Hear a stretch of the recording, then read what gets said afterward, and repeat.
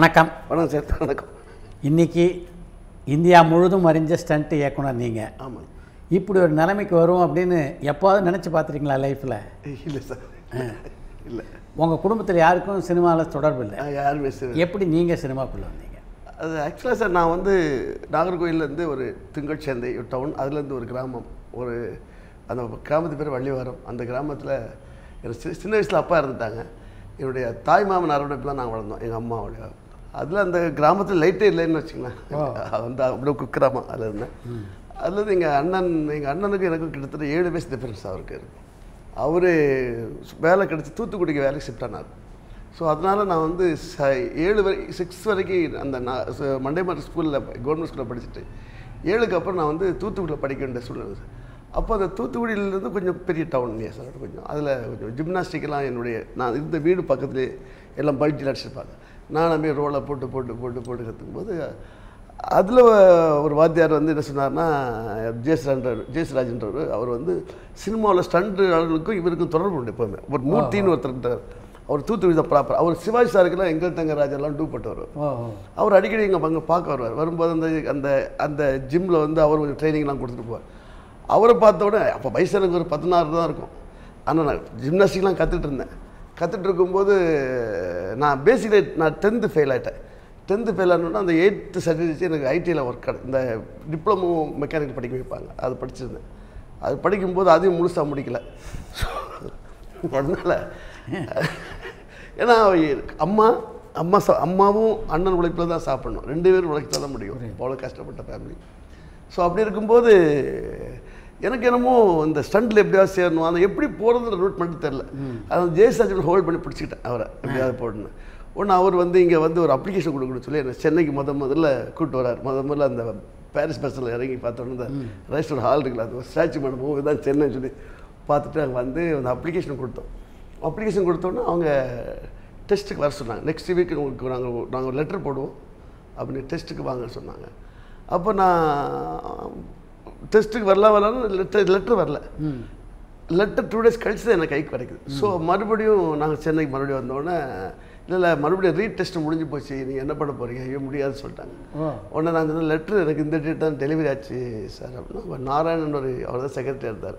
நான் ரொம்ப மதிப்புக்குரிய அவர்கிட்ட போய் ரொம்ப இல்லை இதுக்காக தான் நான் வந்து சொன்னோடனே அதில் 14 பேர் சேர்ந்தோம்.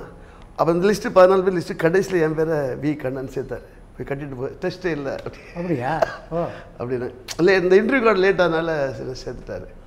சேர்ந்த உடனே ஒரு உலகமே கைக்கு வந்த மாதிரி தான் இருந்துச்சு. என்னடா சினிமா நம்ம கைக்குள்ளனா, என்னோடய உருவம் ரொம்ப சின்ன உருவம்னால எனக்கு வாய்ப்புகள் கிடைக்கும். ஸோ அதுக்கப்புறம் இந்த ஸ்பெஷல் ஒர்க்குக்கெல்லாம் கூப்பிட்டு போவாங்க. அப்புறம் அப்படியே கஷ்டப்பட்டு ரொம்ப கஷ்டப்பட்டு தான் இருந்தேன். இருந்தாலும் நான் பேசிக்கலி வெல்டர், நல்ல வெல்டிங் கிடைப்பேன். கஷ்டத்துக்கு தெரியாமல் நம்ம ஜெயில் இருக்குது பார்த்தீங்களா, நம்ம சென்ட்ரல் ஜெயில். ஆமாம். அந்த ஜெயிலுக்கு முன்னாடி அப்போ பிரிட்ஜ் அந்த பாலம் கட்டிகிட்டு இருக்காங்க. அந்த பாலத்தில் நான் நைட் போய் ஒர்க் பண்ணுவேன். ஆமாம், அந்த இப்போ கூட பிரிட்ஜில் ஏறும்போது நம்ம அடித்த வெல்டிங்கில் இருக்குதுல அந்த பாலம் நடிச்சுட்டு அப்படியே ஜாலியாக பார்த்து நினச்சிட்டு போவேன். அதெல்லாம் வெல்டிங் அடிச்சிருக்கேன் நான். அடிச்சா அப்போ எனக்கு ஒரு 15 rupees கொடுப்பாங்க, 15 ரூபா கொடுப்பாங்க. அது வாங்கி ஒரு வீக்லி ட்ரைஸ் நைட் ஒர்க் தான் கொடுப்பாங்க மேக்ஸிமம். நைட் ஒர்க், ஆனால் நைட்டே ஒர்க் பண்ணி கொடுத்துருவேன். அப்படி காலகட்டத்தில் மறுபடி நான் ஒரு குருநாதர் அப்போ யாருமே வாய்ப்பு கொடுக்க மாட்டாங்க. ஏன்னா எல்லாருமே பீக்கில் இருக்காங்க. சுப்ராயன் மாஸ்டர் பீக்கில் இருக்கார், விக்ரந்திரா பீக்கில் இருக்கார், கஜுடர் பீக்கில் இருக்காராம், எல்லா மாஸ்டரும் பீக்கில் இருக்காங்க. ஏன்னா எல்லாருமே நல்ல ஸ்டைலாக கரெக்டாக அவங்க நம்ம எதுக்குமே லாய்க்கில் தெரிஞ்சுட்டோம். அப்படி இருக்கும்போது ராஜ்குமார் மாஸ்டர் ஆகிறார். ஸோ அவர்கிட்ட போய் வாய்ப்பு பிகினர்ஸில் போனால் நம்ம எடுத்துக்குவாங்க சொல்லி அவர்கிட்ட போய் கேட்டோம். என்ன தெரியுங்கண்ணா, நான் கம்போஸ்லாம் பண்ணி பல்ட்டிலாம் அடிச்சு காமிச்சோடனே நல்லா ஷார்ப்பாக இருக்கான் பையன் சொல்லிட்டு சேர்த்துக்கிட்டார். சேர்த்து ஒரு ஒரு 2 மாதத்தில் அவர்கிட்ட மட்டும்தான் வேலை செஞ்சேன். இருக்கும்போது பச்சை கொடி படத்துக்காக நம்ம அண்ணா நகர் டவர்லேருந்து கீழே டைவ் பண்ணும். ஒரு 6ஆவது ஃப்ளோர் இருந்தால் 7ஆவது ஃப்ளோர் டைவ் பண்ணும். அப்போ எப்படி நான் அவங்களுக்கு அந்த பைக்கில் ஏற்றி மேலே கொண்டும்போது பைக்கில் இடித்து பாண்டியராசன் கீழே தள்ளுற மாதிரி கான்செப்ட். அந்த அப்போது கியூ ஆக்ஷன் பர்ஃபெக்டாக எடுப்பாங்கல்ல, பைக் இடித்து போனால் அந்த இடிக்கிற கியூ தனியாக எடுப்பாங்க. அப்புறம் எடுத்து கியூ எடுத்துட்டாங்க. ஆனால் பைக்கு கண்டினியூட்டிக்கு கேமராமேன் பைக் அங்கே தெரிஞ்சால் தான் நல்லா இருக்கும்ட்டார். ஸோ அதோட அகலம் வந்து பார்த்திங்கன்னா ஒரு 2-3 பேர் பேசேஜ் தான் இருக்கும், அது சுற்றி போகிறது. அந்த பைக் எப்படி கிராஸ் பண்ணி விட்டாச்சு. ஸோ என்னால் எப்படி ரன் பண்ணி நான் டைவ் பீட் எடுக்கிறது கொஞ்சம் ஒரு கஷ்டமான சூழ்நிலை இருந்தது. உடனே கீழே வந்து கேமரா கத்துறேன், இல்லை அந்த பைக்கு தெரிஞ்சால் தான் லீடு கட் பண்ண முடியும். ஒன்று மாஸ்டரும் கேட்குறாரு. அப்போ நான் பைக்கை நேரம் விட்டால் எனக்கு என்ன டிஸ்டன்ஸ் ஆகிடுச்சு, நான் அதுக்குள்ளே ஸ்டிங் பண்ணி பாடி அந்த பீட் எடுத்து டைவ் ஃப்ளை ஆகணும். ஸோ அப்போ நான் போய் லெவல் பார்த்தேன், நெட்டு பார்த்தேன், ஓகே லெவலாக இருக்குது சொல்லிட்டு நெட்டில் தான் போய் கேஷ் பண்ணுவாங்க. இப்போது தான் கேபிள்லாம் வந்துச்சு. டைவ் பண்ணும்போது ஃபுல் ஸ்விங் வெளியே போயிட்டேன். வெளியே போகும்போது எனக்கு பார்க்கும்போது நெட்டை விட்டு வெளியே போகிற மாதிரியே ஃபீல் ஆகுது. அப்போ அவங்க அந்த நெட்டை அட்ஜஸ்ட் பண்ணி பிடிக்க போகும்போது என்னாச்சுன்னா லூஸ் விட்டனால அந்த பட்டு இம்பேக்ட்டுக்கு பாடி நம்ம ரொம்ப பெண்ட் பண்ண என்ன உங்களுக்கு பெண்ட் ஆகி அந்த L2 டிஸ்லோகேட் ஆகிடுச்சு. உடனே ரொம்ப கஷ்டமாகி போச்சு, ரொம்ப அவசப்பட்டா. என்னால் அதாவது எதிரி கூட வரக்கூடாதுன்னு நினச்சேன். அந்த இது கீழே ஃபுல்லாக வேலை செய்யலை, எதிரி கூட வரக்கூடாதுன்னு நினச்சேன். அதுக்கு மேலே பெயின், பயங்கரமான பெயின். அந்தால என்னை ஏதாவது டாக்டர் கூட்டு போய் நானே கத்துறேன். ஒரு டாக்டர்கிட்ட ஒரு ஊசி போடுங்க, பெயின் நான் தாங்க முடியல. அவரு சொல்லிட்டாரு, இது ரொம்ப சிவியர் கேஸ் தான், நீங்கள் ஹெல்த் சென்டர் போயிடுங்கட்டாங்க, விஜயா ஹாஸ்பிட்டல். அப்போ நம்ம சினிமாக்காரங்களும் அடைக்கல விஜயா ஹாஸ்பிட்டல். அங்கே சேர்ந்து என்னை ஐசியூவில் வச்சுருந்தாங்க. இவருக்கு ட்ரீட்மெண்ட்ன்றது வந்து என்னென்னா எனக்கு சொர்ணம் வர ஆரம்பிச்சு. பட்டு பிளாடர் ஃபுல்லாகி யூரின் வரல. ஸோ யூரின் போனால் தான் அடுத்து ஃபர்தர் ட்ரீட்மெண்ட் பண்ண முடியும் அப்படின்னு சொல்லிட்டாங்க. ஸோ அப்படியே நான் என்ன பண்ணுறது யோசிச்சிட்டே இருந்தேன். 3 நாளாக இருந்தேன். அப்புறம் நான் டெய்லி டியூப் போட்டு பிளாட் எடுத்தாங்க. இல்லை சார் நீங்கள் நேச்சுரல் நீங்களே போகணுன்னாங்க. அங்கேருந்து விஜயா ஹெல்த் சென்டர் மாற்றுறாங்க 4 days கழிச்சு. அது புது ஹாஸ்பிட்டல். விஜயா ஹெல்த் சென்டர் மாற்றினோட தான் அங்கே 3 days-ஆக மறுபடியும் அவங்க டியூப் போடும்போது டியூப் போட்டும் பிளாடர் யூரின் வரல. அவங்க எல்லோரும் பயந்துட்டாங்க, என்ன கேஸ் ஒன்றுமே புரியல சொல்லிட்டு இருக்காங்க. அப்போது என் ஃப்ரெண்ட்ஸ் 2 பேர் வந்தாங்க. நான் இப்போ சபரிமலைக்கு மாலை போட்டு விரதத்தில் இருந்தாங்க.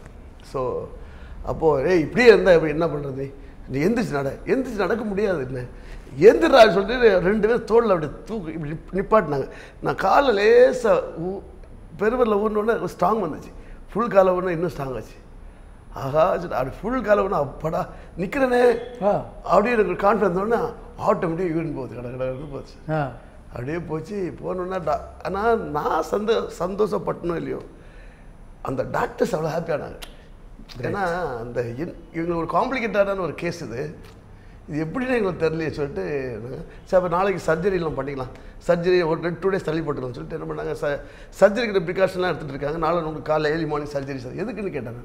அந்த எலும்பு பேக்கில் வெளியே வந்திருக்கு, அதை நான் ப்ரெஷர் கொடுத்து உள்ளே தள்ளிடுவோம் அப்படின்னாங்க. உடனே ஐயோ எதுக்கு தேவையில்லை, நான் தான் ஒரு குழந்தை மாதிரி நடக்கிறேன். ஆனால் அடுத்து என்னமோ தெரில, நைட்டு ஒரு 11 o'clock இங்கே ஒரு தழும்பு இருக்கு மாதிரி வந்துச்சு. ஒரு அம்மை போடுவில்ல அது வந்துச்சு. அப்புறம் இங்கே வந்துச்சு, வந்து காலில் பார்த்தா உடம்புல அவங்க ஒன்றுட்டாங்க. ஒரு சர்ஜரி கிடையாது, ஒன்றும் கிடையாது, அனுப்பிவிட்டாங்க வெளியே. அந்த அம்மை போட்டவங்களுக்கு ஹாஸ்பிட்டல் வைக்க மாட்டாங்கல்ல, வச்சுட்டாங்க. அன்னையிலேருந்து இப்போ நல்லா தான் இருக்கேன், நல்லா. ஸோ அதுக்கப்புறம் தான் ஒரு மெடிக்கல் மிராக்கிள். இது எதுக்கு நான் சொல்கிறேன்னா, அதுக்கப்புறம் தான் லைஃப்பில் இருந்து ஹோல்டுன்ற எனக்கு வருது. நான் ஒரு 6 கிட்டத்தட்ட 1 year நான் வந்து குழந்தை தான் ஆல்மோஸ்ட்.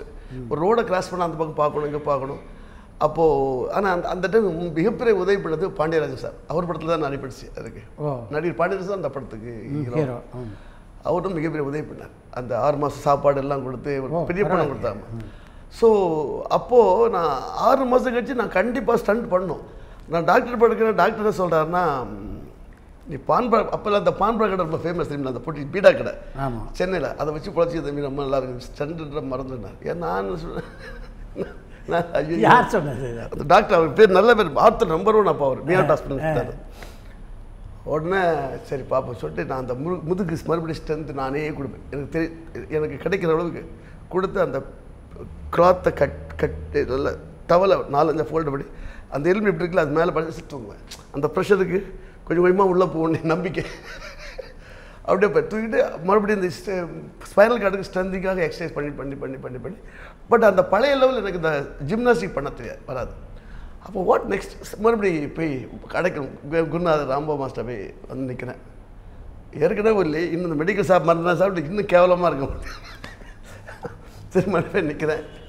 நிற்கும்போது அவர் என்ன பாருனாரு, அவர் பிஸியாட்டார். ஆமாம் ஒரு காலத்தில் பரபரப்பான அதனால் நான் எப்படின்னு சொன்னோன்னே அப்படியா சரி வா அப்படின்னாரு. வந்தவுடனே இந்த டக்குனு குடிஞ்சு தூக்க முடியாது இந்த பொருள் எனக்கு அப்படி இது இருக்கும். அதுக்கு என்ன பண்ணலான்னு பார்த்தா சர்ஜிக்கல் பாரிஸில் சர்ஜிக்கல் ஷாப்பில் போய்ட்டு அவங்கள்ட்ட சொன்னேன் இது ரொம்ப வீக் ஆச்சு இந்த விஷயத்தில் சொன்னோன்னே அந்த சர்ஜிக்கல் ஷாப்லேயே சொல்கிறேன் இப்படி பிரச்சனை எனக்கு டக்குனு குடிமில்ல. அவர் ஒரு பேடை கொடுத்தார், டைட் பேட். இது எப்பவும் போட்டுங்க தம்பி, தூங்கும்போது மட்டும் கழட்டுங்க உங்களுக்கு ஸ்ட்ரென்த் கொடுக்குன்னு சொல்லிட்டு அது பேடு இங்கேருந்து ஸ்டீல் ராட் மாதிரி வரும். இந்த இது அது லாக் பண்ணிட்டீங்கன்னா அந்த இன்னொரு முதுகெலும்பு சப்போர்ட் மாதிரி அது போட்டோன்னு ஒரு ஆல்மோஸ்ட் தைரியம் வந்துச்சு. அது வந்து குதிக்க ஆரம்பிச்சு, ஜம்ப் பண்ண ஆரம்பிச்சு, கம்போஸ் பண்ண ஆரம்பிச்சோன்னா அவருக்கு ஒரு நல்ல நம்பிக்கையான ஒரு உதவியாளர் கிடைச்சிட்டார் நம்பிக்கையில் எனக்கு அவர் கூட நான் வந்து ட்ராவல் பண்ண ஆரம்பித்தேன். அந்த ட்ராவலில் இருந்துன்னா அவர்கிட்ட அவர் மேலே மிகப்பெரிய நம்பிக்கை வச்சுட்டார். என்ன குருநாதர் அப்படின்னா அப்போல்லாம் ரஷ்ஷஸ் இருக்கும், ஃபிலிம் தானே எல்லாம் திருத்து போட்டு ஆர்டர் பண்ணணும். ஆர்டர் போட்டு ஒரு நாள் ஆகும். அப்போ சொல்லுவார், கண்ணா நான் பொள்ளாச்சி போகிறேன், நீ அதை ஆர்டர் போட்டு வந்து நம்ம முடிச்சுட்டு வந்தோம். ஆர்டர் போட்டு பொள்ளாச்சி ஜாயின் ஆகிடுப்பார். ஆனால் எடுக்கிற பைட்டை எனக்கு தான் தெரியும், அவருக்கு எனக்கு தான் தெரியும் என் ஆர்டர் என்னன்றது. அது கரெக்டாக நான் ஆர்டரை போட்டு எல்லாம் பக்கா வச்சுருவேன். அடுத்த நாள் காலையில் நான் பஸ்ஸை பிடிச்சிட்டு பொள்ளாச்சி போவேன். அங்கே சண்டை போட்டு நேற்று எடுத்து சொல்லுவார். அவர் அங்கேருந்து பேலன்ஸ் விட்டுட்டு மதுரைக்கு போவார். நான் அந்த பேலன்ஸ் ரிலீஸ் பண்ணுவேன்.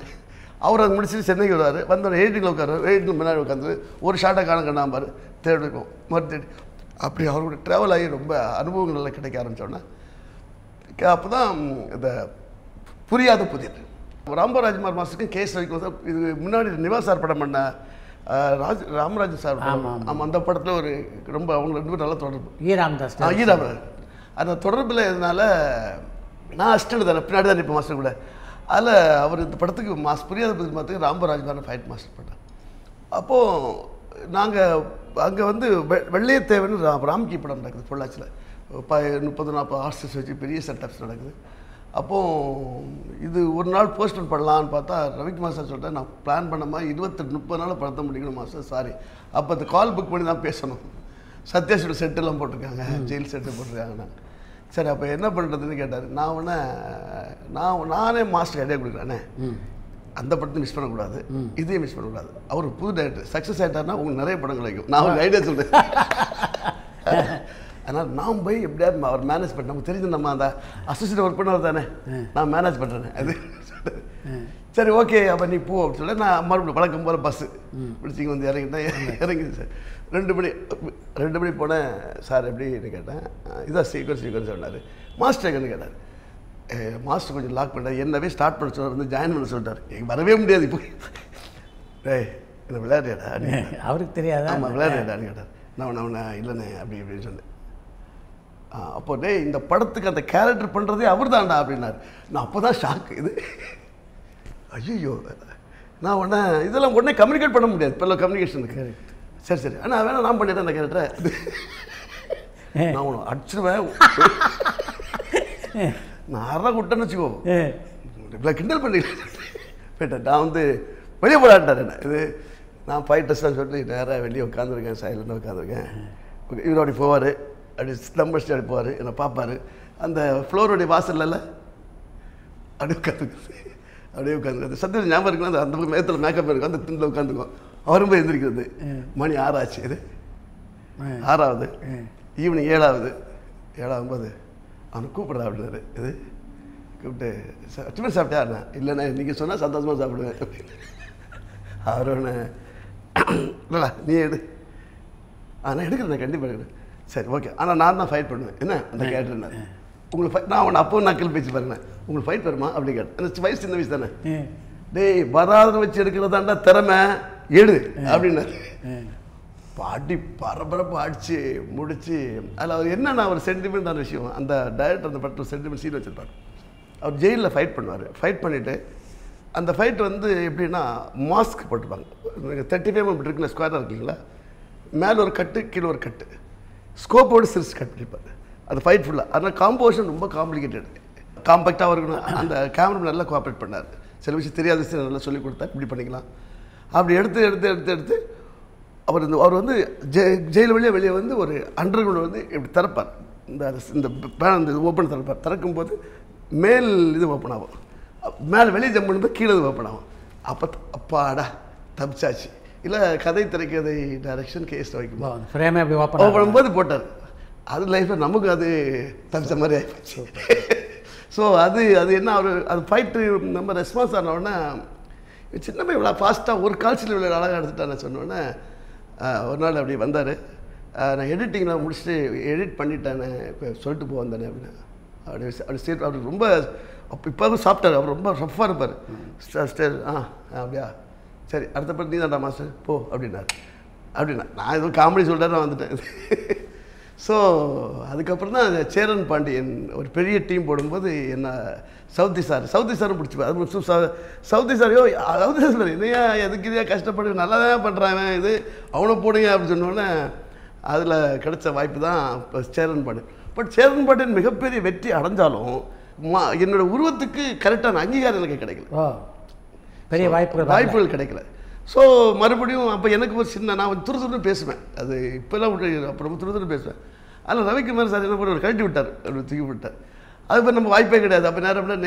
டெய்லி எனக்கு சவுத்தி சார் ஆஃபீஸ் போகிற வேலை காலை 9 மணிக்கு பைக் எடுத்து போகிறது நிப்பாட்டணும் அங்கே டிஃபன் சாப்பிடணும் உட்காரணும் அவர் கூப்பிடுவார் அப்பா ரொம்ப பாசமாக இருப்பார் சார் அப்பா பாருண்ணா இந்த செக்கை போய் மாற்றிட்டு வா அப்படிம்பார் செக்கை போய் அந்த யூகோ பேங்க் இருக்கு செக்கை போய் வாங்கிட்டு வருவேன் அந்த சர்ஜரி மேடம் சொல்லுவாங்க இந்த கேஷ் இந்த பண்ற கேஷை கட் பண்ணி கவுண்ட் பண்ணி பாக்ஸை கட் பண்ணி வைக்கிறது வேலை அவருக்கு நம்பிக்கையின் பாத்திரமான ஒரு ஆஃபீஸில் உட்காந்துருப்பேன் மத்தியானம் சாப்பாடும் இந்த வாடகை டைம் இந்த மாதம் சார் ஒரு 5000 ரூபா வேணும் சார் கொடுத்துட்டு போய் அப்படிம்பாரு அவ்வளோதான் இப்படி லைவ் உண்டு அவருடைய சின்ன பேனரில் படங்கள் பண்ணிட்டு அவர் பேனர் மட்டும் 48 படம் பண்ணியிருக்காரு சவுதி சார் பெரிய ஆமாம் அவருடைய மானசீக ஒரு குருன்னு அவர் பையன் 50% பண்ணிருக்காரு அதனால எனக்கு மேலே ரொம்ப எக்ஸ்பெக்ட் இப்போ கூட ரீசெண்டாக 3 நாள் போகும்போது எப்படி இருக்கேன் நல்லா இருக்கேப்பா நல்லா இருக்கேன் சரி ஒரு கதை பண்ணிட்டு வாயா அவனை டைரக்டர் ஆகிறேன் அப்படின்னாரு பண்ணிட்டு வரேன் சார் அப்படின்னு ஸோ அவ்வளோ ஒரு நல்ல ஒரு மனிதர் அப்புறம் நான் அப்படி போயிட்டுருக்கும்போது எனக்கு கரெக்டாக நான் அந்த ராசாவின் மனசுலன்னு ஒரு படம் நடந்தது கஸ்தூராஜா டைரக்டர் அந்த படத்தில் அசிஸ்டண்ட்டாக ஒர்க் பண்ணேன் அசிஸ்டண்ட்னா ராஜிரசாதுக்கு முன்னாடி ஒரு படம் எடுத்துக்க 2 படமே சூப்பர் ஹிட்டு அவர் ஹீரோவாக லான்ச் ஆகிற படம் அந்த கதை இல்லை எனக்கு நல்லாவே தெரியும் அவர் கதை சொல்லும்போது நான் இன்னும் ராம்பராஜன் வருஷம் தான் அந்த கதை சொன்னார் என்கிட்ட ராசான் மிஸ் கதை அப்போ நான் சொன்னேன் இப்போ நான் தான் சொல்கிறேன் மாஸ்டர்கிட்ட அண்ணே இந்த ஆள் காட்டு மாட்டு மாதிரி இருக்கானே இவனுக்கு வேறு மாதிரி டிஃப்ரெண்ட் ஆகிடும் கையை உடச்சான் காலை உடச்சா சூப்பராக இருக்கணும் அப்படின்னாரு அது நம்ம புதுசாக ட்ரெண்டாக இருக்கணும் நம்ம அந்த 1-2 எல்லாம் போட வேண்டாம் நான் அவர் சொல்கிறேன் ராம்பராஜ் மேட்ட ஆமாக்கா நான் கேட்டல அது இவர் கெட்டப்புக்கு சூப்பராக இருக்கும் இது ஆனால் திண்டுக்கல் ஷூட்டிங் போகிறோம் அது உடைக்கிறது பீடி பற்றிக்கிறது இப்போல்லாம் பீடி பற்றிக்கினா கேபிள் வேணும் அது வேணும் அப்போவே நான் அவரை தூக்கிட்டு சீட் பண்ணி அந்த கட்டை அப்படி இழுத்து அப்படின்னா பீடி பற்றிக்கிற ஷாட்டில் எடுத்தோடனே அவர் ஹாப்பி ஆகிட்டார் அப்போது அரண்மனை கிளி படம் சேம் என்னோடய குருநாதர் டேட்டு கிளாஷ் ஆகுது ஏன்னா குருநாதர் பயங்கர பிஸி ஆகிட்டா இது பிஸியில் இருக்கார் அப்போது அவங்க டீமில் என்ன சொல்லியிருக்காங்க யாரை மாஸ்டராக போடலாம் எப்படின்னா மாஸ்டர் டேட் கிடைக்கும் நம்ம 3 நாள் ஷெடியூல் வெயிட் பண்ணி பார்த்துட்டோம் என்ன பண்ணலாங்க போது ஒருத்தர் விக்ரந்தர்மா போடலாம் சூப்பராக போடலாம் இவங்க இன்னும் பீக்கில் இருக்காங்கன்னா இல்லை என்னுடைய பாடி லாங்குவேஜ் என்னுடைய அமைப்பு தெரிஞ்ச ஒரு பையன் தான் வேணும் அது கேரக்டர் கண்ணன் தானே அப்படின்னாரு ஆமாம் அவன் சார் நம்ம பெரிய படம் எதுவுமே பாடல எது இப்படி ஏன்னா அப்போ அந்த படம் சாங்கில் ஆடியோ ரிலீஸ் ஆகி பெரிய ஹிட்டு கேசட்டில் அவ்வளோ பெரிய ஹிட் அது எப்படி அது பண்ண முடியும் சொல்லுவாங்களே எல்லாருமே சொல்கிறது தானே அது நம்ம தப்பாக சொல்லுவோம் அவருக்கும் ஒரு மார்க்கெட் உருவாயிருந்த அதனால தப்பு நம்ம சொல்ல முடியாது இல்லையா அவர் வந்து ஈக்குவல் டு ரஜினி சாரோடைய பிஸ்னஸில் கூட வந்துட்டார் அவர் ஸோ அப்போது இல்லை எனக்கு நம்பிக்கை இருக்குது அப்படின்னா சொன்னோன்னா இது அவங்க பேசுகிற விஷயம் எனக்கு அப்போல்லாம் ஃபோன்லாம் கிடையாது அந்த பிபி கால் பக்கத்து கடையில் நம்பர் சொன்னவங்க எழுதி வச்சுவாங்க போனால் நம்ம கால் பண்ணணும் உங்களுக்கு ஒரு ரெட்ஸன் ஆர்டிகேஷன் ஃபோன் வச்சுங்க உடனே நீங்கள் போவீங்களாண்ணா நம்மளே கூப்பிட்டாங்க, மாஸ்டரில் படம் பண்ணுறாரு, ஸோ இதை வேறு ஏதாவது உதவி கேட்டுக்கலாம்னு சொல்லிட்டு பைக் கேட்டு போகிறேன். அவங்க ஒரு தம்பி இருந்தார், இல்லை அண்ணன் உங்களை வந்தால் ஏவிஎம் வர சொன்னார். ஒன்று இங்கே இந்த ஏவிஎம் போகிறேன், ராஜா சாரை பார்த்துட்டு வெளியே வராரு. வந்துட்டு அண்ணன் வணக்கண்ணா அண்ணன். அவர் ரொம்ப வேகமாக போகிறார். நின்று பேச கண்ணா ஆஃபீஸ் வந்து நான் மத்தியானம் சாயங்காலம் 7 மணிக்கு ஆஃபீஸ் வந்துட்டு போயிட்டார். இது அவ்வளோதான் சொன்னார். 7 மணிக்கு நான் 6 மணிக்கு உட்காந்துட்டு இருக்கேன். 7 மணி பண்ணேன், கண்ணா இந்த படத்துக்கு நீ தான் ஃபைட் மாஸ்டர். நான் உன்னை ஷாக்கு. இது அண்ணே எப்படின்னா இது குருநாதர் இல்லைப்பா, குருநாதர்கிட்ட கேட்டோம், அவர் பண்ண சொல்லிட்டாரு, அரேஞ்ச் பண்ணிட்டோம். ஏன்னா அவர் டேட்டு கிடைக்கல. இல்லை என்ன தப்பாட்டுக்கு வரலண்ணே அப்படின்னது. நீங்கள் ஒரு வார்த்தை பேசிட்டீங்களா? இல்லை பண்ணிட்டு இவர் கேட்டார். இல்லை பன்னீர்னு மேனேஜர் இருந்தார். இல்லை அவர் சொன்னார், இல்லை நான் சொன்னேன் மாஸ்டர்கிட்ட பேசிட்டோம், அவர் வந்து யாராச்சும் பண்ணி சொல்லிட்டார், லெட்டர் பாருங்கள் அப்படின்ட்டார். அப்போ எனக்கு ஒரு சாட்டிஸ்ஃபேக்ஷன் ஆச்சு. சரி உடனே கதை சொன்னார். எனக்கு கதையில் அது ஃபேமிலி ட்ராமாவில் எனக்கு ஒரு கிரிப் கிடைக்கல. எனக்கு உடனே எனக்கு படத்தை காட்டினாங்க மேனா தேட்டில். அப்படியே படம் பார்க்குறேன். அப்புறம் மியூசிக் சவுண்ட் இல்லாமல் அப்படியே சீரியல் மாதிரி போகுது, லென்த்தாக போகுது சீன்ஸ் ஷார்ட்ஸ்லாம். அப்படி போகும்போது தாயரும் கோயில் சாங் வந்தோடனே அப்படி தூக்கு நினச்சி டேக்கப் ஆச்சு. அப்புறம் தான் கிளைமேக்ஸ் போய்ட்டு கட் ஆயிடுச்சு. ஆனால் நான் ஒன்று இது என்ன தெரியுதுக்கண்ணா அப்படி கேட்டார். இல்லை படம் ரொம்ப சென்டிமெண்ட்டாக இருக்குண்ணே, ஆக்ஷனுக்கு ஸ்கோப்பு இங்கே இல்லையா அப்படின்ட்டு. இல்லையா அப்படின்னு இல்லை கரெக்டாக சொன்னேன். பட் ஆக்ஷனுக்கு ஸ்கோப்பை நீ க்ரியேட் பண்ணணும், பிரம்மாண்டமாக பண்ணணும், நல்லா பேச பண்ணணும் இது அப்படின்னாரு. நான் அவனை சொல்லிட்டு இல்லை நான் இல்லை கதையில் சிக்கல் இருக்கிறேன். உங்கள் மாமா தான் எதிரி, மாமாவும் அடிக்கணும், உங்கள் ஒய்ஃபும் நீங்கள் வேணான்னு போய் தான் அங்கே மாட்டிக்கிறாங்க. அவங்களோட கான்ட்ராக்ட் எல்லாருமே பாசிட்டிவாக தான் நீ பண்ணணும், நல்ல ஃபைட் வரணும். ஒரே வார்த்தை அவர் தாட் பாருங்கள். அப்போவே அவர் ராஜீவ் சாருடைய தாட் பாருங்கள். எல்லோரும் பாசிட்டிவாக தான் இருப்பாங்க, ஆனால் பிரம்மாண்டமாக ஆனால் உள்ள சண்டை இருக்கணும். ஆமாம் அப்படின்னா நான் ஒன்று அப்படியே ஒன்றும் புரியல. இது அப்படியே வந்து ராத்திரி ஒரு குழப்பம். அதில் 12 மணி போனேன். அன்றைக்கி சாயங்காலம் நீ திண்டுக்கல் கிளம்புட்டார். இது ஷூட்டிங்க்கு நீ நீ கிளம்புட்டார். இது எதுக்கு கிளம்ப சொல்கிறாரு? கண்ணனுக்கு ஒரு 5000 ரூபாய் கொடுனாரு. 5000 பெரிய காசுங்க அது எனக்கு.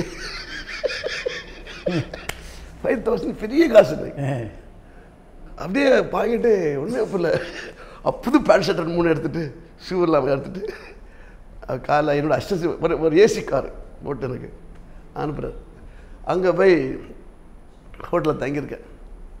அந்த கோமஸ் ஹோட்டலில் நான் மறக்க முடியாது, 222 ரூம் நம்பர், அதெல்லாம் தங்கியிருக்கேன். அப்போ எனக்கு டிவி ராஜான்னு ஒரு அண்ணன் இருக்கார், ஃபைட்டர்ஸ். அவர் சீனியர், ரொம்ப ரொம்ப ரொம்ப சீனியர். அப்போவே அவருக்கு 60-65 வயசு 60 வயசு. எதுக்குன்னா நம்ம ஓவர் டிவாக போனால் நம்ம கண்ட்ரோல் பண்ணுறதுக்கு. ஏன்னா நம்ம ஸ்பீடாக போவோம் இல்லையா, இழுக்கிறதுக்கு. ஆனால் நான் ஏதாவது தப்பு தப்பாக போனோம் பிடிச்சிக்கணுன்னா நம்ம சார் அது சொல்லி அவர் வச்சுருந்தேன். அவர் கரெக்ட் அதான் அவர். ஏன்னா நம்ம வயசோட வேகத்துக்காக இல்லைங்களா. அப்போது அவர் கண்ணா அண்ணா என்னென்ன பண்ணலாம், ஒன்றுமே தெரியல, ஷூட்டிங் இருக்கா, ஷூட்டிங் நம்மளுக்கு 3 வேளை சாப்பாடு வருது, எல்லாம் வருது, இல்லை லொக்கேஷன்லாம் பார்க்க சொல்லார். டேய் அவர் கூட கூப்பிடுவார், வெயிட் பண்ணு, அவரோட போர் அடிக்குதுண்ணே, ஏதாவது ஒரு விஹெச்எஸ் இது டிவி டெக்கு வாங்கி கொடுக்க சொல்லுங்கண்ணே. சொன்னால் டிவி டெக்கு வந்துச்சு. அது படம் பார்க்குறதா வேலை. அப்புறம் 3 நாள் கழித்து அவர் ஃபோன் பண்ணுறாரு. கண்ணா நம்ம அடுத்த வாரம் ஷூட்டிங் பண்ணுறோம். அடுத்த அப்போ 1 வாரம் இங்கே இருக்கணும். அர்த்தம் என்ன பண்ணேன், நீ அந்த காரைக்குள்ளே போய் அந்த பங்களாவும் பார்த்துருக்கேன். நான் முதல் வீடு வந்து திண்டுக்கல்லேருந்து ஏதோ ஒரு பட்டி, அங்கே போய் லொக்கேஷன் பார்க்கணும். லொக்கேஷன் பார்க்கும்போது அந்த வீடோட எக்ஸ்டீரியர் அவர் அந்த ஊருக்கு ராஜாவா, கிட்ட 8 பட்டிக்கு ராஜா. பட்டி ராஜா அவர். ராஜானே இல்லையா இருக்கார், கதர் வேஷ்டி கதர் ஷர்ட்டை கிட்ட இருந்தார். என்னை அறிமுகப்படுத்தினாங்க, இவர் தான் ஃபைட் மாஸ்டர்னு. அப்படி கைட்டு கும்பிட்டு தள்ள கை வச்சுட்டு வா தம்பின்னு பூஜை கும்பிட்டு விபூதி வச்சு விட்டார். நீ பெரிய ஆளாக வருவா, கவலைப்படாத அப்படின்னாரு. ஃபஸ்ட்டு நல்ல ஒரு வைப்ரேஷன் தானே என்ன சொல்லி லொக்கேஷன் போது. நான் ஒன்று அப்படியே இடத்த பார்த்துட்டு உள்ளெல்லாம் பார்த்துட்டு 2-3 ஜன்னலை உடைக்கணும், 2-3 ஓடை உடைக்கணும். இது பழைய காலத்து வீடாக இருக்கு, விபூதியெல்லாம் வச்சு விட்ருக்காரு, இப்போவே உடைக்கணும் கேட்டேன். நான் உடனே அப்படியே யோசிச்சு இருக்கும்போது நான் ராஜாண்ணா இருக்கார், அவர் பெரியவர். ஆனால் நீங்கள் நைஸாக கேளுங்கண்ணே. டேய் அதனால் வீட்டுக்குள்ளே எவரே விட மாட்டேங்கிறான், நீங்களே இது வேறு கேட்க சொல்லி அவர் ஒரு ட்ராமா மாதிரி பண்ணி கண்ணா அப்படிலாம் உடச்சிட்டு சூப்பராக இருக்கும்ல அப்படி பேசி. ஆமாம் ஆமாம் அதுதான் அந்த ஜன்னல். ஆமாம் உடனே ஐயா என்ன உடைக்கணும்னு கேட்டார். இப்படிங்க இங்கேருந்து உடச்சி இப்படி வரணும், இப்படி உடச்சிடும். ஒன்றும் இல்லை, உடச்சிட்டு பழைய மாதிரி பண்ணி கொடுத்து போயிருங்க, அது மட்டும் எனக்கு போதும் அப்படின்னா. ஆஹா சூப்பர் சொல்லிட்டு உடனே நான் இங்கே இப்போ சென்னைக்கு வந்துட்டேன். சென்னை வந்தோடனே ஏன்னா இந்த செட் இருக்குது, அங்கே காரைக்குடி செட்டையும் பார்த்துட்டேன், பிரமாதமாக இருக்குது. அதுக்கு நிறைய டம்மி ப்ராப்பர்ட்டிஸ், அதாவது ஒரு காரைக்குடி வீடோட ரிலேட்டடாக பண்ணணும், அதுக்கு ஒரு நல்ல குட் ஆர்டரேட்டர் வேணுண்ணே அப்படின்னு. உனக்கு எந்த ஆர்டர் வேணும்னு கேட்டார்.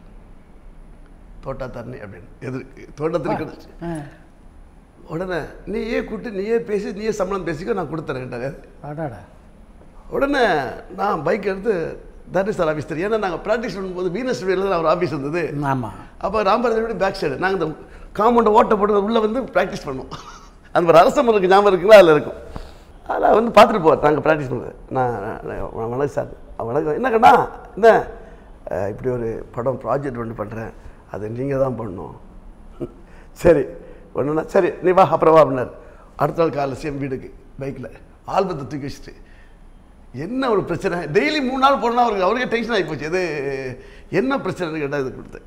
இது ஒரு லேட்டர் இந்த தம்பி வேணும், இது வேணும், இது வேணும்னா சரி விட மாட்டேன். என்ன அப்போ நான் வரமாட்டேன், ஸ்கெட்செல்லாம் போட்டு கொடுத்துட்றேன். இது என் தம்பி பானு வருவான் என்ன அவ்வளோதான் சார். அந்த ஸ்கெட்ச் எல்லாம் கடற்கடன்னு வரைஞ்சி சாட்டில் வரைஞ்சி என்னை கொடுத்தாரு. அவங்க அவங்கள விட்டு ப்ரொடக்ஷனில் பேச சொன்னேன். இங்கே 2 லாரி மோல்டிங்கு நீங்கள் எல்லாம் வந்து இறங்கிச்சு. அந்த காரைக்குடி வீடு அந்த எனக்கு ஏற்ற மாதிரி டம்மி பண்ணி கொடுத்தாங்க. எல்லாம் பர்ஃபெக்டாக பண்ணி கொடுத்தோம். நமக்கு என்ன ஃபைட்டு முதல் நாள் அப்படி பின்னு எடுத்துட்டோம். அடுத்தோட அது ஃபைட் எடுத்து அது லாஸ்ட் ஒரு 3 டேஸ் இருக்குது. சவுதி சார் ஆஃபீஸுக்கு ஃபோன் இருக்குது. அவர் அர்ஜுன் சார் படம் பண்ணுறார். நம்ம அந்த இவருக்கு விக்ரம் சார் படம் ஆட் பண்ணார்ல, அது ஜெயராமன் அர்ஜுன் சார் படம். கனால ஒரு பெரிய ஃபைட் இருக்குது வரணுமே அப்படின்னாரு. எனக்கு 3 நாள் என்ன செங்கோட்டையில் சார் இவர் நம்ம விக்ரம் சார் டேரக்ட் பண்ண படம். ஜெயராமன் பானுப்பிரியா அதுக்கு 100% அந்த படம். அவர் கெஸ்ட் பேக்ரவுண்ட் கெஸ்ட்டாக பெருசாக வருவார். அவருக்கு ஃபைட்லாம் இருக்கு வருமா. ஸோ நான் உடனே சவுதி சார் 3 நாளில் முடிச்சிடும் சார். அதை முடிச்சிட்டோம் நான் தள்ளி வச்சிடுறேன். அது பெரிய படம் கண்டிப்பாக ஓடும். சவுதி சார் சொல்கிறாங்க எவ்வளோ அந்த அப்படியே சாங்லாம் பெரிய கிட்டியா பெரிய லெவலில் வரையும் அந்த படம் நீ முடிச்சுட்டு நான் இங்கே சொல்லிடுறேன் அர்ஜுன் நான் பேசிக்கிறேன் என்றார். இங்கே அடித்து முடித்து இங்கே வந்து ஃபைட்டை முடிச்சுட்டு எடிட்டிங் போகும்போது அதாவது எடிட் பண்ணிட்டா 650 ஃபீட் லென்த் இருக்குது. ஸோ 6.5 நிமிஷம் இருக்குது. 6 நிமிஷம்லாம் ரஜினிகாந்த் படத்தை கூட வைக்க மாட்டாங்க. ஒரு சேஸ் இருந்தால் தான் அந்தளவுக்கு வைக்க முடியும். அடிச்சு நான் 6 நிமிஷம் இருக்குது, இது எப்படி குறைக்கிறது?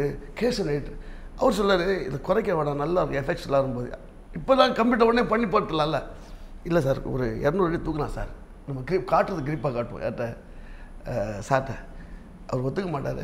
என்கிட்ட சொல்லிட்டாரு ஒரு ஃப்ரேம் குறைக்கூடாது, அவன் கட்டு அப்படியே தான் இருக்கும் சொல்லிட்டார் அப்படின்ட்டார். ஐயோ சொல்லிட்டு சரி 600 அடி கேரில் போட்டு நான் பைக்கை வச்சுட்டு அவர் வந்து சமீராவில் டப்பிங் பேசிட்டு இருக்கிறார். சமீராவுக்கு போகிறேன். போகும்போது பைக்கு ஸ்டார்ட் ஆக மாட்டேங்குது. டென்ஷனில் என்ன ஒரு நடக்க போது 650 அடி லென்த் இருக்குது, சவுண்டு இல்லாமல் ராமாயணம் மாதிரி போயிட்டே இருக்குமே. அந்த இது எனக்கு உள்ளே ஓடிட்டே இருக்குது. அப்படியே வச்சுட்டு இருக்கேன். பைக்கை ஸ்டார்ட் ஆக முடியல. அப்படி பைக்கை கிளச் அப்படி தள்ளிட்டு விட்டு எங்கள் கேஸ் வந்து இந்த பக்கம் பழைய சூப்பர் நம்ம பிரசாத் ஆப்போசிட் இல்லை, அங்கேருந்து சமீரத்தில் தள்ளிட்டே உள்ள போய் அங்கே போய் பக்கத்தில் படம் ஸ்டார்ட் ஆகுது பாருங்கள். டைம் எடுத்து போயிட்டு சார் ஆனால் இருந்தாங்கன்னு என்ன கொடுத்துட்டேன். அதாவது ஒரு எக்ஸாமினேஷன் இருக்கும் பார்த்தீங்களா உங்களுக்கு லைஃப்பில், ஒரு பெரிய ப்ராடக்ட்டுக்கு எப்படி பண்ணுறதுன்னு நான் த்ரெட் பண்ண சொல்லிட்டாங்க. த்ரெட் பண்ணிட்டேன். நான் வெளியே வந்துட்டேன். வெளியே அந்த இன்ஜினியர் வெளியே கேட்டர் மாதிரி அதில் உட்காந்துட்டேன். வடிவேல் உள்ள டப்பிங் பேசிட்டு இருக்காரு. அவங்க எல்லாம் உள்ளே உட்காந்துருக்காங்க. இன்ஜினியர் உள்ள பேசிட்டு ஃபைட்டை பார்த்தோன்னே இன்ஜினியர் டக்குன்னு அவங்க ஃபைட் எக்ஸ்ட்ரா யார் ஃபைட் பண்ணதுன்னு கேட்டுங்க. ஏன்னா அவங்க ராமராஜ் மாதிரி வச்சுட்டாங்க. அது உன்னை வடிவேல் அடே எக்ஸ்ட்ராடனரியாக இருக்குன்னா எஃபெக்ட்ஸ் தான் எங்கேயே போயிடுமேன்னு கேட்டார். அந்த சவுண்டு மைக்கில் கேட்டது லேசாக உள்ள ஒரு பீட். அப்போ தான் ராஜனை கட்டி பிடிச்சி முத்தம் கொடுத்து கண்ணா பிரமாதம் கண்ணா அப்படின்ட்டார். இது நான் நினச்சது எக்ஸ்ட்ரா இங்கிலீஷ் படம் மாதிரி கண்ணா அப்படின்னார். ஆனால் அந்த படம் ரிலீஸில் பெரிய பேர் எனக்கு வந்துச்சு. பேர்னா அது வந்து அப்போயுமே நான் தெலுங்குக்கும் கொண்டு போச்சு. பட் நான் தெலுங்குக்கு என்னோடய உருவத்து மேலே மாவூர் மகாராஜா பண்ண கூப்பிட்டாங்க. அந்த படத்துக்கு மாவூர் மகாராஜா அர்ஜுன் சார் பண்ணார். கோடி ராமசார் சார் என்ன பார்த்து இவன் இங்கே பண்ணியிருப்பாங்க நம்பலை. அதுக்கப்புறம் நம்ம வழக்கம் போல் இங்கே பிரபு சார் நமக்கு எல்லோரும் படம் பண்ணாங்க சார். பிரபு சார் அவர் அர்ஜுன் சார் எல்லோரும் படம் பண்ணிட்டு இருக்கும்போது கரெக்டாக எனக்கு எடிட்டர் மோகன் சார் படம் நான் அடிக்க பண்ணிட்டேன். ஏன்னா எடிட்டர் மோகன் சார் வந்து என்ன அவர் ரொம்ப பிடிக்கும். ஏன்னா அவர் தொட்டில் சாப்பிட்ற ஒரு படம் பண்ணுறார் ராம்கே. அந்த படம் பண்ணும்போது நான் அசிஸ்டண்ட்டு. அப்போ நான் எடுத்து ஃபைட் பண்ணுற விதம் தூக்குறது தூக்கிட்டு வர்றது எல்லாம் அதுக்கு ப்ராப்பர்ட்டினா நம்மளே ப்ராப்பர்ட்டி தூக்கி வைக்கிறதெல்லாம் பார்த்துட்டு இருந்தார். அப்போது ஜெயம் ராஜா ஜெயம் ரவிலாம் சின்ன பசங்க அங்கே வருவாங்க. அந்த பாப்பாலாம் அவர் வந்துருக்கும். அப்போது எங்கள் அப்பா வந்து உங்களை பற்றி பெருமையாக சொல்கிறாருன்னா யார் ராஜா சொல்கிறாருல என்ன இவன் புத்தி உள்ள பிள்ளை பெரிய லெவலில் பழசுவான் பாரு அப்படின்னாரு இது சொன்னார். அப்படியா சந்தோஷம் சொல்லிட்டு போயிட்டேன். அப்போ அவரு என்ன பண்ணுறாரு, தெலுங்குக்கு ஒரு ஜெகவை பாபு ஹீரோ படம் பேர் தொங்காட்ட ஏதோ ஒரு படத்துக்கு கூப்பிட்டாரு. நல்லா சென்னையில் ஷூட் பண்ணி கொடுத்தேன். பண்ணி கொடுத்தோன்னா கண்ணா உனக்கு அரண்மனைக்கு பிரேக் கிடச்சுமா நான் தெலுங்கில் ஒரு பிரேக் கொடுக்குறேன் வெயிட் பண்ண அப்படின்னாரு. நான் அதுக்குள்ளே மலையாளத்தில் இங்கே தெலுங்கு ஒரு படம் பண்ண அந்த படம் ஹிட்டு தான். பட் தெலுங்கில் ரொம்ப டக்குன்னு அக்செப்ட் பண்ண மாட்டாங்க. ஒரு இது நான் ஒன்று மலையாளத்தில் ஹிட்லர்னு ஒரு படம் பண்ணுறேன். மம்முட்டி ரெக்கமெண்டேஷன், மம்முட்டி சாரை வந்து ரெக்கமெண்ட் பண்ணியிருக்காரு. அந்த படத்தை என்னால் போக முடியல. நான் வந்து சரத் சார் படத்தில் இங்கே மாட்டிக்கிட்டேன். இந்த அனல் மணி இருக்கு இல்லைங்களா, இது நெய்வேலியில் போய் என்னோடய அசிஸ்டன்ட் சிவாவை அனுப்பிச்சி விட்டேன். ஸ்டன்ட் சிவாவை போய் மேனேஜ் பண்ணுறான்னு, நீ ரேண்டம் எடுத்து நம்ம பார்த்துக்கோன்னு எடுத்துட்ட பிறகு அவங்க எடுத்ததுக்கப்புறம் நான் அந்த படத்தை மறந்துட்டேன். அதை அவங்களே எடிட் பண்ணிட்டாங்க. எடிட் பண்ணதுக்கப்புறம் நான் கேசவன் சாராக வேறொரு படம் விஷயம் பேசிட்டு இருக்கும்போது பக்கத்து ஷூட் ரூம் தான் அவங்களுக்கு எடிட் ரூம் தான் அவங்க சித்திக்லால் சார் கேட்ட கிளாஸ் நேரம் மீட் பண்ணிட்டோம். சார்ண்ணே மாஸ்டர் அந்த ஃபைட்டுக்கு கொஞ்சம் ஏதாவது பண்ணணும் நீங்கள் வாங்கலாம் அப்படின்னாரு. என்னை அப்படியே காரில் தூக்கி போட்டு கொண்டு போயிட்டாங்க. கொண்டு போய் இது 2 காலில் டப்பிங் டேரக்டர் அங்கே போய் படம் பார்க்குறேன். ஃபைட்டை ஃபுல்லாக பார்க்குறேன். பார்த்துட்டு இது என்ன பண்ணலாம் மாஸ்டர்னார். சார் மம்முட்டி சார்கிட்ட ஒரு நாள் டேட் மட்டும் வாங்க சார் அப்படின்னு. இது ஒரே ஒரு நாள் டேட் அப்படின்னு. ப்ராப்ஸ் எல்லாம் நான் சொல்கிறேன் சார், நான் ஒரு 2 days வந்து உங்களுக்கு கேம்பா கலரில் சின்ன அது மேட்ச் பண்ணுற மாதிரி ப்ராப்ஸ்லாம் வச்சு 1 day அடித்து நிறைய ஷார்ட்டை தூக்கி இன்டர்கட் பண்ணி உட்காந்து பட்டு கொடுத்து அது மம்முக்காக பெரிய ஒரு டேர்னிங் ஹிட்ஸ். அது ஹிட்டு கிடச்சோன்னே அந்த படத்தை யார் ஏட்ரி மோகன் சார் வாங்குறாரு வராது. அப்போ இந்த ஃபைட்டருக்கு விஜயன் மாஸ்டர் கொடிக்கிட்டு பார்க்குறாரு பெஸ்ட் விஜயன், அவரை தான் போடணுன்னு அவங்க ப்ரொடக்ஷன் சைடு சொல்கிறாங்க. அப்போது இந்த பக்கம் வந்து ப்ரொடக்ஷன் நம்ம சார் என்ன சொன்னார், அண்ணன் மோகன் என்ன சொன்னார், கண்ணன் தான் அப்படின்னாரு. டான்ஸுக்கு ராகவா அவரையும் லான்ச் பண்ணுறாரு. 2 பேரும் பண்ணுறோம், கண்ணன் தான் பண்ணணும் அப்படின்றார். உள்ளே போயாச்சு. நான் அதாவது ஃபஸ்ட்டு ஃபைட்டு போது சிரஞ்சீவி சார் கொஞ்சம் கூட மதிக்கவே இல்லை. இவெல்லாம் ஒரு ஃபைட் மாஸ்டர், இவன்கிட்ட வேலை செய்கிற ஒரு காமெடி ஃபைட் இருக்கும். நான் என்ன பண்ணேன், காமெடி ஃபைட் தான் சொல்லிட்டு அதை இப்படி ஃபைட் எடுக்கிறது, சுற்றி வயல் காட்டு இப்படி எடுக்கிறது, அப்படியே திருப்புங்க அப்படி எடுக்கிறது, ட்ராலி போட்டு இப்படி சரி கட் பண்ணி வா சார், ஓகே நீங்கள் போகலாம் சார், நீ கவுண்டர் கவுண்டர் பேக்கப் சார் சொல்லிட்டு வந்தேன். அவர் கன்ஃபியூஸ் ஆகிட்டார். யார் சிரஞ்சீவி, என்னங்க 2 hours முடிச்சுட்டு போயிட்டான். சிம்பிள் டேக்கிங்காக இருக்கேன்ட்டு. ஆமாம் சிம்பிளாக இருக்குது, என்ன புரியல, நல்லா வருமா வராதா சொல்லிட்டு குழப்பம். இல்லை மாஸ்டர் எனக்கு இந்த மாஸ்டர் வேணாம் தூக்குங்கன்றார். அப்புறம் நம்ம எடுத்துருக்கோம் சார், அதை எடிட் பண்ணி நான் உங்களுக்கு காட்டுறேன், அவன் பாருங்கள். அப்புறம் அப்படின்னா என்ன சார் அப்படின்னா இது எப்படி எனக்கு சொன்னால், அப்போ நான் பாளையங்கோட்டை ஜெயில் அரவிந்தர் ஷூட்டில் இருக்குது, டே நைட் போயிட்டுருக்கேன். எனக்கு அடுத்த நான் வந்து ஹைதராபாத் போகணும். அப்போ ஒரு ஃப்ளைட் தான். நான் நைட் ஷூட் பிடிச்சி இங்கேருந்து காலைல ஒரு ட்ரெயினை பிடிச்சி காலைல இறங்கி அந்த ஃப்ளைட்டை பிடிச்சி போயிட்டேன். போகிறதுல இந்த கிளைமேக்ஸ் செட்டை போய் பார்க்கணும். நான் போவேன், அப்படியே தூங்கினல, அப்படியே தூங்கிட்டேன். டயர்டாக தூங்கி இந்த ரிசீவர் கைப்பட்டு ஓப்பன் ஆச்சு. அவங்க இன்டர்காம் கால் அடிக்கிறாங்க எடுக்கலை. அவங்க ரூமை தட்டுறாங்க, தூங்கினாங்க. அவ்வளோ டயர்டாக 3 நாள் டேயில் தூங்கிட்டேன். அதில் கதவு உடைக்கிற லெவல் வந்துட்டாங்க. எனக்கே ஒரு ஆராசம் சொல்ல முடியல. ஏதோ நடக்கு, டக்குன்னு முடிச்சு பார்த்து கதவு திறந்த அந்த மாஸ்டர் கீ எல்லாம் வச்சுட்டு நிற்கிறாங்க. அதில் கரெக்டாக 3 மேனேஜர் நிற்கிறேன். என்ன சார் ஆச்சு? இல்லை எனக்கு லாங்குவேஜ் ரொம்ப சுட்டு போட்டால் கூட வராது அதர் லாங்குவேஜ், அதெல்லாம் அப்படின்னு புரிஞ்சுக்கணும். ஸோ அவர் கன்ஃபியூஸ் ஆகிட்டார் அப்படிங்கிற உடனே மேனேஜர் வந்துட்டார். சார் நீங்கள் உடனே வரணும் அப்படின்னு. 2 மணிக்கு கால் ஷீட்டு, நான் எந்திரிக்க 2 மணி. அப்போ கப்பை கூட குடிச்சிட்டு ஒன்று அதை. ஆனால் மோகன் சார் இருக்கார்ல, ரொம்ப பிளான்டாக இல்லை செட்டு ரெடியாக இல்லை, என்ன சிரஞ்சீவி சார் வர வேணாம், நாளைக்கு வச்சுக்கலாம் சொல்லுங்க. என்ன அவர் காப்பாற்றுறாரு பாருங்க அந்த இது. உடனே நான் சரி ஓகே சரி சார் போனேன். கண்ணா என்ன தூங்கிட்டேனே அப்படின்னு. சரி அதெல்லாம் விட இப்போ தான் சம்பாதிக்கணும் என்னன்னு. அவர் ரொம்ப பாசிட்டிவான ஆள். அது செட்டு பார்த்தேன், செட்டு ரொம்ப ரொம்ப இருக்குது, பிளான்லாம் சொல்லிட்டு ஃபிக்ஸ் பண்ணிட்டேன். அது இது பண்ணிங்க மாட்டேங்க இது பண்ணி சார் இது எக்ஸைட்டில் வந்து குஷால்தாஸ் பண்ணிக்குவோம் அப்படின்ட்டேன். சூப்பர்ன்ட்டார். அடுத்த நாள் காலைல அடி ஆரம்பித்தேன். ஃபைட்டு மரண அடித்த 5 days. இப்போ பொன்னம்புல இருக்க சோலோ ஃபைட்லாம் அடிச்சு எல்லாம் முடித்தோடனே சிரஞ்சீவி ஒரு நாள் வந்து 2ஆம் நாள் 3ஆம் நாள் வந்து சிரஞ்சீவி சார் வந்து அப்படி உட்கார்ந்தார். மாஸ்டர் கூப்பிடுனார். மெகாஸ்டாரில் சார் அவர் அங்கே. ஏன்னா அவர் எல்லா படங்களும் ஃப்ளாப் ஒரு 2 வருஷம் 1.5 வருஷம் மேக்கப்பே போடல. அந்த படத்துக்கு முன்னாடி கொஞ்சம் கம்மியாக இருந்தது. ஸோ அப்படி உட்காந்து நிறைய பேர் டெய்லி பொக்கை கொடுக்க வருவாங்க, பொக்கை கொடுத்துட்டு போவாங்க. அப்போ நான் உட்காந்துருந்தேன். அப்படி இந்தியன் கிங் சிகரெட் பிடிச்சிருந்தார். இப்படி பிடி சார், இல்லை சார் வேணாம், பிடிங்க பரவாயில்ல அப்படின்னா. இல்லை சார் வேணாம் அப்படின்னா. மாஸ்டர் நீ என்ன எடுக்கிற என்றது எனக்கு கரெக்டாக இல்லை, இங்கே கட்டுறதுக்கு மாற்ற அதே கட்டை மாற்றி எடுக்கிறேன், எனக்கு புரியல அப்படின்னாரு. நான் உடனே சார் ஆர்டர் கரெக்டாக சொன்னேன். இப்படி இருந்து இங்கே வந்து அடிக்கிறீங்க, இங்கே டேபிள் மேலே வந்து இங்கே வந்து இங்கே படிக்கட்டு போவேன், படிக்கட்டு போஸ்ட்டை விட்டு வச்சுருக்கேன், இந்த லைட்டிங் முடிச்சுட்டு அந்த லைட்டிங் போவோம் சார், அதுக்கு ஒரு லைட்டிங் பண்ணுறோம் அப்படியே ஆகும், அந்த லைட் வேறு பேட்டில் பண்ணணும் சார், இதுக்கு இங்கேயும் லைட் பண்ணணும் சார்ண்ணா. ஓ அவர் தெளிவானா ஒன்றும் இல்லை. அப்போ எல்லாம் எடுத்து முடிச்சுட்டு என்ன பண்ணேன்னா எனக்கு ஒரு டைட்டன் வாட்ச், அப்போவுமே அந்த வாட்ச் 5000 ருபீஸ் வீட்டில் பத்திரமா வச்சுருக்கேன். அந்த டோட்டல் செட்டை கிளாப் பண்ணி அதை கட்டி விட்டார். ஹிட்லர் படம், அதில் வந்து கண்டினியூ ஒரு படம் நான் தான் இந்த லாஸ்ட் கைதி 150 வரைக்கும் பண்ணேன் நான் நிறைய படம். ஸோ அவருக்கு என்னோட நெருங்கிய இது மாதிரி ஆகிட்டார். அது காரணம் ஏற்றுமோகன் சார். அந்த ஏற்றுமோகன் நிறைய படம் பண்ணேன். அவருக்கே ஒரு படம் பண்ண முடியாது, ரொம்ப கோபமாயிட்டார். நான் தெலுங்குனது எனக்கே பண்ண மாட்டேன், நீ என்ன ஒரு பையன் மாதிரி ரொம்ப உரிமையாக திட்டுவார், அடிக்கலாம் வருவார். இது என்ன அறிவில்லை உனக்கு, இல்லைங்க பயங்கர கண்ணாமலாம் திட்டுவார் என்ன இது, ஐயோ மோசமாக திட்டுவார், அறிவில்லை உனக்கு. அங்கே இல்லை இந்த குமரன் மாதத்தில் கூட திட்டு கண்ணாமலாம் திட்டு ஒரு நாள். இது அவர் அப்படி ஒரு டைப் அவர் நம்மளோட கேர் தான், ஒரு டெக்னீஷியன் மிஸ் ஆகக்கூடாதுன்றக்காக தான். அப்படியே நம்மளுடைய வளர்ச்சிகள் அப்படியே வளர்ந்து போய் அப்புறம் ஹிந்தி போய் அது போய் அப்புறம் இங்கிலீஷ் படம் 2 பண்ணி அப்புறம் நிறைய கன்னடத்துலையும் பெரிய பெரிய படங்கள் பண்ணுறேன், மலையாளத்துலையும் நல்ல பெரிய படங்கள் பண்ணுறேன், தெலுங்குலேயும் பண்ணுறேன், ஹிந்திலையும் பண்ணுறேன். அப்படி பரபரப்பாக போயிட்டுருக்கும். இன்றைக்கி ஆல்மோஸ்ட் இன்றைக்கி இந்தியாவில் இருக்க ஆல்மோஸ்ட் ஃபைட் மாஸ்டர் எல்லாமே நம்முடைய உதவியாளர் என்பது அது ஒரு மிகப்பெரிய பெருமையாக இருக்குது. நீங்கள் ராம்போ ராஜ்குமார்கிட்ட உதவியாளராக பணியாற்றிய போது உங்களால் மறக்க முடியாத படம்னா எதை சொல்லுவீங்க? அதாவது என்ன பற்றி ஆசனர் படம். அதில் என்னென்னா பேரலாக ராமராஜ் சார் இன்னொரு படம் பண்ணுறாரு, அது வந்து டி.கே. போஸ் டைரக்ஷன், இது வந்து சிராஜ் சார் டைரக்ஷன்.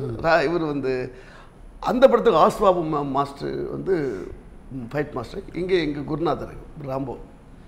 ஸோ அங்கே பயங்கரமாக எடுக்கிறாரு. ஏன்னா ஆல்ரெடி ப்ரூவ்டு ஹாஸ்மேன் பாபு தெலுங்கில் வந்து எல்லா கலக்கலங்க அவர் அப்படி எடுக்கிறாரு இப்படி எடுக்கிறாரு. இங்கே மெசேஜ் எங்களுக்கு வரும் சொல்லுவாங்கள்ல இப்படி எடுக்கிறாருன்னா. அப்போ எங்கள் குருநாதர் என்ன பண்ணுவார்னா, அண்ணே இந்த ஃபைட் நேற்று எடுத்தோம்ல, அந்த ஃபைட் ரெஜிஸ்ட்ரேஷன் கொடுத்து சேஸ் வைக்கலாம்ண்ணே அப்படிம்பாரு. இது அது பிராண்ட் ஒரு 10 மோட்டர் பைக்கும்பார், ஓகே வைங்கம்பார். ஆனால் அப்படியே எடுத்து ஒரு குடோன்னு போய் எடுப்பேன் ஃபைட்டு. இது அது கேட்டு எக்ஸ்டென்ஸ் பண்ணுறேன். ஏன்னா ஒவ்வொருத்தர் கேரள ஆனால் அது கரெக்டான ஒரு மாஸ்டர் கிடைச்சார் பார்த்தீங்களா. அதுதான் நம்ம அவர்கிட்ட நான் இருந்தனால அதை நான் கற்றுக்கிட்டேன். எக்ஸ்டென்ஷன் எப்படி கொடுக்கணுன்றது எடுத்ததாக எக்ஸ்டென்ஷன் பண்ணி அப்படின்னு கொடுத்து மிகப்பெரிய இருக்கும். ரெண்டாவது வந்து என் குருநாதரை வந்து நான் இது வரைக்கும் ஒரு வார்த்தை கூட நான் தப்பாக சொல்ல மாட்டேன். ஏன்னா அவர் பர்சனல் விஷயம் நிறைய தவறுகள் இருக்கலாம், ஆனால் அவர் வந்து என் குரு தான் எப்பவுமே. இது வரைக்கும் என்ன அதிகபட்சமாக கோபப்பட்டு கூப்பிட்டது டேய் தான், டேய் அவ்வளோதான், இது நான் தப்பு பண்ணேன் அதுதான் என்னடா பண்ணுறான் அவ்வளோதான் சொல்லுவார் தவிர மற்றபடி இவன் இப்படி பண்ணுறான் அப்படி. ஏன்னா அவருடைய சொந்த தம்பி மாதிரி என்னை கூடிய வச்சுருப்பார். அது இல்லாமல் இன்னொரு மறக்க முடியாத சம்பவம் சொல்ல போனால் கும்பக்கரை தங்கையா பிரபு படம். ஆமாம், அந்த படத்துக்கு நான் அசிஸ்டண்ட்டு. அந்த இது இருக்குல்ல, இது மதுரையில் அது ஃபேமஸ் ஹோட்டல், அது இப்போ கொஞ்சம் உடச்சி கட்டாங்க. அது அந்த ஹோட்டலில் ரூம் போட்டிருக்கு. எப்போவுமே நான் சின்ன பையனில் நான் நல்லா தூங்கும்ல, காலைல எந்திரிக்க முடியாதுல்ல உங்களுக்கு. அவருக்கு 5 o'clock எந்திரிப்பார், எந்திரிச்சு கர்லாக்கடை சுற்றுவார். சுற்றிட்டு ரொம்ப மெடிடேஷன் பண்ணுவார், ராமலிங்க சுவாமி வச்சு மெடிடேட் பண்ணிவிட்டு அப்புறம் குளிப்பார். எல்லாம் குளிச்சுட்டு எனக்கு டீ ஆர்டர் பண்ணிவிட்டு கண்ணான்னு இருப்பார். இது கிரேட். உடனே அண்ணே இது இப்போ டைம் ஆச்சுமார். அதில் ரொம்ப ரெடி அவங்களுக்கு குளிக்கணும். ஏன்னா அவர் ரெடி ஆகிட்டாருன்னா ரெடி ஆகிட்டார். ஆனால் அப்படியே கீழே அப்படி உட்காந்துட்டு அவருக்கு அப்படி நின்று ரெடி பார்ப்பார். அப்போது கங்கை அமரன் சாரும் அந்த படத்தில் கேமராமேன், நல்ல கேமராமேன் சபாபதி, அவங்க 2 பேர் இருக்காங்க. ஒரே காரில் தான் ஏற்றி விடுவாங்க, பிக்கப் பண்ணல. இப்போ தான் தனித்தனி கார் கொடுக்குறாங்க, ஒரே கார். அப்போது வெயிட் பண்ணால் நான் இவர் கூலாக நிற்கிறார், நான் அப்படியே நான் மாஸ்கில் நிற்கிறான்னு சொல்லிட்டு அப்படியே கூலாக ரிலாக்ஸாக போகிறேன். போனால் கார் வெயிட்டிங்கில் இருக்கு. காருன்னா கடை வாசிக்கிறவா அப்படின்னாரு. காருக்குள்ளே என்ன ஃப்ரெண்ட் சீட்டில் டிரைவர் பண்ண கூட தள்ளிட்டு அப்படி அந்த பின்பக்கம் பார்த்தேன். சின்ன பையன் அப்படியே எனக்கு குறிக்கு போனேன். உன்னை அமரன் சார் சொன்னார், கண்ணா பெரிய ஆளாக வருவா கண்ணா, ஏன்னா நானே உங்களுக்கு வெயிட் பண்ணுறேன் பார்த்தியா. கங்கை சார் சொன்னார், நாங்களே அவருக்கு வெயிட் பண்ணுற பார்த்தியா. நான் ஐயோ அவங்க ஜாலியாக சொன்னது. ஸோ அதெல்லாம் மறக்க முடியாத சம்பவம் தான் அது. இது முதல்ல உங்ககிட்ட வந்து ஒர்க் பண்ணுறதுக்கே பயந்தார் சிரஞ்சீவி, அதுக்கப்புறம் பல படங்கள் நீங்கள் அவரோட ஒர்க் பண்ணீங்க. அவருடைய ரெண்டாவது படம் வந்து பாபாகாரு பாகுனாரா, அது ஒரு பெரிய விஷயம். அது ஒரு பெரிய அனுபவம் இருக்குது. என்னென்னா அப்போது நான் ஃபைட் எடுத்து ஒரு பெரிய சேஸ் எடுக்கணும் எனக்கு. அந்த சேஸில் வந்து நான் சென்னைக்கு சார் கம்ஃபர்டபுள் சென்னையில் பண்ணிக்கலாம்னு சொல்லிட்டு நம்ம அந்த ஓஎம்ஆரில் ஒரு இப்போல்லாம் வீடு வந்துச்சு, அது காலி இடம் இருக்கும், அந்த பேக் வாட்டர் அங்கே எடுத்தேன். அப்போ ஒரு 2 கேங்ஸ் 2 ஊர் வந்து ஒரு வாட்டருக்காக பிரச்சனை, யார் வின் பண்ணுறாங்களோ அவங்களுக்கு வாட்டர் கொடுத்துடலாம்னு சொல்லிட்டு. ஸோ அந்த பிரச்சனைக்கு 2 ஒரு இந்த பக்கம் 50 குதிரை வண்டி, அந்த பக்கம் 50, அவங்க ப்ளூ கலர் கொடுத்தாங்க. ஏன்னா என்ன கேட்டாங்க, ஹீரோ சைடு என்ன கொடுக்கலான்னு சொல்லி, மஞ்சள் வச்சுங்க மங்களகரமாக இருக்கட்டும் அப்படின்னு. அப்படி நான் லாங் எடுத்துகிட்டு இருக்கிறேன். எடுத்து ஒரு 4 நாள் 5 நாள் எடுத்துட்டேன். 6ஆவது நாள் தான் சிரஞ்சீவி சார் க்ளோஸ் அப் எடுத்து ஸ்டேஜ் தான் எடுக்கும்போது அவர் வந்து ஏதோ டிஸ்கஷன் சீரியஸாக போயிட்டுருக்கு. நான் ஒர்க் பண்ணிட்டுருக்கிறேன். ஆனால் ஜெயந்த் பரஞ்சின்றவர் ஒருத்தர் டைரக்டர். அவர் வந்து என்ன சார் என்ன சார் பிரச்சனை கேட்டேன். ஒன்றும் இல்லை அப்படின்ட்டார். நான் ஏதோ சொன்ன கன்ஃபியூஷன் சொல்லிட்டு அப்புறம் க்ளோஸ் அப் எடுக்கும்போது என்ன இது கவுண்டர்னா இதுக்கு முன்னாடி இதை கட் எடுத்துட்டேன்னா ஓ கண்ணா சார் கண்ணா இப்போ என்ன பண்ணுறது தெரியுமா அப்படின்னாரு. அண்ணா சொல்லுங்க என்ன பண்ணணும். நான் ஒரு ஃபோன் போட்டு தரேன். யாருக்குண்ணே? சந்திரபாபு நாயுடுக்கு அப்படின்னாரு. அவர் ஃபோன் போட்டு அண்ணா உங்கள் கொடியை வச்சு தான் நான் ஃபைட் எடுக்கிறேன், சிரஞ்சீவி ஓட்டுற அந்த வண்டியை, ஏன்னா எல்லா கொடி அவருது. நான் ஐயோ என்ன பண்ண ஒன்றும் இல்லை பரவாயில்ல. அவர் எங்கிட்ட ரொம்ப ஜாலியாக பேசுவார், ரொம்ப கூலாக பேசுவார். அதே மாதிரி ஒரு நாள் நட்புக்காக படம் KS.Ravikumar தெலுங்கு நான் பண்ணேன், தமிழ் இங்கே வேறு மாஸ்டர். தெலுங்கு நான் பண்ணும்போது மத்தியானம் பக்கத்தில் தாபா இருந்தது. இந்த ஹோட்டல் தாபா இருக்கும்போது நான் ஆர்வத்தில் அங்கே தாபாவுக்கு பைக்கில் போய் சாப்பிட்டேன். அங்கே சாப்பிட்டு இருக்கும்போது சிரஞ்சி சார் சீக்கிரம் வந்தார். சாப்பிட்டு உடனே வந்துட்டார். அது நான் வெயிட்டிங், நான் வந்துட்டு சார் வந்து சிரஞ்சி சார் வெயிட் பொண்ணு ஓடி போய் கண்டுக்காமல் காட்டுப்பா, அது இப்படியா கத்திட்டு வேலை சார். ஏங்க வா, எது கத்துறேன்னு எனக்கு தெரியும், ப்ரொடக்ஷன் சொன்னால் வாங்கி தர போகிறான், அது எதுக்கு நீ அங்கே போகிற நீ. அதனால் இல்லை அவருக்கு வந்து ரெண்டாவது வந்து பர்சனலாக அவரை எனக்கு ரொம்ப பிடிக்கும். ஏன்னா ஒரு தனி மனிதன் ஒருத்தர் சினிமாவில் கஷ்டப்பட்டு மேலே வந்து எல்லாருமே அப்படி தான் இருக்காங்க. ஏன்னா ஐ டொனேஷன் கேம்ப் வச்சுருக்காரு, பிளட் பேங்க் வச்சுருக்காரு. உலகத்தில் எந்த ஹாஸ்பிட்டல் வந்து நீங்கள் பிளட்டு கேட்டால் சிரஞ்சீவி சாரோட பிளட் பேங்கில் விட்டால் பிளட்டு ஃப்ரீயாக கொடுப்பாங்க. அவரை பார்க்க வர ஃபேன்ஸ்கிட்ட நீங்கள் எல்லாருமே பிளட் டொனேஷன் பண்ணுங்கள், ஐ டொனேஷன் பண்ணுங்க சொல்லி ஒரு பெரிய கேம்பே வச்சு நடத்துகிறார். அதாவது அவரால் முடிஞ்ச ஒரு கேம்பு சார் அது. அதே மாதிரி அவருடைய பையனுக்கு படம் பண்ணுறேன். அந்த பையன் இருக்காரே நம்ம ராம்சரண், அவருக்கு டபுள் மடங்கு ஹெல்ப். ஆமாம், அவ்வளோ ஒரு நல்ல ஒரு இது. ஆமாம். ஸோ எனக்காக ஒரு வாட்டி ஒரு எனக்கும் இந்த டைரக்டருக்கு செட் ஆகலை. நான் செட் ஆகாத உடனே அவர் நல்ல பேர், அந்த படம் பெரிய ஃப்ளாப் ஆச்சு. அதாவது 6 நாள் ஃபைட்டில் சீன் 2 நாள் போயிட்டுருக்கு, 3 நாள் போயிட்டுருக்கு. நான் வந்து டெய்லி உட்காந்துருப்பேன். அப்போது என்னை வந்து சிரஞ்சீவி சார் வீட்டுக்கு வர சொன்னார். நான் வீட்டுக்கு போயிட்டேன். வீட்டுக்கு போகும்போது அல்லு அரவிந்த் சார் இருக்கார். வந்தோடனே அவர் தமிழ் பேசுவார். கண்ணா அவருக்கு அறிவில்லை கண்ணா, 6 நாள் ஃபைட் பண்ணுறதுக்கு இன்னும் நீ சீன் எடுத்துகிட்டு இருக்கிற, சீன் போய்ட்டுருக்கு, உன்னோட அறிவியல் எப்போ முடிக்கிற மாதிரி இருக்குது. அவர் ப்ரொடியூசரோட எமோஷனில் பேசினார். அப்படி ஏமாச்சிருக்காரு. நான் அப்படியே அவர் வீடு இல்லை பெரிய, நான் வந்து ஒரு ஜர்க்காயும் நிட்டேன். அப்படி இது உள்ள கார் எங்கேனோன்னு இந்த மேட்ச் இது என்ன பஞ்சாயத்து ஒன்றுமே புரியல சொல்லி அப்படி ஜர்க்கில் நிற்கிறேன். நிற்கும் போது அங்கேருந்து அரவிந்த் சார் அவரை பேசாதீங்க, அது உங்களுக்கு அவரை பேசுகிற ரைட்ஸ் கிடையாது. இது சரி, ஆமாம், டேரக்டாக பேசுங்க நீங்கள் கண்ணாவா அப்படி இது உள்ளது கூட சிஸ்டர் எப்படி 3 நாள் சீன் போய்ட்டுருக்கு, உன்னால் முடிக்க முடியுமா இது. அவர் என்ன அந்த விஷயத்தை கேட்குறாரு, புரிதுங்களா உங்களுக்கு. அப்படி ஒரு கேரக்டர் சார் அவர். சூப்பர். இதெல்லாம் எப்படின்னா அதே மாதிரி நான் வந்து கைதி 150 பண்ணும்போது எடுத்துகிட்டு ஒரு கண்ணா ஒரு இன்ட்ரோடக்ஷன் எடுக்கணும், நீ எடுத்துக்கிட்டா நல்லாயிருக்கும், ஒரு நாள் வந்துடுறியா அப்படி. அப்படியே 4 நாளைக்கு பாம்பே பண்ணேன். அப்படியா அடுத்த வர எப்போ இருப்பேன் எப்போ ரொம்ப ஸ்மூத்தாக தான் பேசுவார். எப்படி இந்த 6-7 6ஆம் தேதி அந்த இடத்துலண்ணா. அதே மாதிரி நாங்கள் ஒரு பெரிய ப்ராஜெக்ட் பண்ணுறேன். நான் ஒரு கோயில் கட்டி கும்பாபிஷேகம் டேட் ஃபிக்ஸ் பண்ணிட்டேன் சார். அந்த கோயில் ஃபஸ்ட்டு கும்பாபிஷேகம். அப்போது அந்த டேட்டில் வந்து கரெக்டாக சிரஞ்சீவி சாரோட ஃபைட் வந்து உட்காருது. ஐயோ இது என்னடா பெரிய சிக்கலாகி போச்சேன்னு சொல்லிட்டு அப்படியே யோசனை பண்ணிட்டுருக்கேன். அந்த கும்பாபிஷேகம் ஒட்டி இன்னொரு படமும் இருக்குது எனக்கு. அந்த படம் தமிழ் படம் இருக்குது, ஜீவா சார் ஹீரோ அது. ஸோ அப்படியே என்ன பண்ணுறதுன்னு நான் நம்ம முருகதாசன் டைரக்டர், நான் முருகதாஸ்கிட்ட பேசுகிறேன். முருகதாஸ் நீங்கள் எதாவது சொல்லுங்கள் மஸ்டாக நான் ஒன்றும் பண்ண முடியாது, இது கீதாஸ் வேறு பஞ்சாயத்து ஆகிடும் பெருசாகிடும் சொன்னாங்க. அரவிந்த் சார் தெரிஞ்ச ஏன்னா அரவிந்த் சார் அனுபவம் எனக்கு வேறு இருக்கா. ஆமாம், ஐயோ என்ன பண்ணாலும் கோஆர்டினேட்டர் பேசி பார்த்த முடியல. உடனே இங்கேருந்து டிக்கெட் நானே சொந்த டிக்கெட் போட்டு ஹைதராபாத் போயிட்டேன். போனோடனே ஒரு ரெஸ்டாரண்ட்டில் ஷூட்டு, காஃபி ஷாப்பில் ஷூட்டு, த்ரிஷாவோட இப்படி உட்காந்து ஏதோ நோண்டி ஏதோ பண்ணிட்டு இருந்தார். ஆனால் எனக்கு காலை வைத்து விட்டு கண்ணா அப்படின்னாரு. பகல் உட்காந்து என்ன எப்படி இருக்கு அப்படின்னாரு.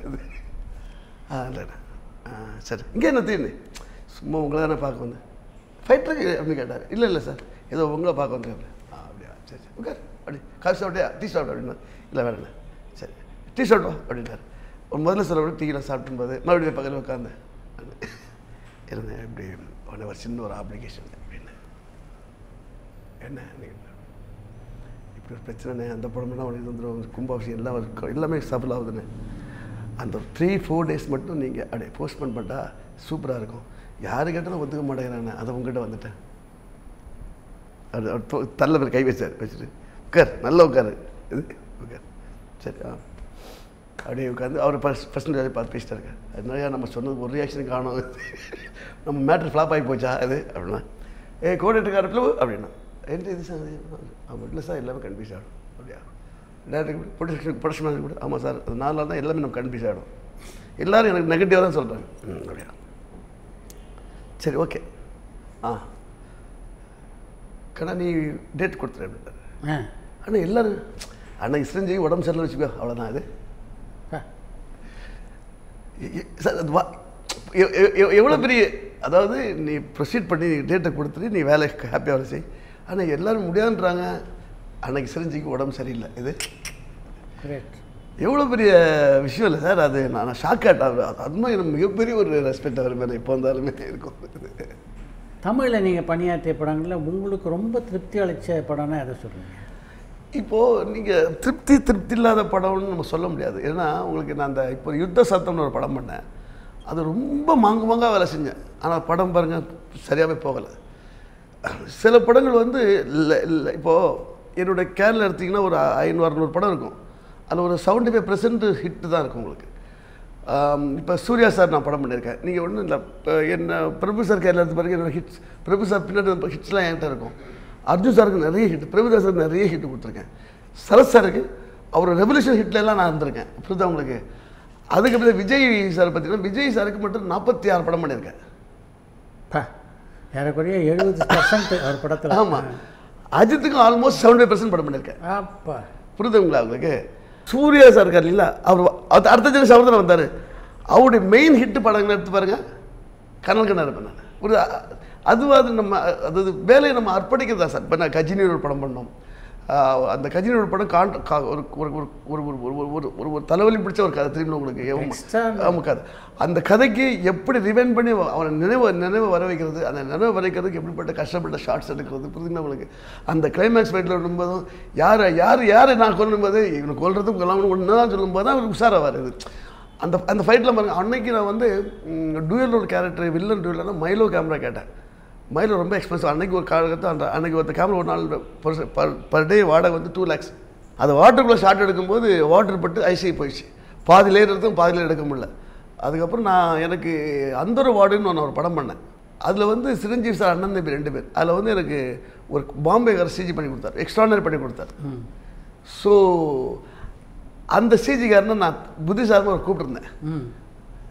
அவர் வந்து சார் இப்படி ஆகிப்போச்சு என்ன சார் பண்ணலாங்கும்போது இல்லை கண்ணா நீங்கள் ஜட்ஜ்மெண்ட்டாக ஒரு 3 ரேஞ்ச் பண்ணி கொடுத்துருங்க நான் பார்த்துக்கிறேன் அப்படின்னாரு.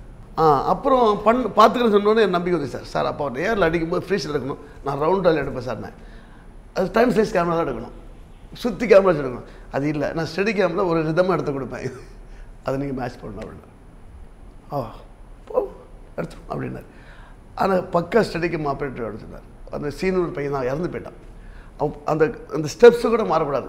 செகண்டில் எடுக்கும்போது அந்த கவுண்டிங் ஸ்டெப்பில் இருக்கணும் அப்படின்னா எடுத்து புதுசாக கொஞ்சம் மிஸ் ஆகும். பட் இல்லாத ஊருக்கு என்ன பண்ணுறது சார் அப்படி பண்ணி கொடுத்து மிகப்பெரிய ஹிட். அந்த படம் ரொம்ப ஆக்ஷன் ரொம்ப பிரபலமாக பேசப்பட்டது. நான் சூர்யா சாருக்கு அப்புறம் ரெகுலராக பண்ணேன், சிங்கம் 3 வரைக்கும் பண்ணேன் அவருக்கு பண்ணிட்டு. அதனால் அவர் எனக்கு ஹீரோக்களில் வந்து எல்லா ஹீரோக்களும் பிடிக்கும். ஆனால் ஒரு விஷயத்தை வந்து அது என்ன சொல்கிறது, அது ஒரு விஷயத்தை நான் சொல்கிறேன் சார். சூர்யா சார் அப்படி வரீங்க அப்படி பிடிக்கிறீங்க சார் அப்படின்னா மாஸ்டர் பிடிச்சதுக்கப்புறம் அதுக்கப்புறம் எனக்கு தெரியாது சார் அப்படிங்கிறது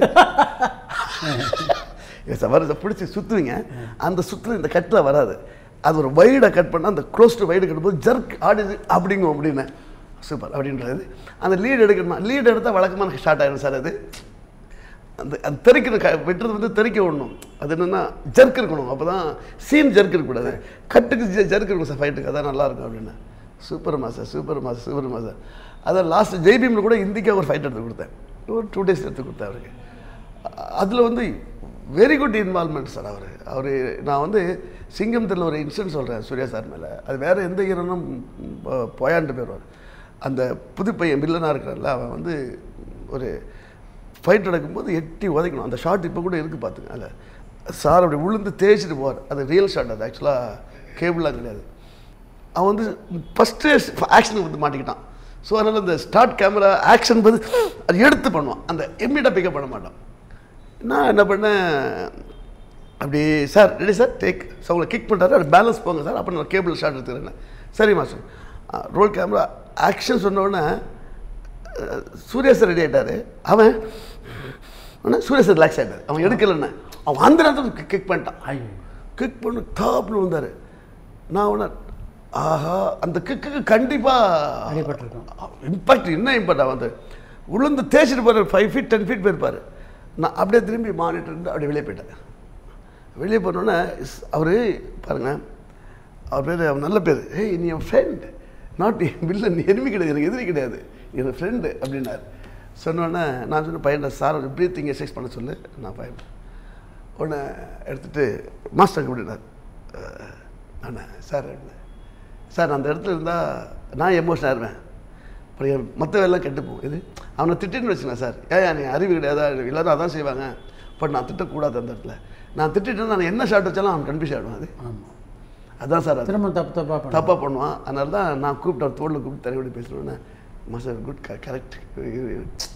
கரெக்ட் மாஸ்டர், ஆனால் எது பண்ணணும் தப்பாகிடும் சார் அப்படின்னு. சூப்பர். ஆனால் அந்த ஃபைட் எக்ஸ்ட்ரானரி பேசப்படுச்சு சார் அவருக்கு. அவன் பெரிய லெவலில் இன்றைக்கி இந்தியில் பெரிய வில்லன் ஆகிட்டான் அவன் தப்பையன். ஸோ அதே மாதிரி சரஸ் சாருக்கு நிறைய ரெக்கார்ட் பிரேக் கடைசி பண்ணேன். இப்போது விஜய் சாருக்கு விஜய் சாருக்குலாம் நிறைய ஆக்ஷன், ஐயோ எத்தனை படம் கடைசி சவாரி பண்ணால். அப்புறம் அஜித் சாருக்கெல்லாம் இது வரலாறு 2 கேட்டஸ் ஃபைட்டு பார்த்தீங்களா உங்களுக்கு, அதெல்லாம் ஆமாம். நீங்கள் சூர்யாவோட பணியாற்றிய படங்களில் அயன் ரொம்ப முக்கியமான படம். ஆமாம், பெரிய ஹிட் சார், அது ரொம்ப அருமையான படம். இல்லை அவருடைய உங்களை கூட வந்து கொஞ்சம் அப்கிரேட் பண்ணிக்கிறதுக்கு அந்த படம் உதவிச்சு ஒரு விதத்தில் இல்லையா சார்? அதுதான் பெரிய விஷயம். அதான் சூர்யா சாருக்கு எனக்கு ரொம்ப பிடிக்கும். ஏன்னா நான் வந்து கேவிஆர் சார் படம் அவர் மிகப்பெரிய நல்ல ஒரு டெக்னீஷியன். நான் வந்து கேவிஆர் சார் நான் ஏன் சொல்வேன்னா, நான் நிறைய கேரமெண்ட் ஒர்க் பண்ணுறேன், அதுக்கு எல்லாரும் கேரமும் புத்திசாலி தான், ஒவ்வொரு கேரமெண்ட்டும் ஒரு கற்றுக்குவேன். பர்டிகுலர் கேவிஆர் சார்ட்ட வந்து உலக விஷயங்கள் எல்லாமே சொல்லிக் கொடுப்பார். நான் முதல் ஒர்க் பண்ணும்போது அதை நான் கற்றுக்கிட்டேன். எதுனா ஒரு 2 ஷார்ட்ஸ் சொன்னார். அப்போ ஜிம்மி ஜிப்போடைய இது கிடையாது, எதுவுமே கிடையாது. ஒரு ஒரு ஒரு இந்த ரயில்வே ட்ராக்கோடைய அந்த பேஸ் போடுற ஒரு மிஷின்லாம் வச்சுருந்தாங்க, ஒரு ஈஸியாக வச்சுருந்தாங்க. மாஸ்டர் அந்த க்ரெயின் போட்டு அந்த ஒரு நான் ஒயிட் போட்டு அப்படி போட இம்பாக்ட் ஓட சொல்லுங்கள் நல்லாயிருக்கும் அப்படின்னா. அப்போல்லாம் மானிட்டரும் கிடையாது, என்ன ஷார்ட் வந்து பார்க்குறதுக்கு இது என்ன எடுத்துருக்கான்னு தெரியாது சார். அப்போது அவர் சொன்ன ஷார்ட்லாம் நான் ரஷ் பார்க்கும்போது என்ன அறியாமல் நான் கை தட்டினேன் இது. ஸோ அப்போ நான் அவர்கிட்ட அவர் என்னோடய டைம் எங்கெங்கே வெளியூர் போகும்போதெல்லாம் நான் மேனேஜர் சொல்லுவேன், அவர் பக்கத்தில் ரூம் போடுங்க அப்படின்னு. இது போன நாள் கூட பக்கத்து ரூம்னா பக்கத்தில் கழிச்சிட்டு போட பேசிட்டு இருப்பேன். ஒவ்வொரு விஷயமும் அவ்வளோ ஒரு அறிவாளியாக நான் அறிவு ஜீவி சார் அவர். அவ்வளோ ஒரு எல்லா விஷயம் சொல்லிக் கொடுக்குறாரு. அவர் வந்து என்னை வந்து முதல்ல இந்த சவுத் ஆஃப்ரிக்காவுக்கு நான் லொக்கேஷன் பார்க்க கூப்பிட்டு போனார். போகும்போது அங்கே ஒரு ஃபைட் மாஸ்டர் பேசுகிறோம். அவர் பைரனா ஸ்டண்ட் குரூப், அங்கே வந்து கம்பெனி தான் இருக்கும் சார், இங்கே மாதிரி யூனியன்லாம் கிடையாது. ஒரு கம்பெனி ஸ்டண்ட் கம்பெனி இருக்கும். அந்த கம்பெனி பேசிங்கன்னா என்ன செட்டப்னா அவங்க ஃபுல்லாக ஒரு அனுப்புவாங்க, என்ன கொட்டேஷன் கொடுத்து மேட்ச் பண்ணிவிட்டு கொடுத்துருவாங்க. அது அவங்க வெளியே இருந்து ஃப்ரீலான்ஸர் ஆர்டர் எடுத்துக்குவாங்க சார். அப்போது சொன்னோன்னே ஓகே, அங்கே அந்த சேஸ் அந்த ஒரு லேடி டைமண்ட் கொண்டு போகிற போர்ஷன் அங்கே தான் நாங்கள் எடுத்தோம். அது செகண்ட் யூனிட் வந்து பிரபு சார் எம்எஸ் பிரபு பண்ணார். எல்லாமே எடுத்து முடிச்சோடனே கிளைமேக்ஸ் எடுக்கணும். அப்போது மறுபடியும் சவுத் ஆஃப்ரிக்கா நடக்கிற மாதிரி தான் கதை ஆக்சுவலாக. அப்போ இங்கே மால்சிஸ் கார்ட் பாம்பே பக்கத்தில் ஒரு பெரிய லொக்கேஷன் இருக்குது. பாம்பேலேருந்து ஒரு 150 கிலோமீட்டர்ஸ் 180 கிலோமீட்டர்ஸ் இருக்கும் மால்சிஸ் கார்ட். சூப்பர் ராக் ரொம்ப நல்லா இருக்கும். அங்கே போய் இடத்த பார்த்தோம், ரொம்ப நல்லா இருக்குது சார், இது இங்கே தான் பண்ணுறோம் அப்படின்னு. அப்போ நான் சொன்னேன், ரெஃபரன்ஸ் கேட்டால் ரெஃபரன்ஸ் இப்படி விஷயத்தை நான் சொல்லிவிட்டு இப்படி பண்ணலாம் சார், பட் எனக்கு பிளாக் ஃபைட்டர்ஸ் வேணும், இங்கே கிடையாது எனக்கு. எதுக்கு நான் சொல்கிறேன்னா, இப்போ அங்கே அவன் மாதம் அவன் குரூப் வந்து இல்லையா, அப்போ நான் ஒருத்தன் எல்லாத்தையும் நோட் பண்ண முடியல, அவன் என்ன ரிக்யூஸ் பண்ணுறான்னு. இங்கே வந்துட்டானா எல்லாமே நான் அவன் நான் சொல்ல அவன் கேட்பான். உடனே அந்த மாஸ்டர்கிட்ட பேசினேன், ஒரு சூப்பர் பேர் அவர், எனக்கு நிறைய எக்யூப்மெண்ட்ஸ் இன்னும் சப்ளை பண்ணிட்டுருக்காரு. இல்லை கிவ் எனி ஆல் லைக் நீ எக்யூப்மெண்ட்ஸ் எல்லாமே அனுப்பிச்சுட்டேன் அப்படின்ட்டு. எல்லாம் வந்துட்டு எல்லாம் நோட் பண்ணி எப்படி இருக்கு எல்லாம் பண்ணுறதுன்னு கேட்டோம். நல்லா பண்ணி கொடுத்தாங்க. பண்ணி கொடுத்து அந்த ஃபைட்டு நல்லா ரொம்ப பிரம்மாண்டமாக பேசப்படுது. அப்போ என்கிட்ட கேட்ட அந்த ரிக்ஸ் எல்லாம் என்கிட்ட கொடுத்துருங்க, நான் பே பண்ணுறேன் அப்படி கொடுத்தோன்னே அவர் சொன்னார், நான் ரிக்ஸ் தரேன், பட் அது எப்படி ஒர்க் பண்ணுறீங்கன்னு தெரியணும்ல, தெரியாதுல்ல அப்படின்னா. என்னோடய அசிஸ்டன்ட் 2 பேரை வச்சு கற்றுக்க வச்சு அப்புறம் நான் ஃப்ரெஷ்ஷாக ஆர்டர் போட்டேன். அன்றைக்கி 80 lakhs ஆச்சு எனக்கு. அது வாங்கி வச்சு இன்றைக்கி அந்த இருக்குது. இப்போ எல்லோரும் பண்ண ஆரம்பிச்சிட்டாங்க. அப்போ எந்த அது புதுசு எல்லாமே இருந்தது. இப்பவும் வச்சுருக்கேன் எல்லாமே. எங்கிட்ட ஸ்டீல் ரோப் கிடையாது, எல்லாமே கண்ட்ரோல்டு. நீங்கள் ஒரு போர்டு அடிக்கிறீங்கன்னா எவ்வளோ இம்பேக்டில் அடிக்கிறன்ற விஷயத்தை வந்து நான் மிஷினை லாக் பண்ணி வச்சுருவேன். அது மேலே 1 inch கூட இம்பேக்ட் போகாது. ஆமாம், அந்தளவுக்கு கண்ட்ரோல் பண்ணி வாங்கி வச்சுருக்கேன். ஸோ அந்த விஷயத்தில் எனக்கு அந்த ஒரு அதில் தான் சூரியஸ் எனக்கு ரொம்ப பிடிக்குது. எனக்கு எல்லா விஷயத்தையும் உள்ளே இறங்கி பார்த்து பண்ணுறாப்புலையே ரொம்ப நல்ல விஷயம் தானே. என்ன சார் சொல்கிறீங்க? நாலேஜ் டெவலப் பண்ணிகிட்டே இருக்கணும். ஆமாம், பேசிக்கலி ஆமாம், அப்கிரேடேஷன் பண்ணிட்டேன். இப்போ போலந்து போயிருந்தேன் கோட்டிகோபா 3 படத்துக்கு. போய் ஒரு 15 days கிளைமேக்ஸ் ஃபைட் போட்டிருந்தோம். அது 3 நாள் சீக்வன்ஸ் எடுக்கணும். மொத்தம் 3 நாள் நல்லா எடுத்து 4 நாள் ரெயின் வந்துச்சு. ரெயின் ஆஃப் டே போச்சு. ஆஃப் டேமில் அந்த இடத்துல பர்மிஷன் இல்லை. 2 நாள் ரெயின், 3 நாள் ரெயின். என்ன பண்ணலாம்? ஹீரோ ப்ரொடியூசர் இங்கே இருக்கார், பெங்களூர் இருக்கார். நான் சுதீப் சார் நானும் பேசணும், என்ன பண்ணலாம். ஏன்னா சுதீப் சார் ஹிட்டு. அவர் கிச்சா சுதீப்ன்றது வந்தது. கிச்சான்னு ஒரு படத்துக்கு நான் தான் ஃபைட் பேசுகிறேன். ஃபைட் ரொம்ப நான் பேசப்படுச்சு. அதுலேருந்து அவருக்கு கிச்சா சுதீப் வந்துச்சு. இதுங்க நம்ம மாலாஸ்ரீ மேடத்தோடைய ஹஸ்பண்ட் தான் ப்ரொடியூசர் அதுக்கு. அது அவர் அப்போ பிரம்மாண்டம் ஒன்று கொண்டு போனோம் அந்த படத்துக்கு. ஸோ அவர் கேட்டார், சார் என்ன பண்ணலாம்? இல்லை சார் பரல சார், இப்போ பர்மிஷன் அந்த யூரோப்பில் வந்து ஒரு நாள் பர்மிஷன் உடனே எடுக்க முடியாது, நிறைய ப்ராசஸ். நம்ம ஊர்லன்னா அடுத்த போயிடலான்னு அதெல்லாம் இருக்காது. அப்போ என்ன பண்ணலாம் ஏது பண்ணலாம் ஒரே குழப்பமாகி போச்சு. சார் எங்கெங்கே அவைலபிள் பர்மிஷன் இருக்கிற நம்ம எடுத்துக்கலாம் சார். பர்மிஷன் ஒரு லைன் ப்ரொடியூசரை வாங்கி கடன் அடித்து நிறைய ட்ரோன் ட்ராக் ஷாட்லாம் எடுத்து மேட்ச் கட் பண்ணி கொடுத்து காமிச்சா. அப்போ தான் ப்ரொடியூசர் ஹாப்பியான. ஏன்னா அந்த 15 நாளுக்குள்ளே ரிட்டர்ன் வரணும். ஏன்னா விசா எல்லாம் முடியுதுல்ல சார். ஸோ அப்படியெல்லாம் முடிச்சு கொடுத்தேன். அதனால தான் நமக்கு இன்னும் ஒரு நல்ல பேர், எல்லாம் கரெக்டாக டைமில் முடிச்சு கொடுத்துருவாங்க. அப்படி அதே மாதிரி சஞ்சய் சார், சஞ்சய் தேவல், இவர் நம்ம சண்டூர் பண்ண சஞ்சய் பண்ணேன். அப்புறம் சாயித் கபூர். ஆமாம் சார், ராவன் அவர் நல்லா ஜாலியாக இருந்தார் அவரோட ஒர்க் பண்ணும்போது. ஷாருக்கான் பண்ணேன். அது என் அசிஸ்டன்ட் கேட்பாங்க, ஏங்க இவ்வளோ பேர் பண்ணுறீங்க, ஒரு ஃபோட்டோ போட மாட்டேங்கிறேன், எதுவுமே போட மாட்டேங்கிறேன்னு கேட்டேன். போட்டி அதுக்கப்பா அதுக்கு ஊரஞ்ச பாப்பானுக்கு எதுக்கா பூணூல் எனக்கு. ஷாருக் கான் எப்படி கோஆப்ரேட் பண்ண சார்? ரொம்ப நல்லா பண்ணா சார். 7 நாள் கிளைமேக்ஸ் ஒரு ஃபைட். ஆக்சுவலாக வந்து ஒர்க் டெடிகேஷன்ன்றது அவர்கிட்ட நான் பார்த்தேன். எப்படின்னா, நான் வந்து பாம்பே கிளம்பணும். நான் வந்து ஒரு ஃபங்க்ஷனில் இருக்கிறேன். இல்லை நான் ஈவினிங் வந்துடணும் இம்மீடியட்டாக. உடனே மணிகண்டன் கேமராமேன் தெரியும், என் ஃப்ரெண்டு தான் வருது, அவன் தான் கோஆர்டினேட் பண்ணுறான். இல்லை ஷாருக் கான் 11 மணி மீட்டிங் கொடுத்துருக்காரா, நீ ஒரு 2 hours 3 hours தான் மேலே போகாது, ரிட்டர்ன் போயிடலாம் அப்படின்னாங்க. அப்படின்னு ஃப்ளைட்டுக்கு போயிட்டேன். போய் ஷாருக் கான் வீடு உள்ளே போனேன். லிஃப்ட் 3rd floor போச்சு. ஃப்ளோர் போனேன், ஓப்பன் பண்ணாங்க. பண்ணி உள்ளே போனேன். ஒரு ஹால், பெரிய ஹால். உட்கார்ந்தேன். யாருமே இல்லை. அரை மணி நேரம் உட்கார்ந்தேன். யாருமே இல்லை. இதுமாதிரி வேஸ்ட்டு ஜிப்பாக கட்டியிருந்தேன். யாருமே இல்லை. 1 மணி நேரம் யாருமே இல்லை. டென்ஷன் ஆகிட்டேன். ஐயோ இது எங்கே ஒரு ஷாருக் கான் வீடு தானே சொல்லி டவுட் ஆகி எழுந்திரிச்சு ஒரு ரேக்கை தள்ளினேன். அப்படி ஃபுல்லாக ஓப்பன் ஆச்சு. உள்ள ஒரு ரூம் உள்ளே போனால் இவ்வளோ பெரிய ஹாலு. அவர் முதல் படத்தில் நடித்த காஸ்டியூம்ஸ், என்ன ஷூ போட்டார் எடுத்து வச்சுருக்காரு வரிசை. அது எல்லாம் இருக்குது. எல்லாம் அடுத்த படத்தில் பேர் இருக்குது, எல்லாம் இருக்குது. அது அப்படி இருக்குது. கடைசியில் ரோபோ, இந்த படம் ரோபோ சம்மந்தப்பட்டதில்ல, ராவன், அதோட சம்மந்தப்பட்ட ட்ரெஸ். அவர் ஃபுல்லாக ஒரு டாய்ஸ்.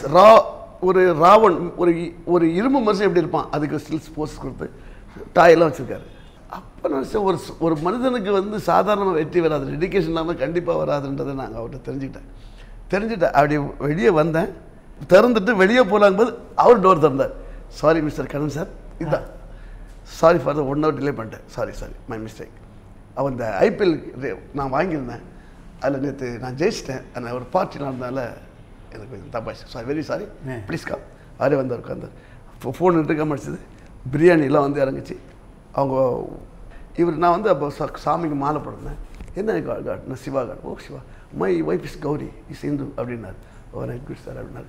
இந்த பக்கம் 3 லேடி அசிஸ்டன்ட், இந்த பக்கம் 3 ஜென்ஸ் அசிஸ்டன்ட். எனக்கு 3 லேடி டிரான்ஸ்லேட்டர்ஸ். எனக்கு அவர் டக்குன்னு படத்தை முன்னாடி கண்ணன் படத்தை ஃபுல்லாக லேப்டாப்பில் காமிச்சார். சார் ஒன்று கண்டன் பிடிச்சிட்டேன். உடனே மஸ்டர் ஐ எம் ரோபோ இந்த இறங்குறேன். ஸோ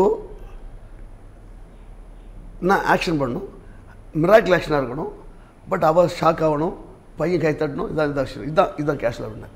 இந்த ரோபோவாக இங்கே வந்து இறங்கினா ரோபோ ஃபைட் பண்ணுறது எப்படி பண்ணணும் அப்படின்னா நான் உடனே கேட்டுதான் சார், நீங்கள் சொல்கிற கேட்டு தான். நீங்கள் ஒரு நான் இப்போ சொல்லும்போது படங்கள் சொல்லிட்டே இருக்கேன். இந்த படத்தை பாருங்கள், அதில் ரோபோ இந்த வேலை பண்ணிருக்கோம், இந்த படத்தை பாருங்கள், இந்த ஒரு வேலை பண்ணிருக்கோம். அப்போ ஒரு ஜாக்கி சான் படம் பார்த்து பாருங்கள் சார், அதில் வந்து அவன் போகிற வேகத்தில் ஹீரோடைய மார்பில் கை வைப்பார். இது அதாவது அவன் மேலே துப்பாக்கி குண்டு பற்றக்கூடாது, இப்படி கை வைப்பார். அப்போ அவள் பார்த்துட்டு கை எங்கே வச்சுருக்கான், கையை தட்டுவா. அவள் கான்சன்ட்ரேஷன் அங்கே கன் வந்திருக்கு, அதில் இருப்பான் ஹீரோ ஜாக்கி சான். ஃபன் தானே அவருக்கு. வச்சோடனே ஓ சாரி இது கை எடுப்பார். ஸோ அது சாரி எடுக்கக்கூடாது சார். அவன் கை வச்சோன்னா இவருக்குல பார்த்தா வைக்கிறான். அவன் மிஷின் தானே, அவனுக்கு உணர்வே கிடையாதுல்ல சார். அவர் ரொம்ப அது கம்பேர் பண்ணி சொன்னோடனே அவர் கை கொடுத்துட்டு என்ன இப்படி யோசிக்கிறீங்கன்னு கேட்டார். ஒரு சொல்லி முடித்தேன். அதுக்குள்ளே நான் ஏர்போர்ட்டுக்கு இறங்கி வீட்டுக்கு வர என் மெயிலுக்கு வந்து அவங்க ரா ஃபுட்டேஜில் எடிட் பண்ணி ஒரு கிராக் வெர்ஷன் வந்து என் மெயிலுக்கு அனுப்பிச்சிட்டாங்க. என்னோடய ஸ்டோரி நான் என்னென்ன பேசணும் அதை ஒன்லைன் பண்ணி என் மெயிலுக்கு அனுப்பிச்சிட்டாங்க. நான் என்னடா இது இவ்வளோ அதுங்க அடுத்த மெயில் வருது. எல்லாம் மெயில் தான் போடுறாங்க. நீங்கள் அடுத்த வாட்டி 11 வந்து ஹைதராபாத் லொக்கேஷன் பார்க்க வரணும். 9 மணிக்கு ஒரு ஃப்ளைட்டு, 11 மணி லேண்ட் ஆவீங்க, 12 மணி ரெஸ்ட் அடிங்க, 1 மணிக்கு டைரக்டரோட மீட்டிங், 2 மணிக்கு அகைன் ரெஸ்ட் அடிங்க, 4 மணிக்கு சின்ன பார்ட்டி கெட் டுகெதர். இது அடுத்த நாள் தான் ஒர்க் ஸ்டார்ட். ஸோ அந்த ஒர்க் ஸ்டைல் இருக்குங்களா, அது ரொம்ப எனக்கு பிடிச்சது. இது இப்போ பாம்பேயில் ஆல்மோஸ்ட் அப்படி தான் சார் எல்லாமே. இப்போ சாப்பாடு கூட இங்கே நமக்கு கேரளில் கூட வைக்கிறாங்க இல்லையா, நைட்டுக்கு வந்து ஒரே ஹோட்டலில் மேக்ஸிமம் செக்ஷன் இருப்பாங்க, பஃபே வச்சுருவாங்க சார். தேவையானது சாப்பிடுவாங்க. ட்ரிங்க்ஸ் எல்லா ஆல்கஹாலுக்கும் இருக்கும். அவங்க தேவையான சாப்பிட்டு போயிட்டே இருப்பாங்க. நம்ம ஊரில் சாப்பிட்ட பிரச்சனை ஆகிடும். அவ்வளோ ஒரு டிசிப்ளினான ஒரு இண்டஸ்ட்ரி சார். நம்ம சன்னி டோயலோட படம் பண்ணீங்க. ஆமாம் அது அவர் சூப்பர் ஆர்டிஸ்ட் சார் அவர். அது என் ஒர்க்கை பார்த்து 2 பேர் நான் போபால். அது டைரக்டர் வந்து விவேக் சர்மா, அனில் சர்மா விவேக் சர்மா. அவர் கத்தர் வீர் எடுத்தார்ல, அந்த டைரக்டர். நான் ஒரு சும்மா நான் ஜாலியாக பேசும்போது ஒரு நாள் சொன்னேன், அவர் வந்து டயலாக் படிச்சுட்டு அவர் பிரகாஷ் ராஜ் இருக்கார் இல்லை மெயின் போபால் பெரிய செட்டு. அவர் டைரக்ட் அவர் படிச்சு அப்படியே படிச்சு காலைல 7 மணிக்கு வந்துடுவார். வந்துட்டு மனப்படம் பண்ணிட்டுவார். நான் சொன்னேன் சார்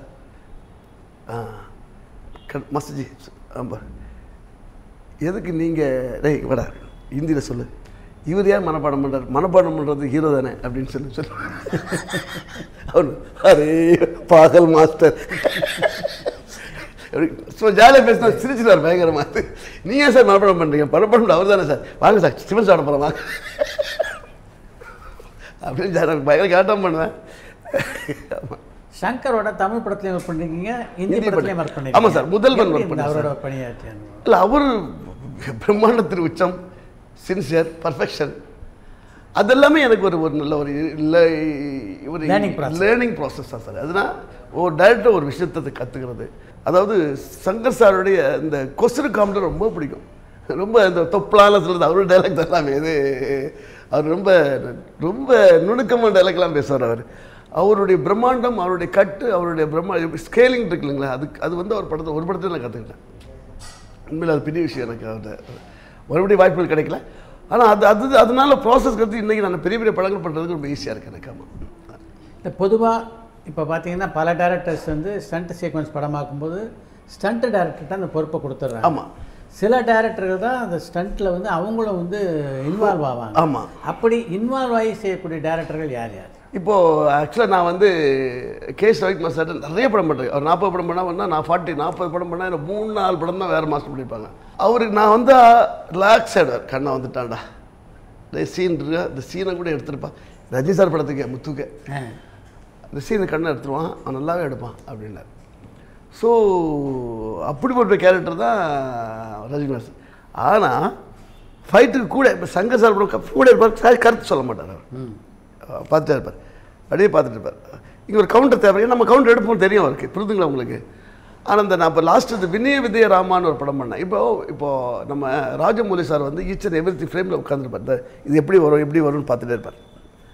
இந்த வினய வித்யாரமா பண்ணும்போது பொய்ப்பாட்டு சீன் இந்த அகண்டா படத்தில் டேரக்டர் இருக்கார் இல்லையா, அவருக்கு பிகினிங்லேருந்து நான் தான் நிறைய படம் பண்ணிருக்கேன். அவர் ஒரு விஷயத்த சொன்னால் நான் சொல்வேன் இப்படி வரும் சார், இல்லை இதை மாற்றினா என்ன வரும்னு கேட்பார். மாற்ற இந்த பிரச்சனை வரும், இந்த பிரச்சனை வரும். ஓ ஓ அப்போ ஓகே மாஸ்டர், அப்போ எனக்கு இப்படி ஒரு ஆங்கிள் மட்டும் எடுத்து கொடுத்துருங்க பாரு, சில விஷயம் கேட்பாங்க. அதே மாதிரி ஹரி சார் எல்லாத்துமே தலையிடுவார்.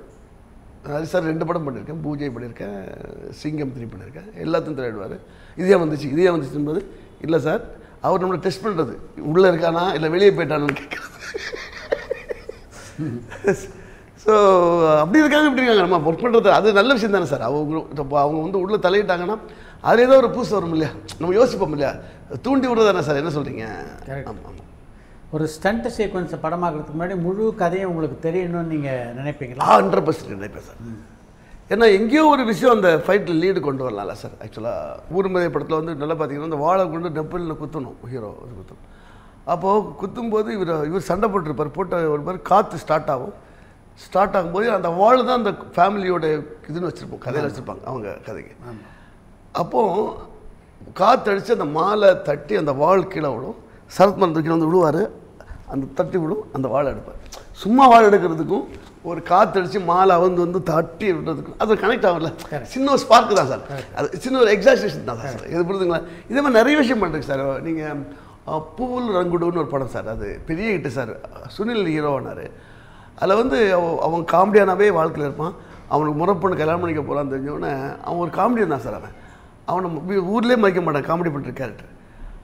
அப்போது வில்லன் வந்து அடிச்சு போடுவான், அடியே அடிப்பான், அடிக்கும்போது அடிக்கவே மாட்டான். அவங்க அம்மா சொல்லு தடுக்கும், நீ வேணாண்டா புள்ளடா விட்டுனா போமா, நீ எல்லாமே பார்த்து அவனே பார்த்து அவன் வளர்ப்புல தானே அடிச்சு போட்டோன்னு அடி போதும் பிளட்டு காத்தும். அப்போது அந்த அம்மா அந்த கேரக்டர் சுமித்ரா பண்ணாங்க, பழைய சுமித்ரா. அவங்க அழும்போது பக்கத்தில் ஆஞ்சநேயர் கோயில் ஃபங்க்ஷன் மாதிரி ஆஞ்சநேயர் பார்ப்பாங்க.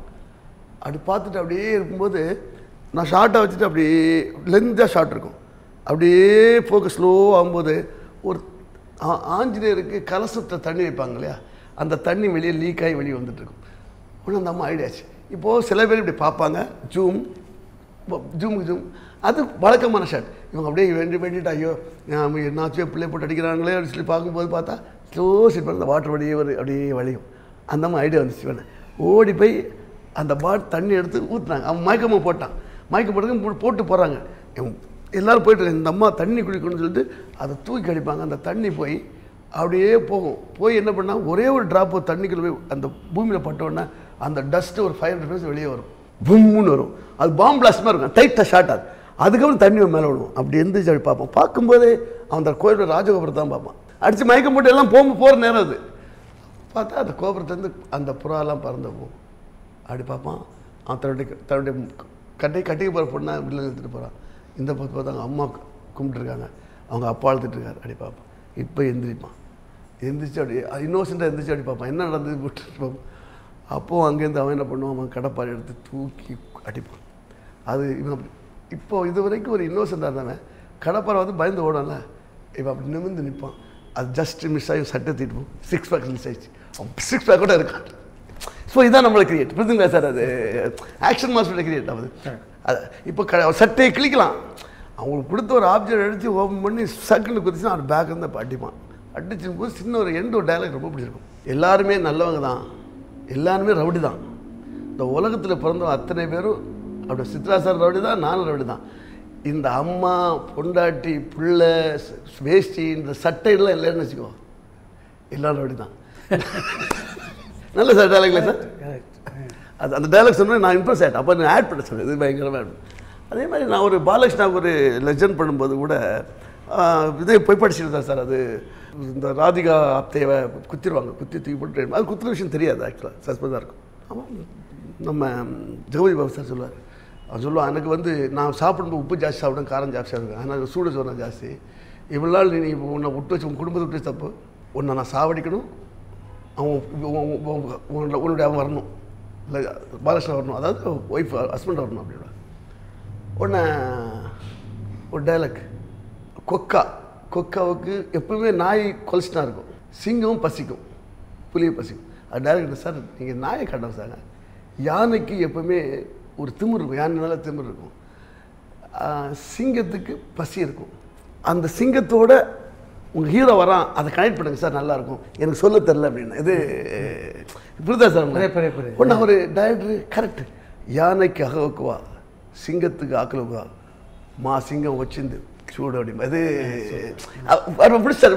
இப்போ நமக்கு ஒரு விஷயம் வரும், அந்த டயலாக் பார்த்தோன்னு வந்துடும். அது இந்த ஸ்க்ரீன் ப்ளே பண்ணுறது அவங்க பண்ணிடுவாங்க. விஷயத்தை சொல்லிட்டோம்னா அதே மாதிரி சஞ்சய் தத்து சாருக்கு ஒன்று ஒரு ஒரு ஆக்ஷன் பிளாக் எடுக்கும்போது எல்லோரும் வருவாங்க, ஒரு ஸ்வாடு கையில் கிடைக்கும், சபுன்னு வெட்டுவார், எல்லாரோட காலுக்கையும் அவுட் ஆஃப் போஸ்ட்டை பீஸாக போய்ட்டுருக்கும். ஃபோக்கஸில் பண்ணால் ரொம்ப வயலண்டாக இருக்கும் சொல்லி அவுட் ஆஃப் போஸ்ட் எடுக்கும். அடிச்சுட்டு ஒருத்தனை அடிப்பார், ஒரு கிளாஸ் உடனே கீழே கொட்டியிருக்கும். கொட்டினா அந்த கிளாஸோடைய கண்ணு கையெல்லாம் ரிஃப்ளெக்ஷன் ஆகும் ஹீரோட கண்ணு. இது ஷார்ட்டை வச்சா எல்லாத்தையும் ஒரு இதில் கையை ஒரு கண்ணு ஒரு இருக்கும். அப்போ சொல்லுவார், நீ என்னை சாவடிக்கு நடக்கும் போது நினச்சாலும் ஒன்று கொண்டு விடுவான் அப்படின்னு, என் டைலாக் எழுது அப்படின்னு சார்ட்டு சொல்லு. அவர் ஒன்று கேரே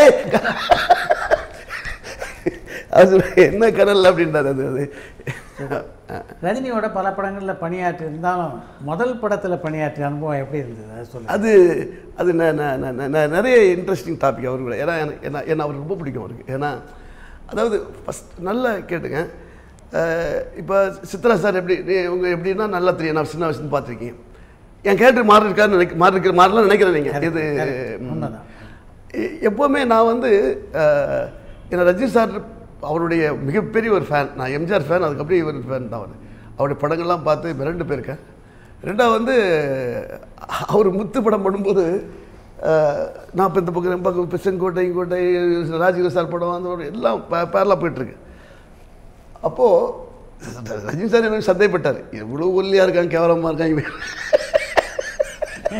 இவர் ஒரு ஸ்டண்ட் மாஸ்டர் மேபி இருக்கும், கண்டிப்பாக இருக்கும். ஏன்னா சார் நான் வந்து முத்து படம் பண்ணுறோம் பெரிய ஹாப்பி, ரஜினி சார் படம் பண்ணுறோம் அப்படின்னு. ஏன்னா அரண்மனைக்கிளி படம் பார்த்துட்டு அவர் வந்து வீரா ஷூட்டில் இருந்தார். அப்போ பைக்கு தான் நாங்கள் சுற்ற ட்ராவல்.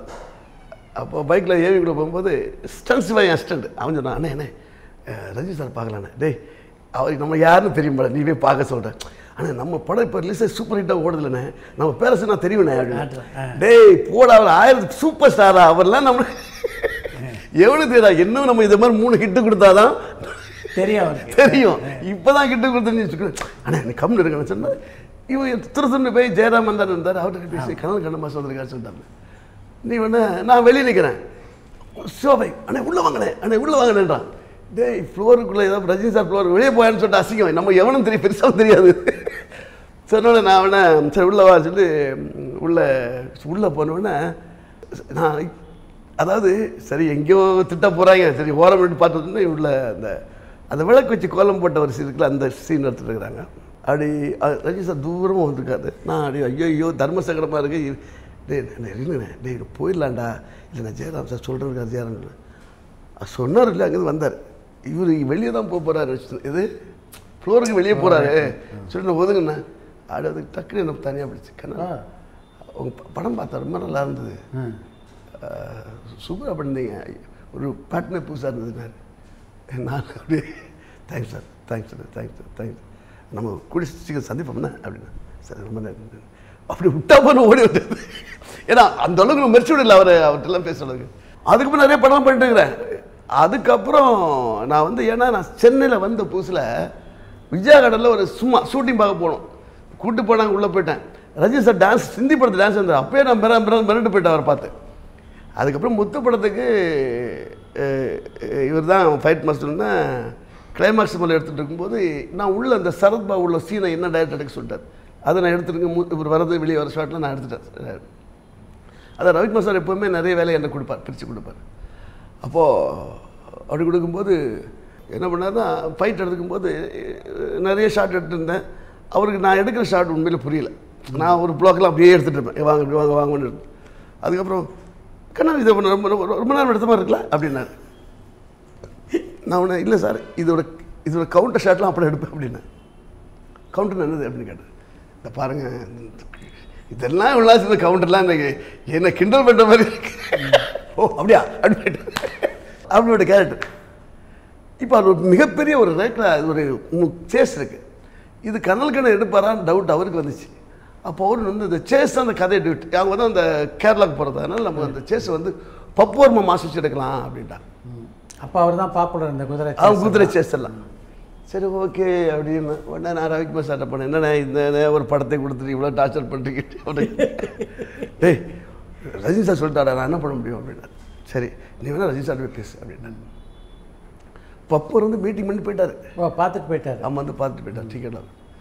நான் அவனை அப்படியே ரஜினி சார்கிட்ட பேசுகிறேமா அப்படியே சொல்லிட்டு போனேன். அவர் வந்து அந்த திருவாங்கூர் அந்த பேலஸ் இந்த இதுக்குள்ள மேலே மாடியில் மேக்கப் போட்டுக்கிறாரு. அடையார் எல்லாம் மேக்கப் போட்டுருக்காரு. விஜயகுமார் வந்து ஏதோ பேசிட்டு இருக்காரு. விஜயகுமார் சார் இருக்கார்ல, அண்ணா விஜயகுமார் வந்து பேசிட்டு இருக்காரு. அப்படியே பேசிட்டு இருக்காரு. நான் அப்படியே போனேன், அப்படியே பக்கத்தில் போனேன். ஸ்லோவாக தான் போய் என்ன கனல் அப்படின்னா உட்காருங்கண்ணா. இல்லைண்ணே ஒன்று விஷயம் பேசுகிறேன். தனியாக பேசுகிறேம்மா அப்படின்னா. இல்லை சும்மா பேசுகிறேன். ஒன்றும் இல்லைண்ணே இந்த சேஸுக்கு ஏதோ வேறு மாஸ்டர் பண்ணுறது கேள்விப்பட்டேன். அப்படி நான் கண்டிப்பாக நல்லா எடுப்பேனே. ஏன்னா நான் வந்து ராஜீவ் சார் படம் போயிட்டுருக்கு, அர்ஜுன் சார் படம் போயிட்டுருக்கு, பிரபுதேவ படம் போயிட்டுருக்கு. இந்த இண்டஸ்ட்ரியில் இருக்க டாப் 4 படத்துக்கு நான் தான் மாஸ்டர். இது இப்போ இது இல்லைன்னா எனக்கு வேலையே தெரியலன்னு சொல்லுவாங்கண்ணே அப்படின்னு.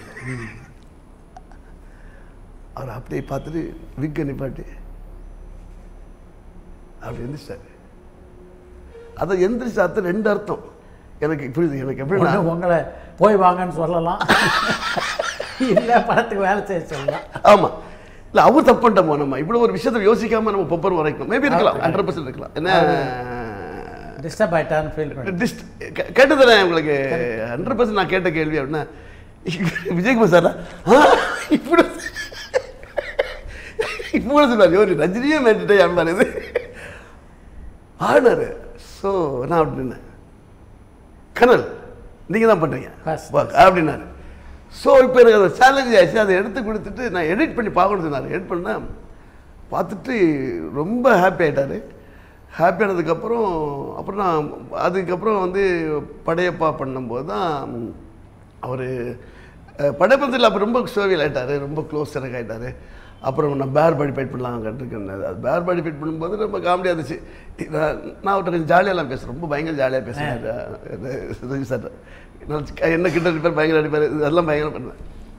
என்ன காலில் வந்த உடனே மாஸ்டர் காலில் விடுவாங்கல்ல, இது நான் ஒத்துக்க மாட்டேன். இப்போ ஆர்டிஸ்டில் நான் சின்ன பையன் வந்தால் சின்ன பெரிய சினிமா பண்ணுறோம்ல, எல்லாம் வயசில் பிறகு காலில் வந்து அசிங்கமாக இருக்குல்ல, அதனால் நான் வந்து அந்த கான்செப்டுக்கே போக மாட்டேன். இது கை சுமத்தோட ஓகே ஓகே கை இல்லை ஒன்று அப்படி கும்பிட்டோன்னு என்ன வரப்போகுது, எக்ஸ்ட்ரா ஃபைட் வரப்போகுது, என்ன சொல்கிறீங்க? இல்லை எக்ஸ்ட்ரா பெயின் நமக்கு வரப்போதா? இல்லை அதனால்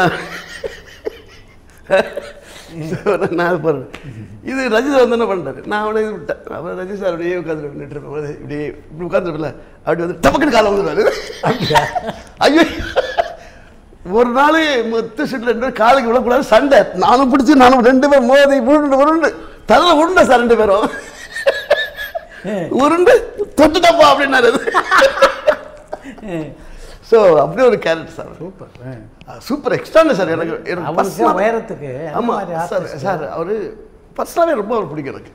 ஏன்னா என்னை வந்து ரொம்ப அவர் பிடிக்கும். நான் வந்து அவர் ஜாஸ்தி எப்போது அவர்கிட்ட பேசுவேன், நல்லா இருக்கேன். ஸோ அவர் வந்து இப்போ பேர் பாடி ஃபேட்டை பண்ணுவார் பாருண்ணா.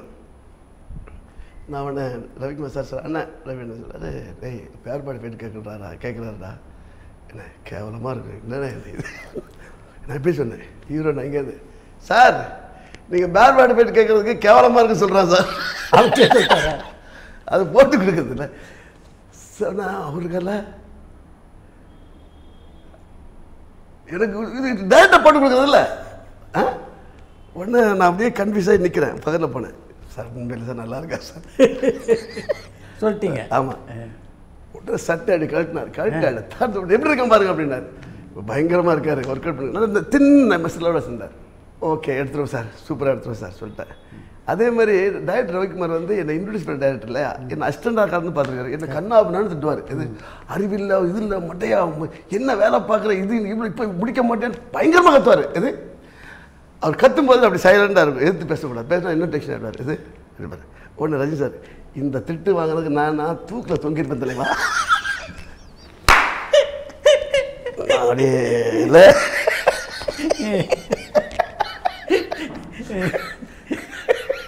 நான் எப்படி இருக்கேன் எனக்கு இது.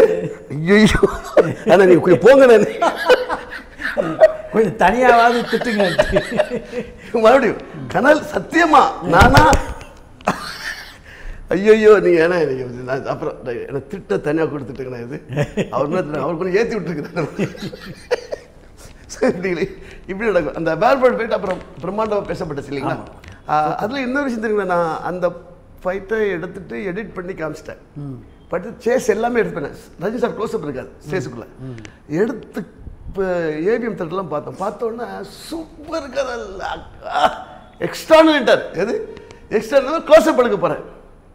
அதுக்கப்புறம் தான் க்ளோஸ்அப் ஷார்ட்டை மெமரி வச்சு, மாப்பிள்ளைக்கு என்ன கேம் பிடிக்கும்? வாலிபால், நமக்கு ஃபுட்பால் அப்படின்னு கார் டக்குன்னு மேலே போகுது.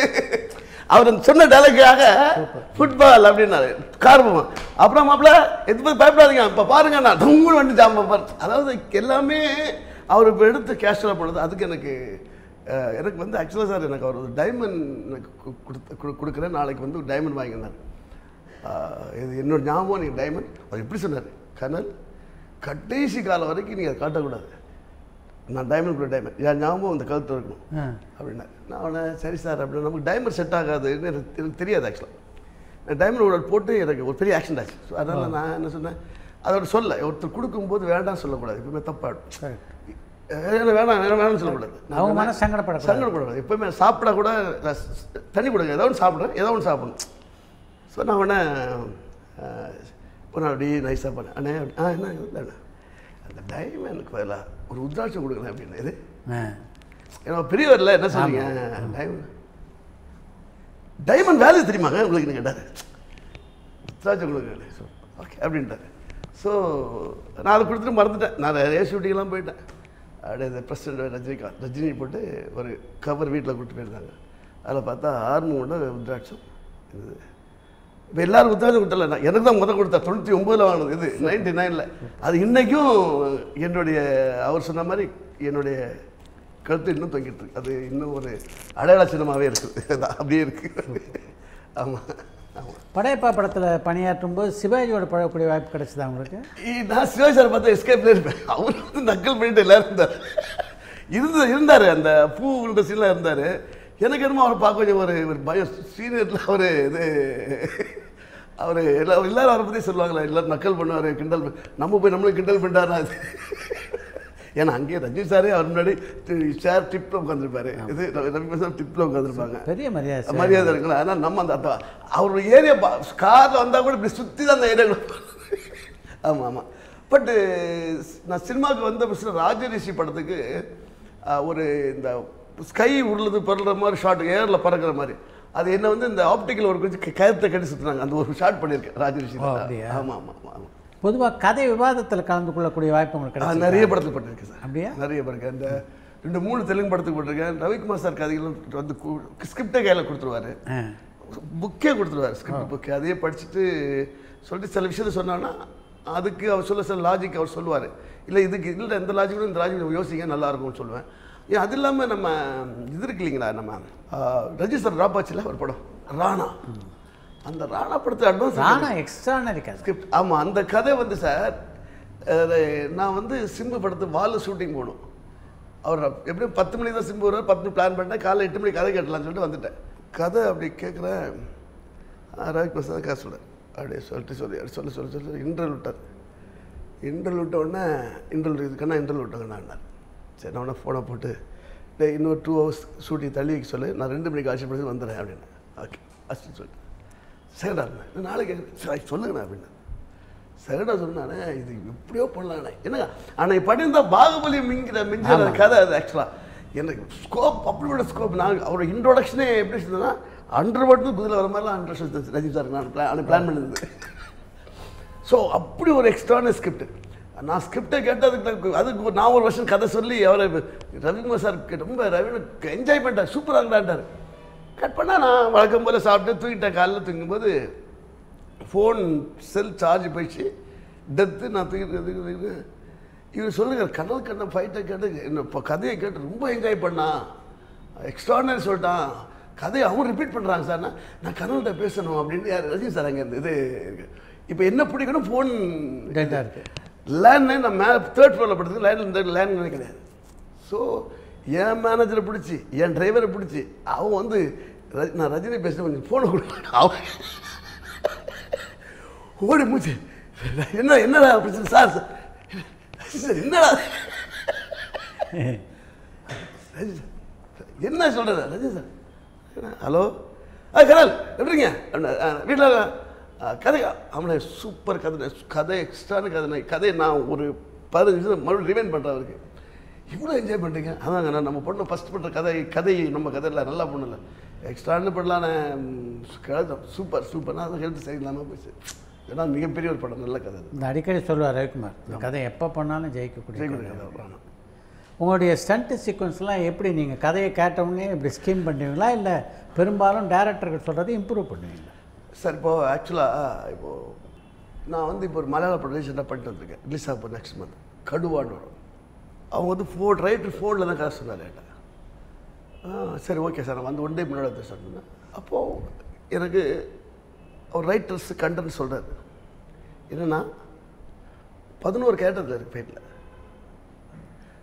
மெயின் கேரக்டர் அப்பா கேரக்டரை ஒருத்தன் குத்துவான். இது கதை படத்தில் ஸ்கிரிப்ட். அதை அனுப்புறது மெயின் வில்லன் விவேக் ஓபராய். புரியுது? இது இந்த திருவிழா க்ரௌடுக்குள்ளே குத்துறது. ஆனால் ஹீரோவுக்கு இங்கே ஏதோ ஒரு அசம்பாவம் நடக்குதுன்னு தெரியும். புரியுது அவங்களுக்கு? பட் இன்னொரு ஹீரோட சப்போர்ட்டடாக ஒரு போலீஸ் கேரக்டர் இருக்குது. அவங்களும் சர்ச் பண்ணுது. இது கான்செப்ட் கதையாக சொல்லியிருக்காங்க. இது எங்கே கோக்குறது? அவங்க வரணும் தடுக்கணும் முழுக்க சொல்லுவாங்க. ஆனால் கதையாக நம்ம கோக்கணும்ல, ஸ்க்ரீனில் கோக்கணும்ல. அப்போது சார் க்ரௌடு போயிட்டுருக்கு, மாஸ்டர் கார்டு இருந்தால் வரும்போது ஒருத்தர் எங்கேயோ ஒரு சம்மந்தம் இல்லாமல் ஆடிட்டு வரான் சபாக்கில் குத்துனோன்னு ஒருத்தர் இன்னொரு குத்துனா பிளட்டை பார்த்தவொன்னு அவன் அப்படி போயிட்டுருக்கான். க்ரௌடில் மிங்கிள் ஆகிட்டான். ஹீரோ ஓடி அப்படி போனோடனே அவனை பார்ப்பாரா இவனை பார்ப்பாரா பார்த்து இவனை பிடிச்சா இன்னொருத்தர் விட்டான். அங்கே போனார் அங்கே பண்ணுவார். இது ட்ராமா. அப்படி இருக்கும்போது போலீஸ்காரன் வந்தான். இவனை பாருன்னா அவனை அடிக்க போகும்போது ஃபைட்டர்ஸ் ரவுண்ட் பண்ணாங்க. அடித்தான். இப்போ வில்லன்ற போது இதுதான் கதை சார். இதை கோக்கிறதுக்கு அதில் ஒரு சின்ன குழப்பம் வந்துச்சு. நான் கோக்குறது என்னோட ஸ்டைலில் கோத்தேன். அது ரைட்டர் ஒத்துக்கலை. அப்போ ஷாஜி கிலாஸ் கன்வின்ஸ் சார். இல்லை சார், அவர் கோத்தது ட்ராமா மாதிரி இருக்கும், நான் கோக்குறது டெம்ப்ட் இருக்கும், டென்ஷன் இருக்கும். இவனை போட்டான், அங்கே போகும்போது இவனை போட்டுருவானு இருக்கும். இது இவன் ஓடிட்டு இருப்பான் சார். இது அடுத்த பார்த்தாங்க அம்மா மாட்டிக்கும், ஒய்ஃப் மாட்டிக்கும். இப்போ ஒய்ஃபை அனுப்பணும், நீ போயிடுக்கணும். ஆனால் இவன் சொந்த அப்பா போயிட்டு சாப்பிட்டு இருக்காது. அவன் பொண்டாடி சேஸ் பண்ணுறான். புரிதுங்க உங்களுக்கு? அப்போ டென்ஷன் இருக்கும் சார் அப்படின்னு. கரெக்டு. இது ஆனால் சில ரைட்டர் ஒத்துக்க மாட்டாங்க. ஏன்னா மலையாளத்துக்கு ரைட்டரோட வேல்யூ ஜாஸ்தி. ஆமாம், மலையாளத்துக்கு ரைட்டர்ஸ். அப்போ நான் பிருத்திவிராஜ் சார் இருக்கார் இல்லையா, அவர்கிட்ட காசு சொன்னேன். இல்லை மாஸ்டர், நான் ரைட்டர் பேசுகிறேன், நீங்கள் இதே மாதிரி எடுத்துக்கிட்டார். ஸோ இதுதான் அந்த ஸ்கிரிப்ட் பண்ணுறது சார். அவங்க கொடுக்குற கதையை கோத்துறல என்ன ஒரு எமோஷன் ஆகுது. என் பசங்க எல்லாருமே அதான். என்னோட அசிஸ்டன்ட் மேக்ஸிமம் நல்லா பண்ணுற காரணமே அதுதான். அது ஸ்பாட்டில் என்ன பண்ணுறது ஏது பண்ணுறது எக்ஸாக்ட் பண்ணிட்டு இருக்குது. அதே மாதிரி ஜெயில் ஃபைட் அலோட எடுத்தேன். இப்போது கதையாகவே அவரை ஜெயில் டு ஜெயில் மாற்றுறாங்க. ஜெயில் மாற்றும்போது இந்த ஜெயிலுக்கு ஏன் மாற்றுறாங்கன்னா, இங்கே 8 கேங்ஸ்டர் இருக்கான், அவனை போட்டு தள்ளுவான். ஹீரோக்கும் தெரியும் நம்ம போடுறதுக்கு வரான். ஆனால் ஹீரோ போடு நான் பார்க்குறேன்றான். ஸோ மோட்டிவேஷன் ஒன்று தான், ஆல்ரெடி ஃபிக்ஸ் ஆகிடுச்சு அவங்களுக்கு. அந்த மோட்டிவேஷன் கிக்கை எப்படி கொண்டு வருது? ஆடியன்ஸு ஃபைட் வரும்போது தெரிஞ்சு போச்சு. ஆனால் அந்த ஃபைட்டுக்கு இன்ட்ரெஸ்ட் ஒன்றும் எடுத்துடும் அடிப்படையில். அவன் டைலாக் பேசினான், அவன் டைலாக் பேசும்போது இப்போ நான் அவனு கேட்டேன், இல்லை சார் அவன் ஒம்புக்கு இருக்கிறான், ஹீரோ கூலாக தான் இருக்கணும். ஏதோ ஒரு ஆக்டிவிட்டி ஒன்று சார். தண்ணி பேசும்போது அந்த தண்ணி தொட்டுருக்கானோ, இல்லை நம்ம காலை உரசிட்டு பேசுகிறானோ, எது புரியுது அவங்களுக்கு? ஏதோ ஒன்று வேணும், ஒரு ஆக்டிவிட்டி. இது நேரம் பேசினா அது ட்ராமா மாதிரி இருக்கும். இது கரெக்ட். எக்ஸ்ட்ரா ஆக்டிவிட்டி ஒன்று வேணும் சார்னு ஷாஜி சார்ட்ட சொன்னேன். பிருத்திவிராஜ் அவர் அப்போ நான் தண்ணி தொட்டி இருக்குது, தண்ணியில் அப்படியே பண்ணுறேன். அப்போ தண்ணி தொட்டி எப்படின்னா அண்டர் வாட்டர் ஷாட் பண்ணி எடுக்கிறேன் நான். அந்த கேமரா கை டச் பண்ணிட்டு பண்ண இன்ட்ரெஸ்டிங்காக இருக்குல்ல உங்களுக்கு என்ன. அப்போ அது டைலாக் மாற்றிட்டாங்க. வெள்ளம் ரொம்ப சூடாக இருக்கு இல்லையா அப்படின்னு இருந்தது. அதாவது ஒரு விஷயத்தை ரொம்ப கொண்டு வரும். அப்போ சூடாக இருக்கும்போது இவன் அடிச்சிட்டான். அப்போ இவர் அடித்தார் ஸ்டைலாக அடித்தார். நீ எல்லாம் என்னுடைய தூசிடான்னு சொல்லி ஒரு இருக்குல்ல, அவருடைய கண்டென்ட் ஆஃப் ஆகிட்டு இருக்குல்ல, அப்படி எடுத்து சம ஓப்பனிங் நல்லா வந்துருக்குது. இதுதான் சார் கான்செப்ட். அதுதான் மலையாளத்தில் ஒரு பக்கம் மம்முட்டி, ஒரு பக்கம் மோகன்லால் கூட ஆமாம் பண்ணேன் சார். நிறையா பண்ணேன், அவங்களும் பண்ணிருக்கேன் சார். நான் நிறைய பண்ணேன். இல்லை மோகன்லால் சார் படம் நான் ஒரே ஒரு படம் பண்ணது இது நரசிம்மா பண்ணேன், ஷாஜி கிலாஸ். இப்போ அடுத்த ஒரு படம் பண்ணேன். அவர் பயங்கர டெடிக்கேஷனாக இருக்கார் சார். ஐயோ மம்முக்கா எதோ வேணால் செஞ்சு போயிடுவார். அவருக்கு ஸ்டைலாக ரொம்ப நல்ல கேரக்டர் சார். மலையாளத்தில் எப்படிமா சார் அந்த இண்டஸ்ட்ரி டிஃப்ரென்ஸ் சார். ரைட்டர் எழுதுறத ஒரு சின்னது மாற்றினா கூட ரைட்டர் பெர்மிஷன் இல்லாமல் பண்ண முடியாது. அது ஒன்று இருக்குது. தெலுங்கில் விட நம்ம இன்னொன்று மாற்றலாம் சார். அவங்க சொல்லுவாங்க மாஸ்டர் சொல்லுறது. ஒருத்தர் பி கோபால்சான் டைரக்டர், அது ஹார்டு புல்லட் படம். அதில் ஒரு சின்ன டைலாக் வரும், டேய் என் வீட்டு என் சோரத்தட்டுனா கடப்பாறை ஒரு நெஞ்சை பிறந்துடும் அப்படின்னா. சொன்னாங்கன்னா டைலாக் இருந்தது. உடனே கோபால் சார் சொன்னார், அது மாஸ்டர் இது கடப்பார்னு எழுதியிருக்காங்க, கடப்பார் வச்சு பேசினா நல்லா இருக்குமா சார்? அது எதுக்கு 3 வேர்டு சார்? அது அது அவங்க எழுதியிருக்கிறது எதுக்கு 3 வேர்டு? அது எப்படின்னா கடப்பாறை கிடையாது, கடப்பாறை மாதிரி ஒரு நெஞ்சு பழக்கம், அதுதான் சார் எழுதியிருக்காரு. இல்லை எனக்கு டவுட்டாக இருக்குது, ஏன்னா அவர் ரொம்ப சென்சிட்டிவ் அந்த ரைட்டர், அவர் எல்லாமே ஹிட் அவருக்கு. இல்லை எனக்கு டவுட்டாக இருக்குன்னா ஒரு ரைட்டர் அவர் சொல்லுங்கண்ணா. ரைட்டர் வந்தார், மாஸ்டர் கேட்டு போயிட்டார். ஒரு குறியீடு தானே அதுதான் சார். அதான் சரி, நிறைய சின்ன விஷயங்கள் வரும். அதை இது இது இது வரைக்கும் நம்ம பண்ணல எல்லாமே ஒரு மடி ப்ளஸ்ஸாக தான், ஒரு படி ப்ளஸ்ஸாக தான் எடுத்து கொடுத்துருக்கேன் சார். அதான் கமல்ஹாசனுடைய அபேஷன் படத்தில் ஸ்டண்ட் மாஸ்டர் எல்லாம் நடிக்கவும் நடிச்சிங்க நீங்கள்.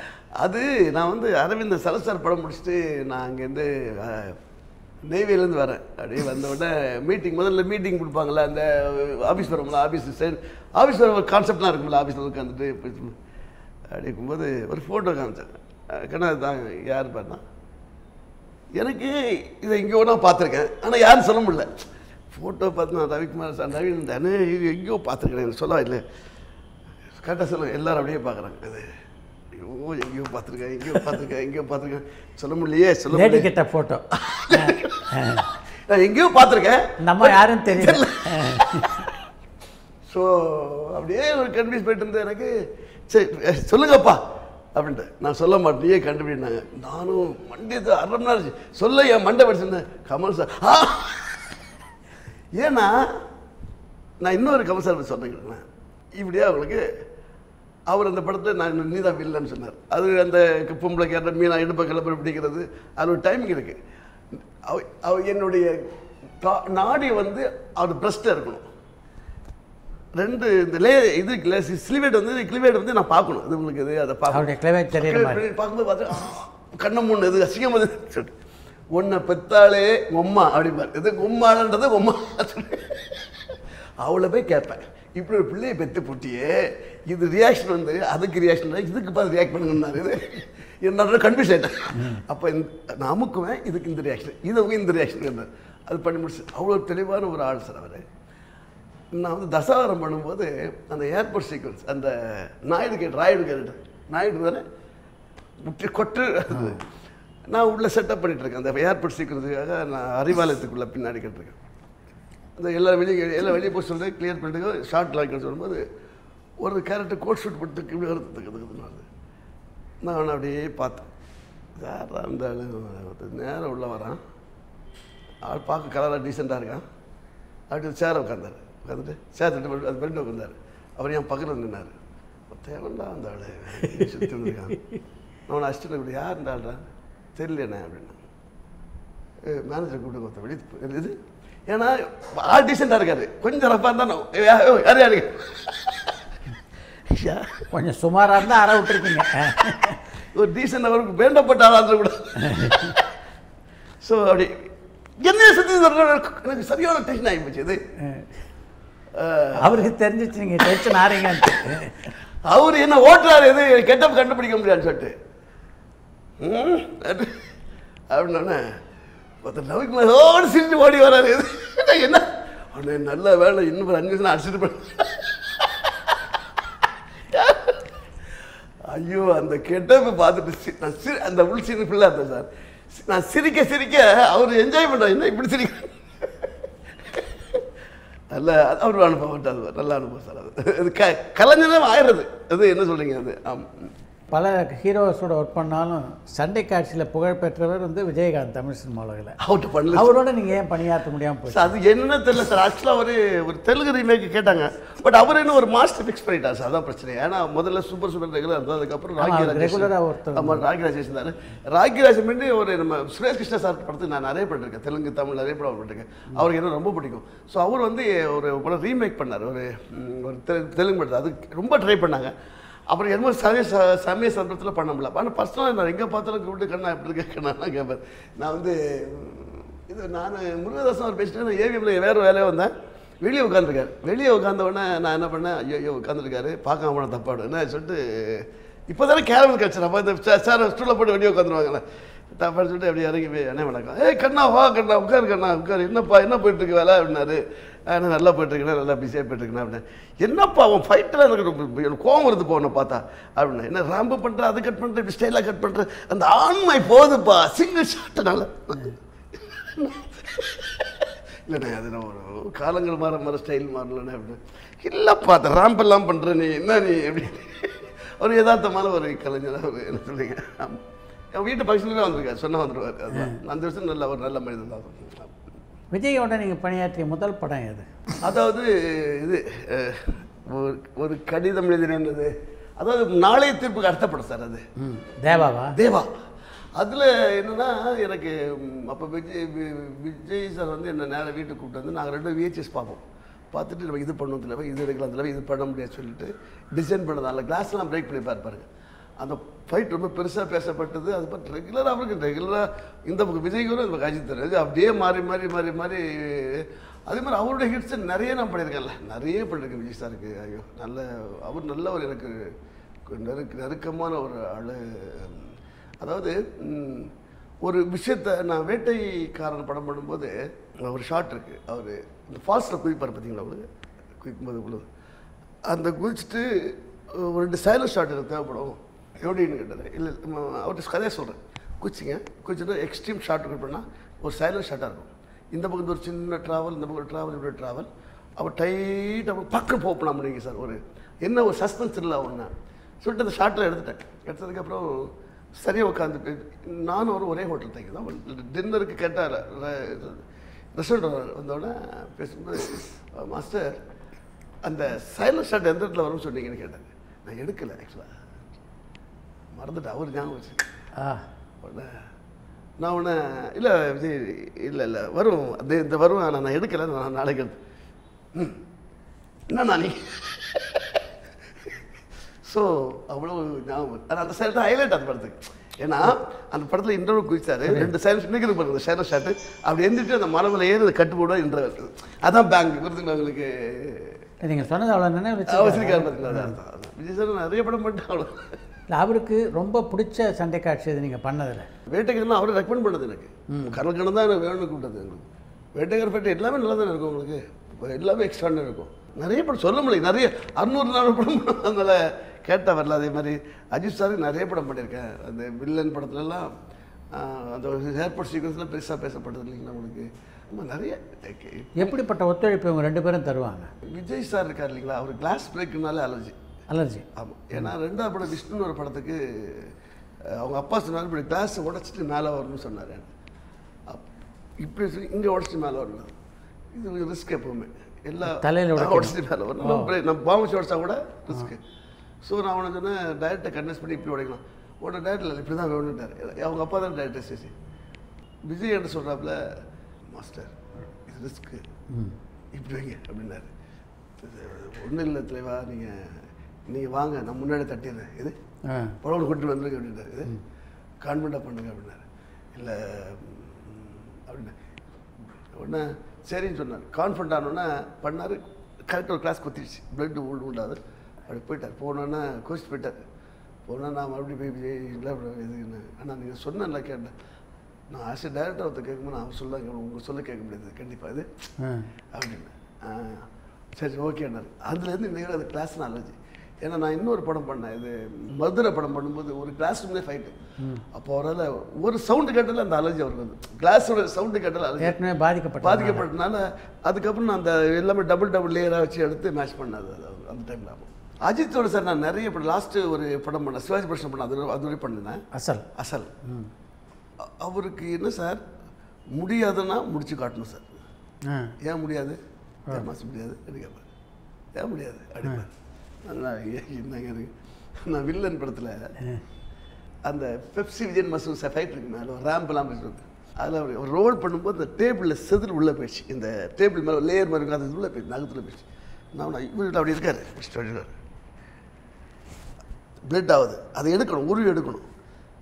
நான் அஜய் நீங்கள் போய் டாக்டர்கிட்ட போய் பெஸ்ட்டு. இல்லை மாஸ்டர் நானே எடுத்து பிளேடை விட்டார். எனக்கு இன்னும் அது செப்டிக் ஆகிடுங்க. அதை எடுத்துட்டார், எடுத்துட்டு பிளட்டை விட்டு கட்டு ரெடி மாஸ்டர். என்ன அவ்வளோ ஒரு காரணம், அது தன்னம்பிக்கை ஜாஸ்தின்னு சொல்லல. ஏன்னா அவர் L2 கிடையாதுங்களே, L1 L2 அது ரிமூவ். ஸோ அவருக்கு ஸ்ட்ரென்த் ரொம்ப கம்மி ஆக்டலாம். அவ்வளோ இன்னும் படம் பண்ணுறாருன்னா எவ்வளோ பெரிய விஷயம் தெரியுங்களா. ஃபைட் பண்ணுறாரு, ஜம்ப் பண்ணுறாரு. நீங்கள் சிட்டிசன் படம் பார்த்தீங்கன்னா மரத்துக்குள்ள டைவெல்லாம் அடிப்பார் பார்த்தீங்கன்னா, கேபிள் ஷாட் எல்லாமே. ஆமாம், அவ்வளோ அழகாக பண்ணுவார். அவ்வளோ நல்ல ஒரு ஹீரோ. அது இல்லை, எல்லாருமே அந்த உழைப்பு தான் சார் அவங்களை கொண்டு வரும். சும்மா வந்து அந்த இடத்துக்கு சாதாரணமாக அந்த ஒரு பெரிய அந்தஸ்துக்கு வரவே முடியாது. உழைப்பு. இப்போது நீங்கள் எக்ஸாம்பிள் எடுத்தீங்கன்னா விஷால் சாருக்கு நான் சண்டை கோழி பண்ணேன். லிங்கி சாங்ஸோட ஃபஸ்ட்டு படம் நான் ஆக்சுவலாக அது நான் பண்ணும்போது சண்டை கோழி முதல்ல பாண்டிச்சேரியில் ஷூட்டிங். அப்படியே முதல்ல ஜீவாசா தான் கேரமன் ஃபைட் எடுத்துட்டு ஓடுறதுக்கு பஸ்ஸில் போகும்போது சும்மா ஏதாச்சும் போது வெட்டணும், வேறு இடத்துல வெட்டும்போது இவன் வெட்டணும். நான் கேமரா உள்ளே வச்சுட்டு மானிட்டரை வெளியே வச்சுட்டு பஸ்ஸுக்கு வெளியே வச்சு வந்துருக்கோம். திட்டிங் ஐயோ கத்தையாது பார்த்தா ஒரே பிளட்டு மூஞ்சி இவருக்கு விஷால் ஃபுல்லாக பிளட்டு. ஐயோ மூஞ்சி பார்த்தா பிளட்டு கிடக்குது, ஃபுல் பிளட். நான் ஷாக் ஆகிட்டேன், என்ன ஆச்சுன்னு பார்த்தா ஒன்று இவருக்காரு நம்ம சித்தி லால் சார் என்ன சார் நீங்கள் இப்படி டம்மி தானே சார்? ஐயோ நான் ஒன்றும் செய்யல, நான் ஒன்றும் பண்ண சார். இன்னும் டம்மி பார்த்து வெட்டக்கூடாதான்னு கேட்குறோம். இவர் வெட்டும் போது இவர் டக்குன்னு முடிஞ்சால இந்த பஸ்ஸில் ஒரு பைப் இருக்கு, அந்த சீட்டு இப்படி பிடிச்சி பிடிக்கிறோம். ஆமாம், அது ஒரு ஒரு ஷார்ப்பாக இருந்திருக்கு, அதில் அடிச்சிட்டாரு. ஐயோ நான் மானிட்டர் ஃப்ரேம் பை ஃப்ரேம் பார்த்தா இது டப் அடிச்சு பிளட் ஸ்டெட் பேக்கப். அதுக்கப்புறம் நான் வந்து கிளைமேக்ஸ் ஃபைட்டு எடுக்க போகிறேன். போகும்போது டேரக்டர் கேட்குறா சார், இந்த கதை ஃபுல்லாக எனக்கு தெரியும், கதை ஃபுல்லாக ஏற்றிட்டார் டேரக்டர். எனக்கு வந்து 2 பேர் இந்த அவர் என்கிட்ட சொன்னது, லிங்கி சார் மாஸ்டர் 2 கேரக்டருக்கும் நடுவில் அந்த கத்தி ஒரு கேரக்டர் மாஸ்டர், அதுக்கு நீங்கள் கோரியோகிராஃப் பண்ணணும், இதுதான் உங்கள் திறமை நான் பார்க்கணும்னு லிங்கி சார். ஆமாம், நான் உடனே அப்படியா சரி ஓகே. உடனே நான் ஒரு லிஸ்ட்டு கொடுக்குறேன். இண்டஸ்ட்ரியல் க்ரேன் 2, ஃபோட்டோசோனிக் கேமரா, இப்போ வந்து டிஜிட்டல் கேமரா 500 அப்போ அது ஃபோட்டோசோனிக் தான் போகும் அது. அப்புறம் 2 க்ரெயின், பாம்பேயில் 1200 ஜூம் வேணும் அப்படின்னு. ஓகே அண்ணா. அப்போ இவர் தான் கேமரா தாடியஸுக்கார், இப்போ பெரிய ஃபேமஸ், இப்போ நல்ல படம் கொடுத்துருக்காரு அவர் தான். அவர்கிட்ட சொன்னோன்னே இதில் லென்ஸ்லாம் கேட்குறாரு.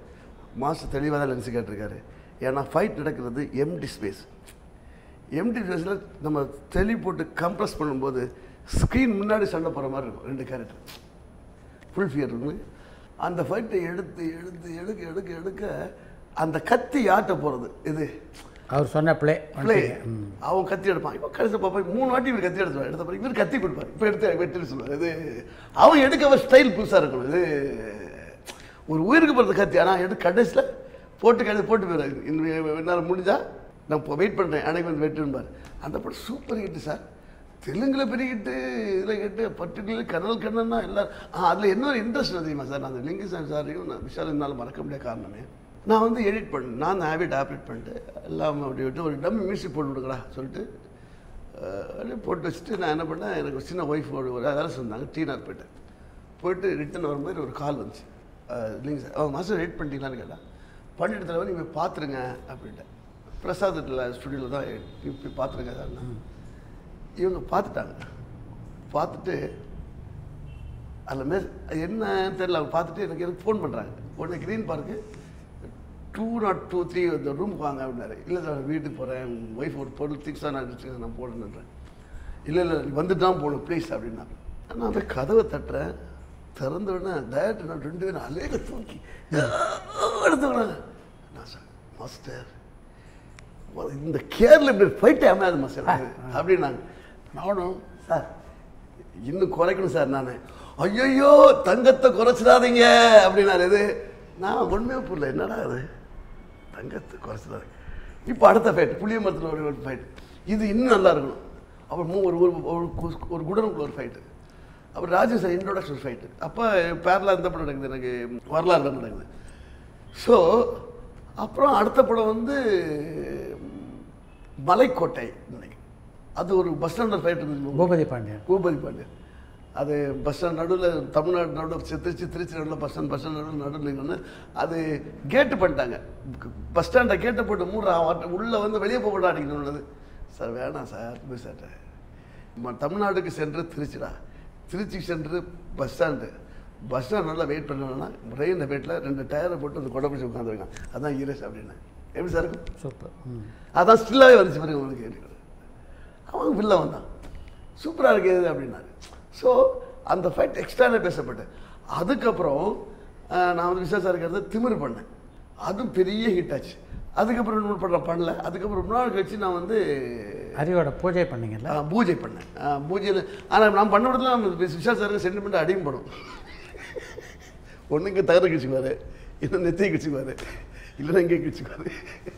ஸோ கார்த்திக், இதே நம்ம கார்த்திருக்கல சூர்யா சார் தம்பி, அவருக்கு பையா பெரிய எக்ஸ்ட்ரான ஹிட் இல்லை சார். அது ஒரு ஆக்ஷன் ஹீரோவுக்கு கேட்டகரி கொண்டு போகிற அளவுக்கு ஹிட் இல்லை சார் அது. ஆமாம். பொதுவாக உங்களுடைய ஃபைட்டில் எல்லாம் பார்த்தீங்கன்னா கொஞ்சம் டெக்னிக்கல் அட்வான்ஸ்மெண்ட் இருக்குது. ஆமாம் சார். எங்கே அது மாதிரி உங்களுடைய தரத்தை மேம்படுத்திக்கிறதுன்ற முடிவுக்கு வந்தீங்க நீங்கள்? என்னென்னா சார், இன்னைக்கு வரைக்கும் காலகட்டம் என்னுடைய நேரங்களை வீண் பண்ணவே மாட்டேன் சார். படங்கள் பார்த்துட்டே இருப்பேன் சார். என்னோட சின்ன நேரம் கூட படத்தை பார்ப்பேன் சார். ஹோட்டல் ரூமில் இருந்தாலும் எப்படியோ ஒரு படத்தை பார்த்துருவேன் சார். ஃப்ளைட்டில் போகும்போது ஒரு படத்தை டவுன்லோட் பண்ணி பார்த்துட்டே இருப்பேன் சார். அது எப்படி பண்ணியிருக்கான்றதை ரெஃபரன்ஸ் எடுப்பேன் சார். அது அப்படி பண்ண முடியாதுன்னு கூட மேக்ஸிமம் ஒரு 10% நம்ம ட்ரை பண்ணால் கண்டிப்பாக நம்ம ஜெயிக்கலாம் சார். நான் அதே மாதிரி ஒரு சீன் மூட ஏன் இதை இப்படி கட் பண்ணிருக்கலாம், ஏன் இப்படி கட் பண்ணல, அதை அனலைஸ் பண்ணுவேன் சார். ஏன் இந்த கட் இப்படி கட் பண்ணி இங்கே வந்துக்கலாமே, ஏன் கட் பண்ண மாட்டேங்கிறான், புரிஞ்சுங்க உங்களுக்கு, எதுக்காக கட் பண்ணல இவன், அப்போ அது மூடு கெட்டு போகுமா, நிறைய நான் எனக்குள்ளே யோசிப்பேன் சார். நான் ரொம்ப யோசிப்பேன் சார். யோசிக்கும் போது தான் சார் சில விஷயங்கள் வரும். அதான் அந்த யுத்த சத்தம் சரியாக போகலை, அது மனசு வருத்தமாக இருக்கும். அந்த படத்துக்கு அவ்வளோ உழைச்சேன் சார். என்னை பார்த்துப்பேன் சார் ஆடியோ ஃபங்க்ஷனில், you are not a fight master, you action director அப்படின்னாரு. ஒரு கான்செப்டை கொடுத்தாங்க. அது 6 பேரும் நெகட்டிவாகவே இருப்பாங்க. 6 பேர் யார் போட போகிறா, ஒருத்தர் போட போகிறான்னு கடைசியில் மெயின்டெனன்ஸ் சார். அது ஸோ அந்தளவு யோசிப்பேன் சார். தான் சார் இந்த 32 வருஷமாக நீங்கள் இந்த தமிழ் சினிமாவில் பயணிக்கிறீங்க. இடைப்பட்ட காலத்தில் இந்த ஸ்டண்ட் சீக்வன்ஸில் நாம் எந்த அளவு முன்னேறி இருக்கோம்னு நினைக்கிறீங்க நீங்கள்? நம்ம வெளிநாடு படத்துடைய தரத்திற்கும் நம்ம தரத்துக்கும் கிட்டத்தட்ட நம்ம நெருங்கிட்டோம். பட் அவங்க என்னென்னா அந்த ஃபேண்டசி படன்ற சில விஷயங்களில் அவர் ரொம்ப அட்வான்ஸ்டாக இருக்காங்க சார். விர்ச்சுவல் ஒரு சிஜி ஆப்ஷன் இருக்குது சார். அது இப்போ நம்ம இப்படி உட்காந்து பேசுகிறோம் இல்லையா சார், இந்த பேசுகிறத என்ன பண்ணுவாங்கன்னா, விர்ச்சுவல் வந்து நீங்கள் ஒரு நம்ம 2 பேரும் பறந்து பேசிட்டே இருப்போம். எப்படி போகணும்னா அண்டர் வாட்டர் தள்ளுவாங்க, ஆனால் பர்ஃபெக்டாக இருக்கும். ரியலாக இருக்கும். மரத்துக்குள்ளே உள்ளெல்லாம் பூத்துக்கணும், மரம் இடிக்கும், தட்டும், உங்களுக்கு அந்த அளவுக்கு வந்தாங்க. நோ ஷூட்ன்றது வந்து ஒன்லி கேரக்டர் வச்சு மட்டும் ஷூட் பண்ணுவாங்க. மீது எல்லாமே அந்த இதுக்கு அட்வான்ஸாக போயிட்டாங்க. உங்களுக்கு அன்இமேஜபிள் ஒரு விஷயம் இருக்குல்ல சார், ஒரு இடம் வேணும்னு கேட்குறாங்க. அதே மாதிரி இடம் வேணும்னா அவங்க அதை ட்ராயிங் போட்டு காமிச்சு அதை கொண்டு போயிடலாம் சார். அந்தளவுக்கு அந்த வளர்ந்துட்டு போயிட்டாங்க. நம்ம அந்த அளவுக்கு என்ன வளர்ந்துட்டோம் ஆல்மோஸ்ட். இப்போ நீங்கள் பாகுபலி எடுத்திங்கன்னா ரொம்ப நல்லாயிருக்கும். ராதேஷாம் படம் இருக்கீங்களா, அதெல்லாம் கதையை கொட்ட விட்டாங்க, பிரம்மாண்டமாக இருந்ததுதான். ஸோ அதுதான் சார் இப்போ ஆல்மோஸ்ட் நெருங்கிட்டோம். நம்ம ஆல்மோஸ்ட் ஒரு 15% தான் டிஃப்ரெண்ட்டு. முன்னாடி காலத்து அதெல்லாம் இல்லாமல் இருந்துச்சு சார். இன்றைக்கி வந்து அதோடைய வளர்ச்சி விஞ்ஞான, அதாவது உலகம் வந்து முன்னாடி ஒரு பரந்த உலகம், இப்போ எல்லாமே நம்ம கைக்குள்ள வந்துச்சு சார். எல்லாமே நினச்சோன்னு போலண்டு பேசுகிறோம், நினச்சோன்னு அமெரிக்கா பேசல. அதனால நம்ம ஒரு 10% முன்ன பின்ன இருக்கும். 100% இன்னும் ஒரு அடுத்த ஜென்ரேஷன் இருக்கவங்க நல்ல ஒரு ஹாலிவுட் ஸ்டைலில் வந்துடுவாங்க. ஏன் நம்ம ஊரே ஹாலிவுட் ஸ்டைல் ஆகிடும் சார். 100% அது கண்டிப்பாக வாய்ப்பு இருக்காது. ஆமாம். நீங்கள் படமாக்கின சண்டை காட்சிகள்லேயே மிக அதிகமான பொருட்செலவில் படமாக்கிய சண்டை காட்சி எது? நிறைய பண்ணியிருக்கு சார். நான் முத்து படையப்பால் அப்போ அந்த காலகட்டத்துக்கு செலவு ஜாஸ்தி தான் சார். லாஸ்ட்டாக நான் 2-3 படம் பண்ணதில் அந்த வினய விஜயராமான்னு ஒரு படம் பண்ணேன் சார். அது வந்து என்னுடைய கால் ஷீட்டு படம் 140 நாள் ஷூட்டு. என்னோடய ஒர்க் நான் வந்து அந்த டைரக்டர் எனக்கு ரொம்ப பிடிக்கும், அதனால் என்னை கூடயே வச்சுப்பார். ஸோ நான் 100 நாள் ஒர்க் பண்ணியிருக்கேன். 100 நாள் அந்த படத்தை பார்த்தாலே தெரியும் உங்களுக்கு. பார்த்தா அந்த படம் சரியாக போகலை. ஸோ அதனால் பிரசாந்த் கூட நடிச்சார். பிரசாந்த் இல்லை சார், மிகப்பெரிய ஒரு ஆக்ஷன் படம் சார். ஆக்ஷன்னா நீங்கள் ஹாலிவுட்டுக்கு ஈக்குவலாக இருக்கும் சார். அந்த ஃபைட்லாம் பாருங்கள், அவ்வளோ பிரம்மாண்டமாக எடுத்துருப்பேன். அதில் ஒரு ஓப்பனிங் ஃபைட்டு கூட நான் வந்து புதுசாக தான் முயற்சி பண்ணேன். அந்த கட்டே டிஃப்ரெண்ட்டாக இருக்கும். நீங்கள் ஒரு கேரக்டரோட இன்ட்ரோடக்ஷன், அவன் கற்பனை, அது அவன் கனவு காணுறான். கனவு காட்டுற பின்னாடி தான் தெரியும். ஐயோ கனவா அப்படிமா. ஒரு கனவுல ஃபைட் பண்ண எப்படி பண்ணுவான்? அவனுக்கு ஒரு கனவுல பண்ணுறவனுக்கு பறக்க கூட செய்யலாம், தரையில் போகலாம், அதுதான் நான் கற்பனை. ஆனால் அதில் ஒரு எமோஷனல் ஒருத்த ஃபைட் பண்ணுவான்.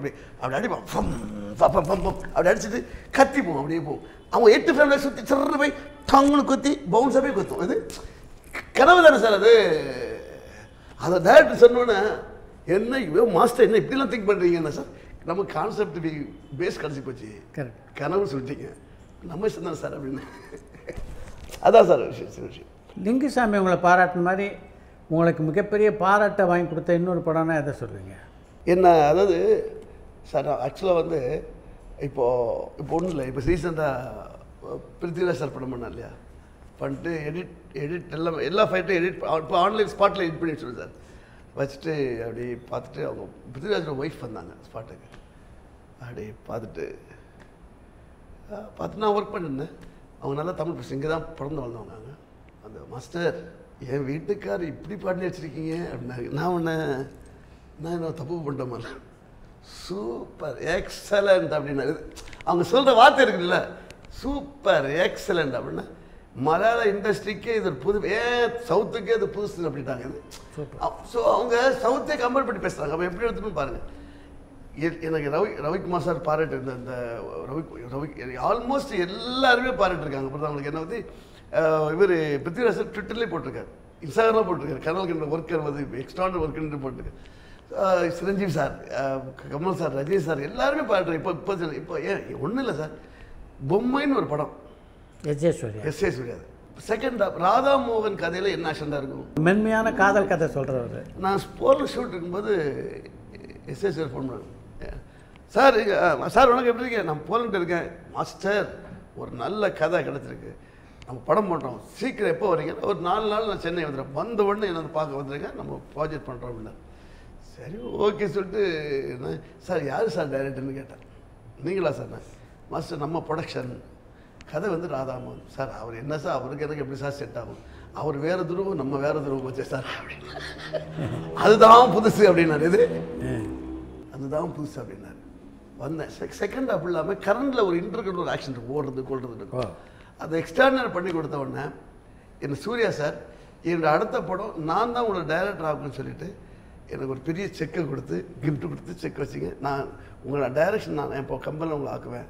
ஏன்னா ஒரு விஷயத்தை நான் நாங்கள் தான் சும்மா தான் சொன்னோம், அதை இவ்வளோ அழகாக நூல் போட்டு நினச்சி அழகாக பண்ணி இந்த கேரக்டர் படத்துக்கு கரெக்டாக முடிச்சு கொடுத்தீங்க சார் அப்படின்னாரு. ஒரு கேரக்டர் 2 பேரும் ஓடு தான் கதை, அதை எவ்வளோ அழகாக பண்ணி கொடுத்துருக்கீங்க சொல்லி என்ன கதை சொல்லக்கூடாது, என்ன படம் ரிலீஸ் ஆகல, அவ்வளோ எக்ஸ்ட்ராடினரி ஒரு கிளைமேக்ஸ். சூப்பர். அது எனக்கு நீங்கள் தான் சார் பண்ணணும், எனக்கு 8 கேமரா வேணும், அந்த 8 கேமராவும் டோலைட்டில் எடுக்கணும், ஏன்னா 300 ஃப்ரேம் போகணும், 300 ஃப்ரேம் போகும்போது பேண்டம் கிடையவே கிடையாதுங்க, 2 கேமரா தான் இந்தியாவில் இருக்குது, அதுக்கு ஒரு கேமரா 250 ஃப்ரேம்ஸ் போகிற கேமரா எங்கே இருக்குன்னா சோனி எஃபெக்ட்ஸ் பண்ணி அதை இந்தியாவில் எல்லா கேமராவும் 6 கேமரா சேர்த்து ரெயின் எஃபெக்ட் பண்ணணும். ரெயின் எப்படி பண்ணுறது, 8 ஃப்ளோருக்கு பண்ணணும், எப்படி எல்லா 8 ஃப்ளோருக்கு டேங்க் மேலே போகாது, டேங்க் ஏற்றி ஒரு 3-4 ப்ராசஸ் இது எல்லாம் பண்ணிவிட்டு அது 5 to 7 மணி ஷார்ட் முடிச்சிடணும். அந்த டோலைட் தான் அந்த ஈவின் லைட்டு டோலைட்டில் எடுத்து அழகாக எடுத்து அது உடனே எனக்கு செக்கை கொடுத்து நீ என்னோடய கம்பெனிக்கு நான் டைரக்டாக அறிமுகப்படுத்தினேன். இதுக்கு பேர் என்ன சார் வேணும்? கண்ணனை எப்போ ஒரு டைரக்டராக எதிர்பார்க்கலாம்? ஆக்சுவலாக நான் ஒரு 5 years முன்னாடி பண்ணி ஒரு ஹிந்தி படத்துக்கு அட்வான்ஸ் வாங்கினேன். அப்புறம் அந்த ப்ரொடியூசர் சமய சந்தர்ப்பத்தில் அவர் யூஎஸில் செட்டில் ஆகிட்டார், அதனால் மிஸ் ஆகி போச்சு. அதுக்கப்புறம் நான் வெள்ளங்கொண்ட சுரேஷ் சார்ட்ட ஒரு கதை சொல்லி ஓகே பண்ணால் அவரும் அட்வான்ஸ் கொடுத்தாரு. அதுக்கப்புறம் பையனுடைய மார்க் டக்குன்னு டவுன் ஆகி போச்சு. அப்போ நானே சொல்லிட்டேன் சார், நம்ம படம் ஸ்பேனான படம், இப்போ வந்து நம்ம ரிஸ்க் எடுக்க வேணாம், இப்போ அப்படி தானே இருக்குது மார்க்கெட் சார். அதுக்கப்புறம் நான் என்ன பண்ணேன், ஒரு அப்படியே பார்த்துருந்து ஒரு ஓல்டு மேன் கதை ஒன்று பண்ணலான்னு பண்ணேன். ஒரு ஓல்டு மேன் எல்லோரும் எங்கே ராஜகிரண் அண்ணன் போய் சொன்னேன். அவர் கதையை கேட்டு மிரண்டு போயிட்டார். கேட்டால் எனி டைம் நீ பண்ணுங்கன்னா அது அந்த கதையை வந்து ஒரு 70 வயசு ஒரு பெரியவருக்கும் 8 வயசு ஒரு பெண் குழந்தைக்கு உள்ள பாண்டு தான் கதை. அந்த பாண்டில் வந்து எல்லோரும் என்ன பாண்டில் வர அந்த குழந்தையோட அப்பா ஒரு தப்பு பண்ணிடுவான், அதனால் அந்த குழந்தை தூக்கு வரும்போது ஒரு 70 வயசு மகன் வயலண்டானா எப்படின்றது தான் பாயிண்ட். ஆல்மோஸ்ட் பாஷா பாயிண்ட் மாதிரி தான். அது செகண்ட் ஹாஃப் வச்சு தொட்ட இடம் வெயிலிடம் இவர் எப்படி சர்வே பண்ண போகிறாருன்றது கிளைமேக்ஸ்.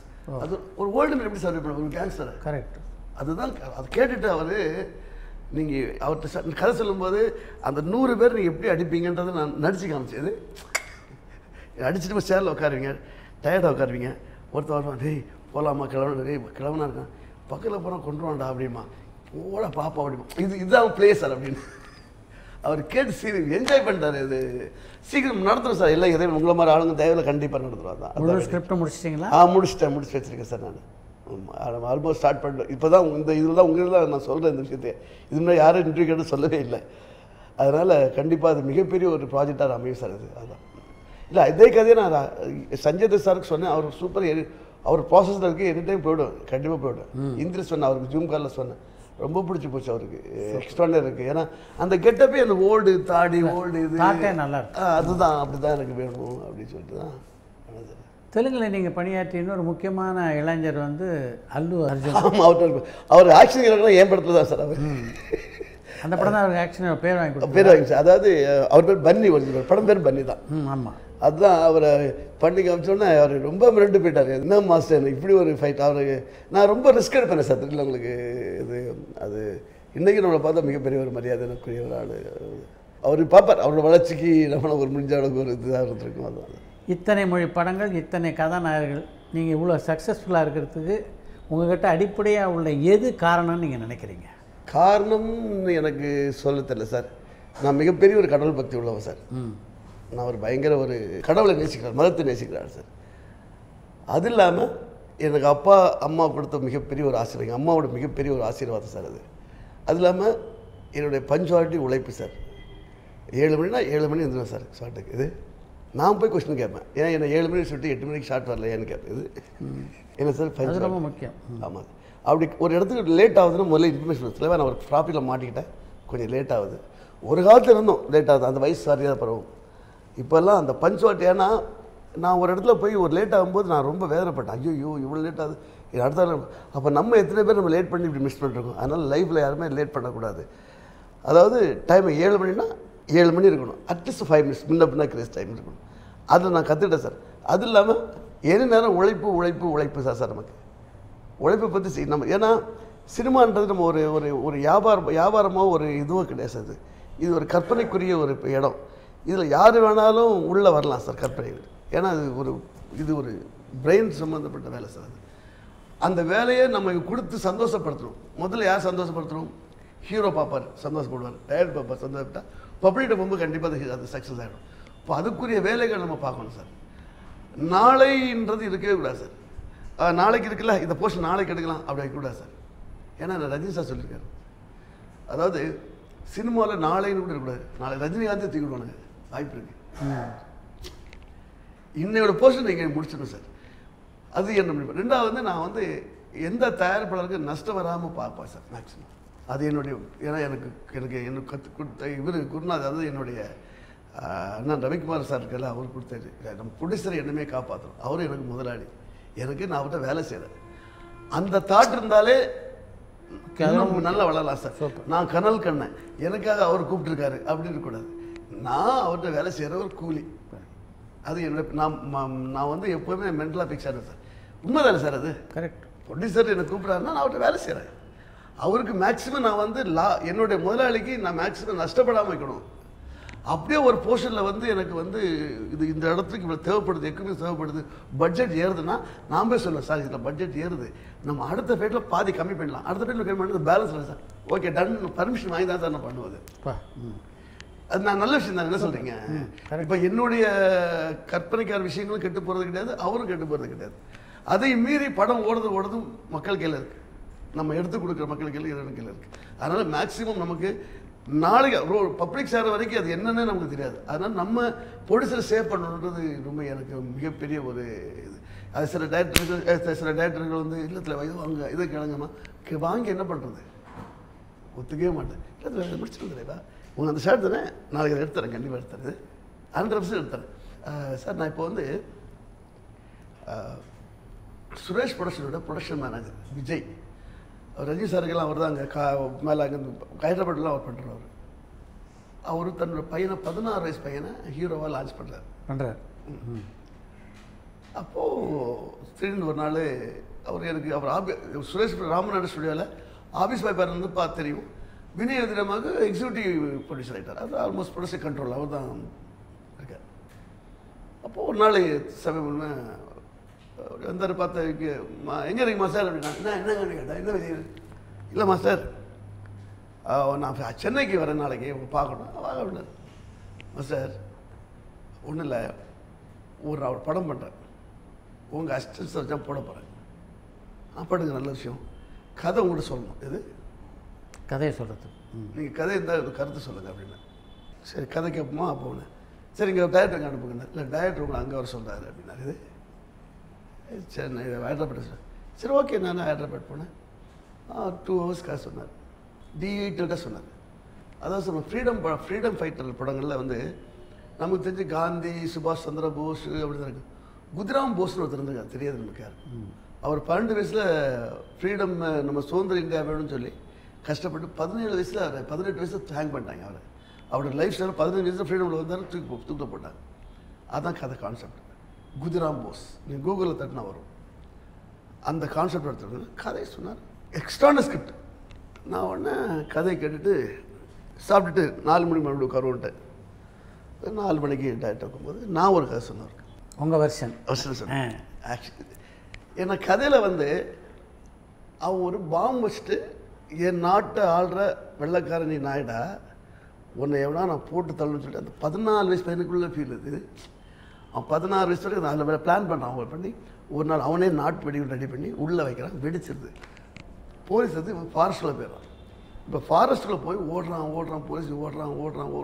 ஒவ்வொரு கட்டு இன்சைட் ஒரு பிரேக் கட்டுடும். இங்கே லைவ் இவன் குதிராம் போஸ் எப்படி பிறந்தான், அதுக்கப்புறம் லைவும் கட் பண்ணால் இவன் எப்படி நேஷனல் ஃப்ளாக் ஒன்று ரெடி பண்ணான், அடுத்த கட்டு இவன் எப்படி வெள்ளைக்காரமா இந்த கட், இதை வந்து இன்டர் கட் ஃபாஸ்ட். அப்போ ஏன் ஃபஸ்ட்டு நான் சொல்கிறேன், டேரக்டர் சொல்கிறேன், சார் ஓடுறான் சார், ஃபஸ்ட்டு 4 பொசிஷன் தருறான் சார், ஓடுறான். அந்த விரட்டுறவன் வந்து வெள்ளைக்கார கார்னல், அவன் ட்வின்ஸ் அவன், ஒருத்தன் கட்டுன்னு ஒருத்தன். அவன் விரட்டுறான் விரட்டி போகிறான் அடிச்சு போய் கிடைக்கிற மாட்டேன் போய் ஒரு இடத்துல அடி விழுது, விழுறான். ஒரு தண்ணி கை தாட்டு விழுது, அங்கே வாட்டர் பிளாஸ்ட் ஆகுது சார்.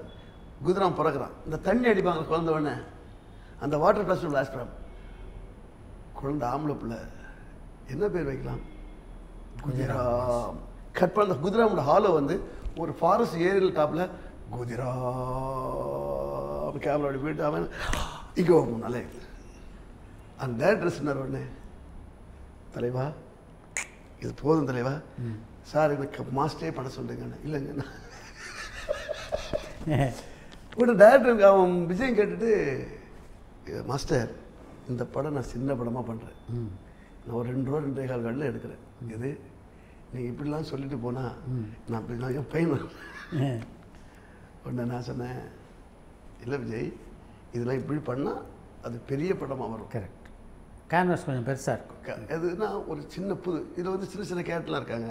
விவேக் ஓபராய் வந்து வருவார், ரவீந்திரநாத் தாகூர் வருவார், நிறைய கேரக்டர்ஸ்லாம் இருக்காங்க. அதில் அப்போது எனக்கு அவர் விட்டு நான் அடுத்த ஃப்ளைட்டை பிடிச்சிட்டு வந்துட்டேன். மறுபடியும் விஜய் சென்னைக்கு வராது. இது மாஸ்டர் இது நீங்கள் தான் பண்ணணும். இல்லைங்க நீங்கள் என் மாஸ்டர் பேசலை, நீங்கள் கேட்குற சம்பளம் என்னால் தர முடியாது, உங்கள் லாபத்தில் நான் சந்தோஷமாக உங்களுக்கு தரேன், எனக்கு ஃப்ரீயாக பண்ணி கொடுங்க. சரி எத்தனை நாள்னா 15 days அப்படின்னா 15 days வச்சு லொக்கேஷன் பார்க்க போனோம். இங்கேருந்து ராஜமன்லேருந்து ஒரு 150 kilometers. இது மாரடு மல்லி, அதாவது இந்த புஷ்பா எல்லாம் அங்கே தான் ஷூட் பண்ணாங்க சார். பாரு நான் போய் பார்த்துட்டு நிறைய இடத்துல நான் மைண்ட் வாஷ் ஏற்றிட்டு வந்துட்டேன். வந்ததுக்கப்புறம் ஆர்டர் போட்டு எடுத்து கொடுத்துட்டேன். ஃபோனில் பேசி டேரக்டர் சொல்லிட்டேன், ஓகேட்டாங்க. 2 days முன்னாடி போய்ட்டு எடுத்தோம். 15 days ஒர்க்கு எத்தனை நாள் முடிச்சிருப்பேன் சொல்லுங்கள் சார்? 8 days முடிச்சிட்டேன். 50%. ஒரு நாளைக்கு அவனுக்கு 3 lakhs ப்ராஃபிட் சார் ப்ரொடியூசருக்கு. கரெக்ட். அவன் சாஸ்தாங்கமாக வந்தது. ஆனால் அவங்களுக்கு பயம் நல்லா வந்திருக்கா, ஏன்னா 15 நாள் எங்கே வெயிட், அதை இவ்வளோ சுருக்கமாக எடுத்தாரே நல்லா இருக்கா இல்லையான்ட்டு வந்து எடிட் பண்ணி பார்த்துட்டு குஷியாகி எடிட்டர் மார்த்தாண்ட வெங்கடேஷ் பெரிய எடிட்டர் தெலுங்கில் அவர் ஃபோன் பண்ணி எக்ஸ்ட்ரானரி மாதம் சூப்பர் மாதம் ஹாப்பி சொல்கிறது. ஸோ நம்மளால் முடிஞ்சது அது என்ன நம்ம அதாவது டெடிக்கேஷன் தான் சார் நம்மளுடைய வேலை. என்ன வந்து நான் பணத்துக்கு நெக்ஸ்ட் வாய்ப்பு தான் கொடுப்பேன். வேலை செய்யணும், அவ்வளோதான். அதுதான் சார். இது பிருத்திவிராஜ் லிசண்டா அது கூட ஒரு மரத்துக்கு ஜம்ப் பண்ணி வந்து அடிக்கிற மாதிரி, மாஸ்டர் அந்த மலையாளத்தில் ஏற்றுக்க மாட்டாங்க அப்படின்னு. சார் மலையாளத்தை ஏற்றுக்க மாட்டேன், எதுக்கு சார் கனல் கண்ணை போட்டீங்க அப்படின்னு. என்ன மாஸ்டர் என்ன எப்படி பேசுறீங்க, கனல் கண்ணை ஏன் போட்டீங்க, கமர்ஷியல் வேணாலும் போட்டீங்க நீங்கள் அப்படின்னு. உடனே அவர் போயிட்டு ஒரு 5 நிமிஷம் கழிச்சு ஸ்கூலில் கை போட்டு சார் மட்டும் மாற்றிடலாம், ஏன்னா நான் வேஸ்டி நேட்டிவிட்டியாக பண்ணுறேன். ஓகே சார் மாற்றிடுறேன் சார் அப்படின்ட்டு. ஏன்னா அதுக்கான கேட்ட விஷயம் சொல்லிட்டேன், இது வந்து நேட்டிவிட்டி, நான் வேஸ்டி ஷர்ட்டோட ஜிப்பாவில் இருக்கிறேன். அதே மாதிரி ரஜினி சார் என்ன சொல்லியிருக்கார். ரஜினி சார் வந்து ஒரு அந்த படையப்பல அந்த சூட்டு பிடிச்சி சாரைகள்லாம் உடைப்பார் இல்லையா, அப்போ ஒருத்தர் இப்படி அடிக்கிற இப்படி அடிக்க சார், அது இப்படி அடித்தா நம்ம ஸ்கேல் மிஸ் ஆகும் சார் அப்படின்னு. நீங்கள் அடித்து அது சூட்டு பார்த்து சீட் பிடிச்சிங்கன்னா அது புகை ஸ்டைலாக இருக்கும். ஒருத்தர் இப்படி அடித்து கை அடித்தா அந்த ஸ்கேலிங் காம்பேக்டில் போகுது, இப்படி தான் அந்த ஸ்கேல் மிஸ் ஆகும் சார் அப்படின்னு சரி கரெக்ட் இது. ஸோ அதே மாதிரி சிரஞ்சீவி சார் வந்து என்கிட்ட வந்து ஃபஸ்ட்டு ஷாட் எடுக்கும்போது அவர் மோட்டர் பைக்கில் நிற்கும்போது நான் க்ரெயினில் ஷாட் வச்சு சர்ன்னு கீழே வரணும். நான் சொன்னேன் வேணாம் கீழே வந்து மேலே போங்க அப்படின்னு. கீழே வந்து மேலே போக ஷாட் போங்க, அப்புறம் ஃப்ரெண்டு கட் பண்ணணும்னு சொல்லிட்டு ஃப்ரெண்டு கட் பண்ணி நெக்ஸ்ட் சொல்லலை. நான் உடனே சிரஞ்சீவி சார் வந்து கேமராமேனை கூப்பிட்டு, ஏய் அறிவில்லை, அவர் தெலுங்கு திட்டார், அறிவில்லை அவனுக்கு வைல்ட் லென்ஸுக்கு மேலே இங்கே வந்து ஜெய் ஜாண்டிக்காக இருக்குல்ல அப்படின்னாரு. உடனே இவர் வந்து மாஸ்டர் ஹீரோ வந்து கேட்குறாரு வைல்ட் லென்ஸுக்கு மேலே ஜெய் ஜாண்டிக்கு, ஓ இது கர்ணன் கலந்து எடுத்துட்டு இருக்காங்க அது எதுக்கு சொல்லிட்டு. இது அவர் பேசுகிற விஷயம் எனக்கு தெரியாது. நான் ஃப்ளோவில் கர்ணம் பண்ணாத டைனமிக் ஷாட்டாங்க வாங்க அப்படின்னு சொல்லிட்டு இப்போ ஷாட் வைக்கிறது போங்க அப்படின்னு ரெண்டையும் கட் பண்ணி பாருங்க, இப்படி போய் இப்படி ஷாட் வரும் பாருங்க, இதுதான் டைனமிக் அப்படின்னா சிரிஞ்சு அவர் பார்த்துடல உங்கள் வரமா சொல்லிட்டு அது நிறைய வந்துருக்கு சார். எனக்கு வந்து இவர் கூட ராவன் இருக்காரு, ஷாருக்கான் கூட கேட்டார் இந்த ஷாட்டுக்கு இது மேட்ச் ஆகுமான்னு கேட்டார். ஒருத்தர் அடிச்சோன்னு கீழே விழுந்து நிற்பார், இப்படி பார்க்கணும். பார்க்கும்போது நான் நிற்கலை இப்படி நிற்கிறேன் அப்படின்னா சார் சார் நான் தானே லாங்குவேஜ் பண்ணிட்டு இப்படின்னா ரோபோ தானே இது கிளாஸ் என்ன ஸ்டைலாக இருக்கு அப்படின்னு அதுதான் சொன்னேன். கரெக்டாக இது ரோபோன்றவன் இப்படிதான் நிற்கிற அவசியம் இல்லை, அப்படி கிளாஸ் வந்து மிஷின் மாதிரி இருக்கும் அப்படின்னு. ரொம்ப திங்க் பண்ணுறீங்க அப்படின்ட்டாரு.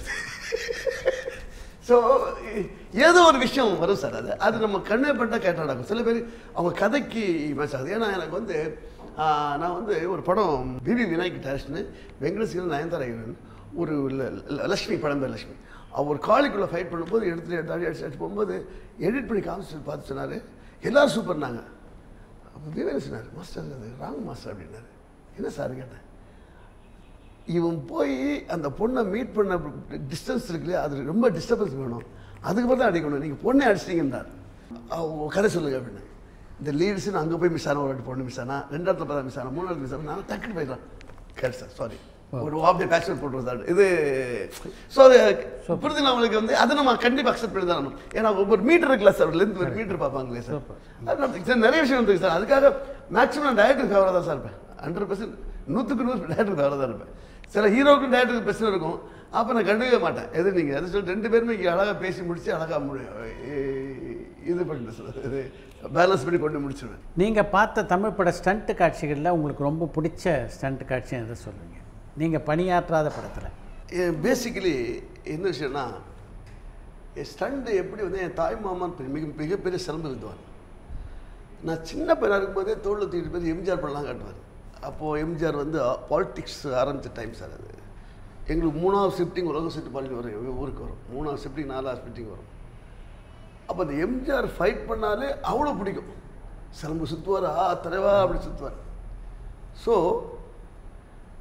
அதுக்கப்புறம் வந்து நான் வந்து அந்த 16-17 வயசு காலகட்டம் ரஜினி சார் பீக்கில் இருக்கிறாரு. அவருடைய சண்டை காட்சிகள் பார்ப்பதுக்காகவே தேட்டருக்கும். ஏன்னா அப்போ விசில் பறக்க சண்டை. எனக்கு இந்த முரட்டு கால ஃபேஸ்லாம் பார்த்து இப்படி ஒரு டைனமிக்காக படங்கள் இருக்கான்னு நான் மிரண்டு போயிருக்கேன். அதுக்கப்புறம் காலகட்டங்கள் வந்து நான் வந்து எனக்கு ரஜினி சார் ஃபைட் படங்கள் தான் ஃபைட்டுக்காக மெயின் முதல் ஷோ பார்த்து போயிருந்தேன். அடுத்த காலகட்டங்கள் பார்த்தீங்கன்னா எனக்கு ஜெய்சங்கர் படங்கள் ரொம்ப பிடிக்கும். அவர் த்ரில்லர், எங்க பாட்டன் சொத்து, துணிவே துணை, இந்த படம் எங்கள் ஊரில் 2nd, 3rd ரிலீஸ் வரும். அதெல்லாம் பார்த்துட்டு எப்பா என்னடா இது படம் அப்படி ஒரு பிரம்மாண்டமாக நான் யோசிச்சது உண்டு. அந்த காலத்தில் எம்ஜிஆருக்கு அப்புறம் ஆக்ஷன் ஹீரோ அவர் தான். அவர் இந்த எங்கே படத்துனா இந்த பைக் ரேஸுக்கெல்லாம் நான் 3 வாட்டி கற்றுட்டு எங்கள் அம்மா சட்டம் போட்டு கூட்டு போய் சொல்லிருக்காரு. எங்கள் அம்மா திட்டம் எதுக்குடா, ஏன்னா அந்த பைக் அது அப்படி நம்மளுக்கு மீறி ஒரு பிரம்மாண்டம் இருந்தது. அதுக்கப்புறம் நான் வந்து சென்னை சினிமாவில் சேர்ந்ததுக்கப்புறம் சூப்பர் ஃபைட் எடுப்பார், இது ஃபைட் எடுப்பார். அப்புறம் வந்து புலன் விசாரணையில் ஒரு சோலோ ஃபைட் ரொம்ப பிடிச்சி பரவாயில்ல பேசப்பட்ட படம். இவர் விக்ரந்த ஜென்டில்மேன் போட படம் இருக்குது. ஆனால் இவங்க படம் பார்க்கும்போது ஒரு நாள் அப்படியே சும்மா அப்படியே ஒரு தெலுங்கு படம் ஒன்று இங்கே ஓடிச்சு போய் உட்காந்தா பிரம்மாண்டத்துக்கு உச்சமான ஃபைட் இருக்கு. யாரா மாஸ்டர்னு கேட்டேன். பெப்சி விஜயன்னாங்க. எப்பா அவர்கிட்ட ஃபைட்டராக வேலை செய்கிறதே கஷ்டம்னாங்க. ஏன்னா ஒரு படம் கமிட் பண்ணிக்கூடாது, 10 நாள் கொடுத்தா 10 நாள்கிட்ட பேசக்கூடாது. நீ ஃபைட்டை கூட நான் எடுத்து கொடுப்பேன், எத்தனை நாள் தான் பேசக்கூடாது. ஆமாம், சில பண்டை காட்சியில் 40 நாள் எடுத்துருக்காரு விஜயசாந்தி படம். நான் பார்த்து அவள் மிரண்டு போயிருக்காரு. அது யூனியனில் அவர் பார்ப்பேன், அவர் பார்த்த ஹீரோ மாதிரி அவர் நான் பார்ப்பேன். அந்த ஒரு பான் ப்ராடக்ட் டப்பா இல்லை 555 சிகரெட்டு, அது 2 பேர் வச்சுக்குவாங்க, பின்னாடி வருவாங்க, அப்படின்பா கொட்டுவான். என்னையா இது அப்படின்னு. அப்படி பார்த்தா பேரில் கட் பண்ண ராஜி மாஸ்டர் ஒரு மீட் பண்ணுறேன். அவர் பெரிய குண்டு தொப்பை மேலே வச்சு சாப்பிட்ருக்காரு. அப்புறம் நான் வந்து எடிட்டிங் போவேன். அப்போ அவர் தெலுங்கு படம் எடிட்டிங் வருவார். வந்து அவர் சாப்பாடு வகையெல்லாம் பார்த்துட்டு நான் என்ன அவ்வளோ பிரம்மாண்டமாக அவங்கள ஆக்ஷன் பார்த்தேன். அப்போது எனக்கு என்னடா இவ்வளோ பிரம்மாண்டமாக ஃபைட்லாம் பண்ணுறாங்க, நமக்கு 2 நாள் தரவே மாட்டேங்கிற 3 இவ்வளோ சட்டை போட்டுக்கிட்டு சொல்லிட்டு தான் அப்புறம் நான் தன்னைத்தானே நான் வளர்த்துக்கிட்டேன் சார். நான் ஆக்சுவலாக அவங்க தான் எனக்கு இன்ஸ்பயர் உண்மையிலே எனக்கு. அதுக்கப்புறம் நான் வந்து குடியிருந்த கோயில் ஒரு படம் இன்னும் எனக்கு அது ஞாபகம் இருக்குது. டபுள் கேரக்டர் வரும். அங்கேருந்து எம்ஜிஆர் டூப்பு குதிக்கும், ஒரிஜினல் எம்ஜிஆர் எடுத்து குதிப்பாங்க, ஒரே ஷாட்டில் மேட்ச் பண்ணுவாங்க. இது ஆனால் இப்போ நான் வந்து என்ன மிரண்டு போயிருக்கேன், என்ன இப்போ இவ்வளோ டெக்னிக்கெல்லாம் பண்ணுறாங்க. அது இங்கேருந்து ரோல் பண்ணி எந்த போகும்போது அங்கே அல்ட்டு ஒரிஜினல் எம்ஜிஆர் இருப்பார், அங்கே ரீல்ஸ் வெளில வருவார். அதெல்லாம் என்ன இது. அப்போ இந்த உலகம் சுற்று வாலிபன் அதெல்லாம் அந்த இது இருக்குதுங்களா. அன்றைக்கி நான் இப்போ ரீசெண்டாக இந்த டிஜிட்டலில் ரிலீஸ் பண்ணாங்க சார். நான் முதல் ஷோக்கு போயிட்டேன். அந்த படத்தை பார்த்துட்டு சார் நான் இவ்வளோ பிரம்மாண்டமாக பண்ணியிருக்காங்க. ஒரு வசதி கிடையாது சார், லைட்டு கிடையாது, எதுவுமே கிடையாது. அது நான் பார்த்தேன் அந்த லில் இருக்கு. அது நான் அந்த நான் சிங்கிற வாய்ஸ் ஆனால் தலைமை அடிச்சு விட்டு பிரம்மாண்டத்துக்கு உச்சம் சார். அந்த படம் ஒரு பீச் இருக்கும், பன்சாய் அது படம் பீச்சும் இருக்கும், எக்ஸ்டெண்ட் பண்ணி வாசி அந்த ஃப்ளைட்டுக்காக வெயிட் பண்ணி வாசிச்சிருக்காங்க அது. ஸோ அதெல்லாம் பார்த்து வந்துருக்காங்க. விஜயகாந்த் சாரோட ஃபைட்லாம் நான் எனக்கு பிடிக்கும், ரொம்ப பிடிக்கும். அதுபோல் எனக்கு தெரிஞ்சு எனக்கு ஜூடரத்னம் மாஸ்டர், சிப்பு சுப்ரமணியன் மாஸ்டர், அதுக்கப்புறம் வந்து நம்ம விக்ரம் தர்மா, இவங்கெல்லாம் இது ஒரு பெரிய ஒரு விஷயம். அதோட இன்னொரு விஷயம்னா அதெல்லாம் பிரேக் பண்ணுறது எங்கே குருநாதன் அடித்தா 10 பேர் பார்ப்பான். அது அப்படி முட்டு தூட அது பிடிக்கும். ஏன்னா அது அது என்ன சொல்கிறேன், நான் சொன்னேன் அடிக்கானே இது ரொம்ப நாள் ஓடாதுன்னு நான் பார்த்தோம் அடிப்பேன். ஏன்னா இங்கே வந்து பிரபு சார் மட்டும்னா 10 பேர் பார்ப்பான், இங்கே வந்து இவர் இந்த அர்த்தங்கிறதுக்கு 10 பேர் பார்ப்பான். ராமராஜ் மட்டும் 10 பறக்கிறான்னு நமக்கு அது லக்கிக்கு அவர் வந்து ஹிந்தி போயிட்டார். இது அது நல்லா எனக்கு பிடிச்ச மாஸ்டர் சாமான். ஜாக்கி சான் படம் நிறைய பார்ப்பேன், ஒரு காமெடி சென்ஸ் நிறைய தான் இருப்பேன். அதே மாதிரி நான் என்கிட்ட இருக்க நீங்கள் ரெஃபரன்ஸ் சிடி விட்ட ஒரு 1 லட்சம் சீடி இருக்குது டிவிடிஸ் எல்லாம் ஒரிஜினல் சார். அப்போவுமே 5000 10,000 ரூபாய் சார் ஒரு டிவிடி ஒன்று. 1 லட்சம் இன்னும் பத்திரமா வச்சுருக்கேன். இது இப்போ நெட்ஃப்ளிக்ஸ் எல்லாம் அதில் இருக்குது. அவ்வளோ படங்கள் பார்த்துருக்கேன் சார். நான் ஒரு அதாவது நான் புக்கு நம்ம எப்படி நான் வந்து எனக்கு புக்கு படிக்கிற அனுபவம் ரொம்ப கம்மி சார். இருக்குது கேள்வி கேட்டு நீங்கள் சொன்னீங்கன்னா அதுதான் அது பதிஞ்சிடும். அதே மாதிரி படம் பார்த்துட்டா அப்படியே அப்செட் ஆகிடும். ஏதோ ரெஃபரன்ஸ் வரும் எனக்கு. அப்போது நம்ம இப்படி ஒரு படம் பார்த்தோம், எடுறா புக் எடுத்து சொல்லி பார்த்தா இது இப்படி உள்டா பண்ணி அடிச்சா ஒரு போட்டோ ஆகிடும். அதுமாதிரி நிறைய படம் நான் பண்ணியிருக்கேன். அந்த நீங்கள் வந்து இது இந்த பெண்ணின் மனித தொட்டில் ஒரு அது ஆக்சுவலாக அது எங்கே அந்த ஃபைட் எடுத்தேன்னா நான் வந்து ஒரு ஜெட்லியோட படம் லூந்து அவனை அடிக்கவே முடியாது. அதுக்கு பிரபுதேவா வந்து உள்ளே ஃபைட் பண்ணுவார். ஒரு செட்டுக்குள்ளே வாட்டர் லீக் ஆகும், பேஸ்மெண்ட் உடஞ்சிருக்கும், அதுக்குள்ளே பூந்து அடிப்பார். அந்த ஃபைட்டில் பெரிய பேர் வச்சு எனக்கு. ஸோ ஒரு படத்தை ரெஃபரன்ஸாக எடுத்தது மாத்திரது. இப்போது அது வந்து திருடுறது கிடையாது, அது வந்து காப்பிலாம் கிடையாது. நான் அதை வந்து ரெஃபரன்ஸாக அது ஒரு இன்ஸ்பைராக எடுத்துக்கிறேன், அது ஒரு பாயிண்ட்டாக எடுத்துக்கிறேன், அவ்வளோதான். அதுமாதிரி நிறைய ஆங்கில படங்கள் எனக்கு ரொம்ப ரொம்ப பிடிக்கும். அதுமாதிரி ஹிந்தி படம் ரொம்ப பிடிக்கும். அவங்க இந்த பிரம்மாண்டம் இந்த ஸ்கேல் இருக்கு இல்லைங்களா, அவங்களுக்கு அது ரொம்ப எனக்கு ரொம்ப பிடிக்கும். நம்ம ஒரு காம்பேக்டாகவே இருந்தோம். ஏன்னா மலையாளம் காம்பேக்டாக இருந்தது, இப்போ தான் பிரம்மாண்டத்துக்கு வந்திருக்காங்க. ஏன்னா அவங்க வந்து ஒரு காஸ்டிங் கம்மினால எல்லாம் ஜூம்லேயே வேலை செய்வாங்க, டெல்லியே வேலை பண்ணுவாங்க. இவன் டெல்லியில் பேசுவான், இவன் ஜாகிரேஷன் இங்கே இது பேனிங், அதாவது ஒரு அடைச்ச மாதிரியே பண்ணுவாங்க. புரிதுங்க அவங்களுக்கு. அது வச்சா டக்குன்னு வைக்கணும்ல, அது இருக்காது. அது நம்மகிட்டே கொஞ்சம் இருந்தது, இப்போ மாறிடுச்சு டோட்டலாக. தெலுங்குல இப்போ எப்போ வைட் ஃப்ரேம் தான் பிரம்மாண்டமா. ஹிந்தியில் முன்னாடியே வைட் ஃப்ரேம் தான் சார், அழகாக இருக்கும். வச்சா ஸ்கோப் வச்சா கிராண்டாக இருக்கும், 100 குதிரை 1000 ஓடி வந்துருக்கும். ஸோ அதான் எனக்கு ரெஃபரன்ஸ் எல்லாமே பழைய படங்கள் இன்னும் நிறைய பார்ப்பேன் சார். ஷோவில் கூட நான் பார்த்தேன். அது என்ன அந்த காலத்தை எப்படி மேக் பண்ணிருக்காங்க என்ன சார், இன்னைக்கு எல்லா ஃபெசிலிட்டிஸுமே இருக்குது சார் நமக்கு. அது இல்லாமல் இவங்க எப்படி இவ்வளோ ஷூட் பண்ணியிருக்காங்கன்றது ஒரு எனக்குள்ளே ஒரு மிராக்கல் இருக்குது சார். எனக்கு அது எப்படி பண்ணியிருப்பாங்கன்றது அது ஒரு அனலைஸ் பண்ணிட்டு இருக்கேன் சார். ஆமாம். உங்களுடைய சண்டை காட்சி எல்லாத்தையும் கொஞ்சம் நகைச்சுவையும் கலந்துருக்கு. ஆமாம் ஆமாம். எங்கே அது சேர்த்திங்க? அரண்மனைக்கிளி படம் பண்ணும்போது ஒரு டெம்பிள் ஃபைட் இருக்கும் சார். ராஜேந்திர சாருக்கு அது கோயிலில் ஷூட்டிங்கு. அப்போது பொண்ணுகள் இருக்குமே சீனு, அதில் ஃபைட்டர்ஸ் அடிப்பாங்க. அவனை ஃபைட்டை ஆளுங்க கூட தான் சண்டை நடக்கும். அப்போது அதில் எந்த ஒரு சீன் நடிக்கணும்னு சொல்லிட்டார். அவர் நான் நடிக்கிறேன், ஓகே இல்லை பொண்ணை அடிச்சு தூக்கி போட்டு காலையில் கொடுவேன். அண்ணா நான் அடிக்காத விட்டுருக்கேன் அப்படிப்பேன். இதை வந்துடா அப்படிமாரு. அண்ணா கோயிலில் சோறு போகிறாங்க சொன்னாங்கண்ணே, அதான் உணர்ச்சிப்பட்டு வந்துட்டேன். ஆனால் இங்கே வந்து தெரியுது உங்கள்கிட்ட உதவாங்க போகணும்னு வச்சு நான் வரேனே அப்படின்னு சொல்லுவேன். வரேன் போடா அப்படிப்பாரு. அப்படி போயிட்டு டபக்குன்னு ஓடி வந்து கையை பிடிச்சி செம்ம கட்டை அப்படின்னு யாரும் எக்ஸ்பெக்ட் பண்ணல. புரிஞ்சுங்களா உங்களுக்கு? செம்ம கட்டை சொன்னோன்னா என்னோட ஊனிட்டே சிரிச்சு. ஏன்னா அவர் கட்டு பஸ் தான் இருப்பார் அவர். ஸோ அதுக்கப்புறம் வந்து அவர் அந்த படம் நடிக்க வச்சு ரவிக்குமார் அப்படி லீடு நடிகனாவே ஆகிட்டேன். லீட் நடிக்கிறது இப்போ கூட இந்த எதற்கு ஒரு ஆக்ஷன் சீன் எடுக்க கூப்பிட்டாங்க, சும்மா கூப்பிட்டாங்க. பண்ணி கொடுத்தா நான் ஒரு டைலாக் இருக்கு, மாஸ்டர் பேர் சொல்லிட்டு பார்ப்பேன். அது கொஞ்சம் ரிஜிஸ்டர் ஆகிற கேரக்டராக இருக்கணும், ஏதோ ஆக்சிடென்ட் பிழைக்காது, அது த்ரில் இருக்கணும்னா இப்போது அது அது அது நகைச்சுவை ஒன்றுன்றது சார். எப்போவுமே எப்படின்னா நான் வந்து ஜாக்கி சானோட பயங்கரமான ஒரு ஃபேன். அவர் ஒரு எந்த ஒரு விஷயத்தையும் எண்டில் ஒரு சின்ன ஒரு ஹியூமர் பண்ணிட்டு போயிடுவார். அவ்வளோ பெரிய சீரியஸை வந்து ஹியூமர் பண்ணிட்டு போயிடுவார். ஸோ அது எனக்கு ரொம்ப பிடிக்கும். அதனால தான் எனக்கு காமெடி ஃபைட்டில் எனக்கு ரொம்ப அல்வா சாப்பிட்ட மாதிரி. நீங்கள் நடித்ததில் உங்களுக்கு ரொம்ப பிடிச்ச படம் அவ்வை சண்முகி தான் எனக்கு ரொம்ப பிடிக்கும். ஏன்னா இன்றைக்கும் நிறைய இத்தனை வருஷம் 95 ஆனால் கூட எல்லாரும் பார்த்தா அவ்வை சண்முகின்னு லேடிஸ், பர்டிகுலர் லேடிஸ் தான் எல்லாருமே அவ்வை சண்முகி. ஏன்னா அந்த மாமி கேரக்டருக்கு 25 வருஷம் ஆனாலும் அது அப்படியே இருக்கு, அது மறக்க முடியாத ஒரு கேரக்டராக இருக்குது.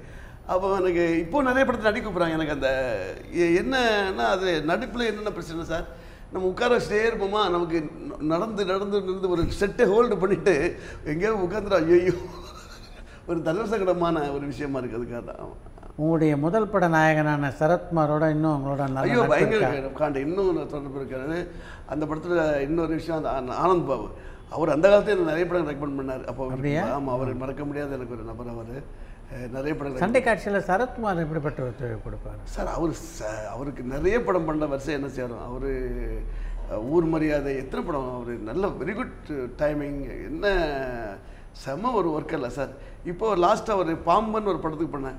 அவருக்கு வந்து இந்த இதுலேயும் அவர் மசில் வச்சு நான் அவர் ரோப்பை கட்டி ஒரு 1/2 hour தொங்க விட்டுறேன். அவர் நின்று ஆகணும். ஏன்னா தலை அவர் உடம்பு ஃபுல்லாக பாம்பு, தலை மட்டும் தான் சரசா சார். அந்த ஸ்கேலிங்காக நிற்க வச்சு மார்க் எடுக்கணும். அப்போது என்ன தப்பாடுத்து என்னென்ன சார் சார் அவ்வளோ ஒரு மேன் பவர் நான் வந்து அவர் அர்னால்டு தான் சொல்லுவேன். Chennai Arnold, Tamil Nadu Arnold. அதாவது ஒரு விஷயத்தை கேட்டு மீட்டப் பண்ணுறதுல ஒரு மிகப்பெரிய ஒரு தெளிவான நாடு. ரெண்டாவது எனக்கு பர்சனலாக ரொம்ப பிடிக்கும், அடிக்கடி பேசிகிட்டு இருக்கேன் அவர்கிட்ட. அதனால் ஒரு நல்ல மனிதர். அதனால் சிம்புவோட எத்தனை படம் பண்ணியிருக்கீங்க நீங்கள்? சிம்பு நிறைய படம் பண்ணிருக்கேன். ஆனால் சிம்புக்கு முதல் படம் வந்து இது ஒரு மன்மதன் பண்ணேன், சிலம்பாட்டம், அது அப்புறம் சரவணா, பாலு, நிறைய பண்ணிருக்கேன். என்ன ரொம்ப பிடிக்கும். நான் ரீசெண்டாக அந்த மாநாடு ஷூட் இருந்தது. அப்போ என்ன பக்கத்தில் எழில் படம் இருந்தது ஷூட்டிங். அப்போ பார்க்க போகும்போது என்னை பார்த்து ஓடி வந்து மாஸ்டர் கொஞ்சம் கட்டி பிடிங்க, நீங்கள் தான் கட்டி பிடிங்க. ஏங்க நீங்கள் கட்டி பிடிச்சா டபுள் எனர்ஜி வரும் அப்படின்னு. ஏன்னா அவ்வளோ எனர்ஜெட்டிக் நான் வந்து பரவாயில்ல தான் எப்படி.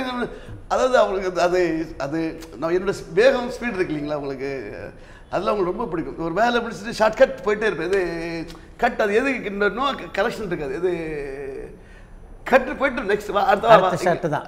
வா நெக்ஸ்ட்டுக்கு ஷார்ட் இது கரெக்டாக இருக்கும் அப்படிமா. இது மூமெண்ட்னா அந்த மூமெண்ட் கரெக்டாக அப்படிமா அப்படி. அது ஒரு எனக்கு ஒரு பேசிக்கலி கொஞ்சம் எடிட்டிங் நாலேஜ் ஜாஸ்தினால உங்களுக்கு கொஞ்சம் அது நான் வந்து ஒரு ஷார்ட்டை வேஸ்ட் பண்ணக்கூடாதுன்றதை வந்து இவர்தான் கற்றுக்கிட்டேன். 8 மூவ் ஷார்ட்டு தான். அதாவது நான் ஹிட்லர் படம் 8 மூவ் கூட இருக்கிறேன். அவர் நான் அதெல்லாம் தூக்கிட்டேன். இந்த சில ஷார்ட் தேவையில்லைண்ணே. அவர் வச்சுட்டு உடச்சி ஒரு டேபிள் சுற்றிட்டு போவோம், சுற்றி உடனே ஒரு பீஸ் தனியாக போகும். இல்லைங்கண்ணா உடச்சதுக்காக க்ளோஸ்அப் பண்ணி இந்த பீஸை போடு இன்ட்ரெஸ்ட்ண்ணே என்னென்ன என்னோட சொல்லுங்கள் அப்படின்னு. மேலே விழுந்தான் இல்லைங்கண்ணா அவன் க்ளோஸ்அப் போட்டோம், உடஞ்சி போன பீஸ் பறந்து பாரு, அது ஏதாச்சும் ஆக்சிடெண்ட்டாக வருது. கரெக்ட். இதை போட்டுட்டேன், அந்த சவுண்டுக்கு நல்லா இருக்கும். ஸோ அவர்கிட்ட ஒரு விஷயம் கற்றுக்கிட்டது புரியுது உங்களுக்கு. இப்போ நீங்கள் விக்ரமோட கோபரா படம் ஒர்க் பண்ணுறீங்களா? ஆமாம், முடிச்சுட்டு ரஷ்யா போஸ்ட் முடிச்சுட்டு வந்தேன். முடிச்சுட்டு வந்து இப்போ அடுத்தது வந்து எல்லா படமும் முடிச்சுட்டேன். இப்போ புது ப்ராஜெக்ட்டு 2-3 ஸ்டார்ட் ஆகுது சார். ஹிந்தி ஒன்று ஸ்டார்ட் ஆகுது, தெலுங்கு ஒன்று ஸ்டார்ட் ஆகுது, மலையாளம் ஒன்று ஸ்டார்ட் ஆகுது. இப்போது தமிழுக்கு 2 பேர் பேசிகிட்டு இருக்கிறாங்க, இன்னும் கன்ஃபர்மேஷன் கொடுக்கல அவங்க. ஸ்டண்ட்டில் விக்ரம் எப்படி? சூப்பர். பீமா அவர் பண்ண நான் வந்து இன்னொரு படம் பண்ணேன். அது பண்ணேன் பீமா எனக்கு ரொம்ப பேர் வாங்கி கொடுத்து. படம் சரியாக போடலாம்னு பெரிய பேர் லிங்கி சார் தான் எக்ஸ்ட்ரானரி ஆக்ஷன் பிளாக்லாம் பண்ண சார் இருக்குது. அப்புறம் கந்தசாமி பண்ணேன் கொஞ்சம். அந்த முதல் ஃபைட் அதுக்கு முன்னாடி டேட்ஸ் கொஞ்சம் கன்ஃபியூஸாக பண்ண முடியாமல் போச்சு. எல்லா ஹீரோவும் பண்ணிருக்கோம். 2 மணி பார்த்தா தெரியுது. பல ஹீரோஸோட நீங்கள் பணியாற்றிருக்கீங்க. அது மாதிரி ஹீரோயினோட ஃபைட் பண்ண சீக்வன்ஸ் அவங்களுக்கு அமைச்சது நிறைய. சௌந்தர்யா, பானுப்பிரியா, இவங்க நம்ம ரம்யா கிருஷ்ணன் நல்லா பண்ணுவாங்க. அப்படியா? சூப்பராக பண்ணுவாங்க. என்ன ஸ்பெஷாலிட்டி அவங்ககிட்ட? பயங்கர படம். ஸ்டைல் இல்லை எல்லாம் நல்லா பண்ணுவாங்க. ஐயோ இல்லைன்னா நீங்கள் பாகுபலியில் அந்த கேரக்டர்லாம் அது பண்ணவே முடியாது. அவங்க பாடி லாங்குவேஜ் எல்லாம் நல்லா பண்ணுவாங்க. அவங்க நிறைய ஹீரோயின் பண்ணியிருக்கிறாங்க. இன்றைக்கி இந்திய பட உலகிலே மிக முக்கியமான ஸ்டண்ட் மாஸ்டர்களாக இருக்க stunt Siva, Peter Hein, stunt Silva ஆகிய எல்லோருமே உங்களுடைய உதவியாளர்கள். இதை எப்படி பார்க்குறீங்க? சந்தோஷம், ப்ரௌட், திமிர். எங்கே போனால் ஏன் அழுகு தானே இருக்காங்க. அது இருக்கும் இல்லையா சார்? அது உங்கள் அசிஸ்டன்ஸை பற்றி சொல்லுங்கள். முக்கியமான அதான் சார் ஃபஸ்ட்டு எனக்கு என்னை விட்டு வெளியே போனது வந்து ஸ்டண்ட் சிவா. ஒரு சின்சியரான ஒரு பையன், ஒரு நல்ல பையன். எனக்கு அப்போது நான் இருக்கும்போது எனக்கு தன்னம்பிக்கை கொடுத்தவன். சில விஷயங்கள் பண்ணாமல் இருக்கும்போது அது இல்லை பண்ணலாமா பண்ணக்கூடாதாகும் போது அவனை ஒரு ஒப்பீனியன் கேட்பேன். இல்லை அண்ணா நீ பண்ணலாம், நான் என்ன பண்ணேன். அப்படி ஒரு பையன். அவன் மாஸ்டராக போகும்போது நான் தான் அவனுக்கு வாய்ப்பு சொல்லி சந்தோஷமாக போயிட்டு வான்னு சொல்லி அனுப்பிச்சி விட்டேன். அதுக்கப்புறம் பீட்டர் வந்தாப்புல. அப்போ பீட்டர் இருக்கும்போது அரசு செல்வா எல்லாமே ஒன்றா வேலை செஞ்சுட்டாங்க. பீட்டர் இருக்கும்போது பீட்டர் வந்து எனக்கு கூடயே தான் இருப்பான். 6-7 வருஷம் கூட தான் இருக்கும்போது அவனுக்கு ஒரு வாய்ப்பு வந்துச்சு. என் மூலமாக கேட்டாங்க தெலுங்கு படத்துக்கு. இல்லை சார் தமிழை பண்ணுங்க சார் சொல்லிட்டு அவன் ஒரு அன்னைக்கு ஒரு 2000 ரூபாய் கையில் கொடுத்து இது 200 கோடி முன்னோட விட்டால் நல்லபடியாக இருந்து சொல்லி அனுப்பிச்சி விட்டேன். அப்போ அரசு சொன்னாப்புல. அரசு எங்கிட்ட ஒர்க் பண்ணிட்டு போன பையன் தான். அப்புறம் சில்வா எங்கிட்ட ஒர்க் பண்ணிட்டு போன பையன் தான். அதுக்கப்புறம் ஒரு 3 பேர் ஒர்க் பண்ணிருக்காங்க. அங்கிட்டு தெலுங்கில் இருக்காங்க, ஒருத்தர் வந்து ஹிந்தியில் இருக்கார். அதுக்கப்புறம் இப்போ பிரபுன்னு ஒருத்தர் போயிருக்காரு. ஃபீனிக்ஸ் பிரபு என்ன பேர் அவங்க போனோன்னா வேறு மாற்றிடுறாங்கன்னா அவங்க கன்வியூஷன் இருக்கு. இல்லை எதை கூட கேட்கணும்னு எல்லா ஸ்டண்ட் டைரக்டருக்கும் பார்த்தீங்கன்னா கூட ஒரு அடைமொழி. ஆமாம் எல்லாருக்கும். அதாவது பார்த்தீங்கன்னா விக்ரம் தர்மா, ஹார்ஸ் பாபு, பெப்சி விஜயன், கனல் கண்ணன். அது என்ன டைட்டில்? சூப்பர் சூப்பரானு வச்சாங்க சார். Judo physical judo. ஆமாம் சூப்பர் சூப்பரானு வச்சனால அதுலேருந்து எல்லாம் வைக்கணும். இந்த கனல் கண்ணன் கூட நான் கனல் வைக்கிறதுக்கு இன்ட்ரெஸ்டே கிடையாது சார். நான் வந்து இந்த என்ன பெத்த ராசா படத்தில் வந்து உடம்புல நெருப்பு ஏறிய வச்சு ஃபைட்டு பண்ணேன் சார். அப்படி ஃபைட் பண்ணும்போது எனக்கு வந்து அந்த அப்போல்லாம் அசிஸ்டண்ட் ஷீல்டு கொடுக்குறது பெரிய விஷயம். ஷீல்டு கொடுக்குறதே பெரிய விஷயம். அந்த அசிஸ்டண்ட் ஷீல்டு கொடுக்குறது பெரிய விஷயம். அப்படி இருக்கும்போது நான் வந்து நம்ம ராஜ்கண்ணன் இல்லை 3 பேர் கொடுத்தாகணும். யாருன்னா இப்போ இந்த இவர் பிரகாஷ், இந்த சரவணன், ரொம்ப தம்பி சரவணன், கண்ணன் சொன்னாங்க. அப்போ நான் ஒன்று நைட்டு இப்படி நான் ராமராஜ மாஸ்டர் உட்காந்துருக்காரு, நான் கீழே சேரில் உட்காந்துருக்காரு. அப்படின்னு நான் சீல்டாக வாங்க போறீங்களா? டேய் கண்ணனுக்கு கனல் கண்ணன் போட சொல்கிறேன் அப்படின்னாரு சீல்டு. குருநாத வயலில் வரப்பாருங்க தான் சூப்பர். புரியுது அவங்களுக்கு? அவனுக்கு ராம்பாசரவணன் போட்டிருக்காங்க. அவனுக்கு திகில் பிரகாஷ் போய்டு ஆம்பர் கொட்டார். அவர் சொன்ன கனல் கண்ணன் தான். ஆனால் நான் வந்து சினிமாவுக்கு வந்த பிறகு நான் குரு பக்தி ஜாஸ்தி இல்லை, அதனால் ராஜ்கண்ணன் தான் போடலான்னு நினச்சேன். அப்போ ராமராஜ்குமார் ராஜ்கண்ணன் போடணுன்னு தான் நான் நினச்சேன். அப்புறம் நான் ரவிக்குமார் சொன்னேன், சார் இது உன் குருநாத பேர் தான், அவர் தான் கனல்கண்ணன் பேர் வச்சு கனல்கண்ணன் போடுறேன். அது சேரன் பண்ணிடல, அதனால் மாதம் தனி காட்டு பண்ணனால அதனால அந்த கனல்கண்ணன் அப்படியே மறைவி இன்னைக்கு உலகம் பூரா கனல்கண்ணாவே. இன்றைக்கி நீங்கள் வந்து ஒரு மிகப்பெரிய கோவில் கட்டிருக்கீங்க. அந்தளவு ஆன்மீக ஈடுபாடு. எப்படி இந்த அளவுக்கு பக்தியில் உங்களுக்கு? அது சார் நான் அது என்ன என்னுடைய எப்படின்னா என்னுடைய மூதையார்கள் இருக்காங்களே, என்னுடைய தாத்தா பாட்டி எல்லாருமே கோயில் பூசாரிகளாக இருந்தவங்க. அவங்க வந்து கிராம கோயில் பூசாரி தான். என் தாத்தா எனக்கு தெரிஞ்சு என் தாத்தாவே பூசாரி தான். அவர் இந்த சாமியெல்லாம் ஆடுவேன். இந்த பிள்ளை இதில் கும்பல் கரகரில் கும்பல் எடுக்கிறவங்க. அதுக்கப்புறம் என் அம்மாவளி தாத்தாக்கணும் அதே தான், என் அப்பாவளி தாத்தாக்கணும் அப்படி தான், அந்த வேலை தான். அப்படி இருக்கும்போது சில காலகட்டங்களில் எனக்கு ஒரு சரின்னு ஒரு 2000 ஒரு கோயில் கட்டலாம் ஒரு ஆசை இருந்தது. எப்படி கட்டுறதுன்னு தெரியல. கட்டும் அவர் காலம் வரும்போது கட்டும் அப்படின்னு ஃபிக்ஸ் ஆயிருந்தேன். அதுக்கப்புறம் நான் என்ன பண்ணேன், அது இல்லாமல் நான் கன்னியாகுமரி மாவட்டத்தில் பிறந்தேன். நாகர்கோவில் டவுன்லேருந்து திங்கட்சது. அங்கே வந்து இந்து பக்திகள் அதிகமாக இருக்கும் உங்களுக்கு. அது அந்த அந்த மதம் மாற்ற சிந்தனைகள்லாம் அதிகமாக இருக்கும்போது அந்த ராமகோபாலன்ஜி அவர் இருக்கார்ல, ராமகோபால் இந்து இல்லை, அவர் அங்கே வருவார். அப்போ எங்கள் மாமா என்னை கூட்டி காட்டுவார், இவர் தாண்டா கோபால்ஜி, இவர் வந்து பெரிய ஆள், இந்த மத பாட்டங்கள் தொடர்புனார். அப்போ நான் சின்ன பையன் அவரை பார்த்துருக்கேன். அவர் இப்போ மீட் பண்ண முடியாதான்றலாம் கிடையாது. அப்படி அப்போ காலப்போக்கில் எப்படி கனெக்ட் பண்ணுது பாருங்கள். நான் வந்து இங்கே ஒரு கோயில் கட்டணும், இங்கே ஜென்ரேஷன்லாம் இறந்து போயிட்டாங்க, எப்படி கட்டணும் விஷயமே தெரியாது, வாங்கிட்டு கட்டிட்டேன். கட்டி கோயில் குப்பிக்காச்சு. எனக்கு அப்புறம் ஒரு நாள் எனக்கு கோயில் உட்காந்துருக்கும் போது கோபால்ஜி அவரோட பார்க்கணும்ல, எனக்கு என்ன அறியாமல் எனக்கு அவர் பார்க்கணும் ஒரு எண்ணம் வருது. அவர் எப்படி பார்க்க, அவர் ரிசல்ட் இது கண்மெல்லாம் இருப்பாங்க, அப்போ விட மாட்டேன், 5% சுத்தமாக விட மாட்டேன். அப்போ கோயிலுக்கு ஒரு ஒரு ஒரு ஒரு நபர் வர, அவர் பேர் ஜெமினி, அவர் இந்து முன்னணியில் இருக்கிறாரு. அவர் சந்திரசாமி வணக்கம், யார் நல்லா இருக்கு, நான் வந்து திருச்சி அப்படின்னாரு. நான் இந்து முன்னில் இருக்கேன். நான் டக்குன்னு பிடிச்சேன், எனக்கு கோபால்ஜியை பார்க்கணுங்க, இது அது பெரிய விஷயமா பார்த்துருவோம் அப்படின்னாரு. எங்கே சொல்ல போகிறேன்னு சொன்னால் அவர் கண்ணல் கிடச்சினோன்னே வாங்க அப்படின்ட்டார், இது வர சொல்லுன்னு சொல்லிட்டார். நான் உடனே நேராக போனேன். நான் போய் வணக்கம், எனக்கு அவர் வந்தோடனே நான் கட்டி உட்காரிச்சு உட்கார் அப்படின்னார். என்னை உட்காருங்க ஐயா, நான் சொன்னேன் உட்காரியா, எந்த ஊர்? நாகர்கோவில். அதான் இழுத்து வந்திருக்கு அப்படின்னாரு. நல்லா இருப்பேன் ராசன், நல்லா இருப்பேன், சினிமாவில் இன்னும் ஜெயிச்சிட்டே தான் இருப்பேன், கவலைப்படாத அப்படின்னாரு. ஸோ அதுக்கப்புறம் நான் சொல்லிட்டு வந்து ஒரு ஃபோட்டோஸ் மட்டும் எடுத்துட்டேன். அவர் ஃபோட்டோ இன்னும் நான் வீட்டில் வச்சுருக்கேன். அப்புறம் மாதம் ஒரு வாட்டி திடீர்னு ஒரு ஃபோன் பண்ணார் ஒன்று, ஐயா எங்கே இருக்கேன்? ஐயா நான் எங்கே இருக்கேன்? ஐயா நான் போபாலில் ஷூட்டில் இருக்கேன், எனக்கு ஒரே ஒரு கம்ப்ளிமெண்ட்டை வாங்கிட்டு வாங்க. எங்கிட்ட கேட்குறாரு அவ்வளோ. நான் ஒன்றுக்கு 4 வேண்டாம், நான் ஒன்று தான் கேட்டேன், ஒன்று மட்டும் வேண்டாகுது. இல்லை ஐயா மாற்றி மாற்றி போட்டு ஒன்றும் பிரச்சனை இல்லை, சரி ஓகே. ஒரு மாதம் கழிச்சு ஒரு கால் வரும், எனக்கு ஒரு ஃபோன் வேணும். என்ன புரியுது, இந்த கார்ட்லெஸ் ஃபோன் இருக்கு இல்லைங்களா உங்களுக்கு, நான் வாங்கி கூட கழிச்சு கொடுத்து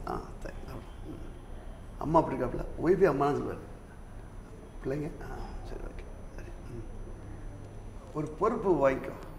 இது நான் அவனை பொறுப்பு வாங்கி அவருக்கு சொல்லி கொடுக்குன்னு சொல்லி வேணாம் சொல்லல. சரிண்ணா, இந்து முன்னணி கலை இலக்கிய பிரிவு ஸ்டேட் தமிழ்நாடு ஸ்டேட் விங்கோடைய பிரசிடெண்ட்டாக இருக்கேன் நான். இந்து முன்னணிய கலை இலக்கிய பொறுப்பாளர், மாநில ஸ்டேட் போஸ்டிங் எனக்கு. அது நிறைய பேர் தெரியாது. அதேமாதிரி அவர் சொல்லிட்டார், அவனை டிஸ்டர்ப் பண்ணக்கூடாது, மீட்டிங் இதெல்லாம் கூடக்கூடாது, அவன் சினிமாவில் இருக்கிறவன், 4 பேருக்கு எல்லாருக்கும் அவங்க எல்லோரும் அவனுக்கு வேணும், அதுமாதிரி எதுவும் டிஸ்டர்ப் பண்ணக்கூடாது. ஆனால் நான் அவரை பற்றி ட்விட்டர்லாம் போட்டிருக்கேன், இந்த இது பற்றி போட்டேன். அப்படி ஈர்க்கப்பட்ட நான் வந்து இந்த கோயில் ஆன்மீகத்தில் படிக்கலன்னா அவர் என் கோயிலுக்கு வந்தார், கோயிலுக்கு வந்து கோயில் சிறந்து இருக்குது.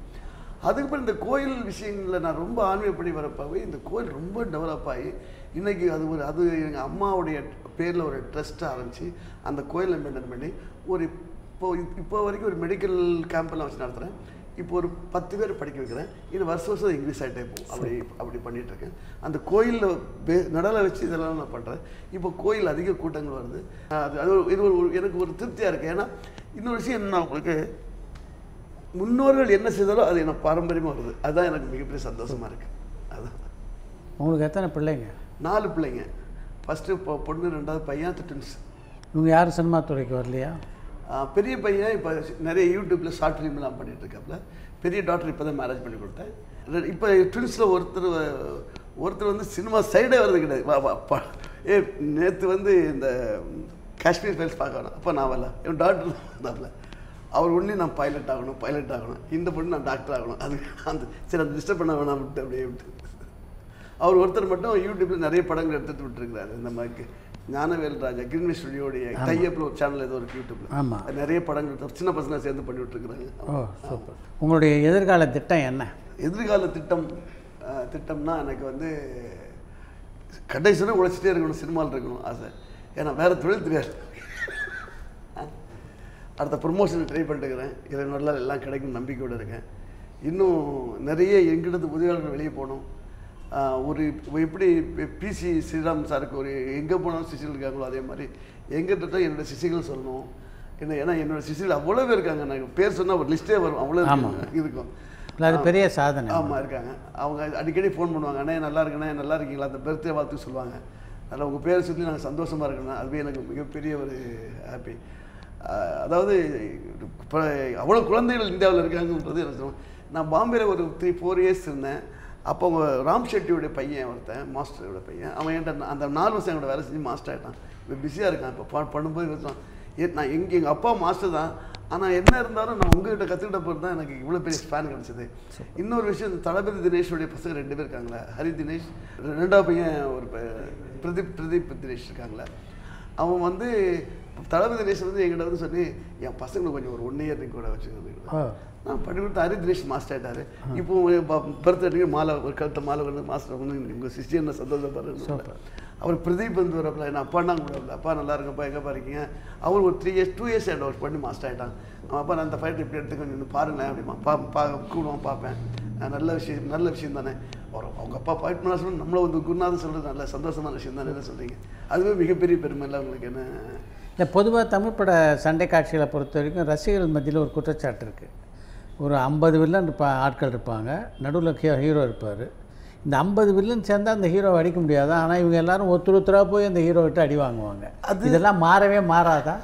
அது சில ஆக்ஷன் குறையப்பட்டு தான் இருக்கும். எங்கிட்டலாம் அது இருக்கா சிலது. என்னென்னா நாங்கள் என்ன பண்ணுவோம்னா ஒரு 50 பேர் ஆனால் அதோட ஆப்ஜெக்டை முதல்ல ரெடி பண்ணி வச்சுக்குவோம். நீங்கள் டைரக்டர் 50 பேரை வரான் என்ன பண்ண போகிறீங்கன்னு சொன்னால், இப்போது நான் வந்து ஆர்கே சுரேஷ் சார் ஒரு படம் பண்ணேன் காடு வெட்டு படத்துக்கு.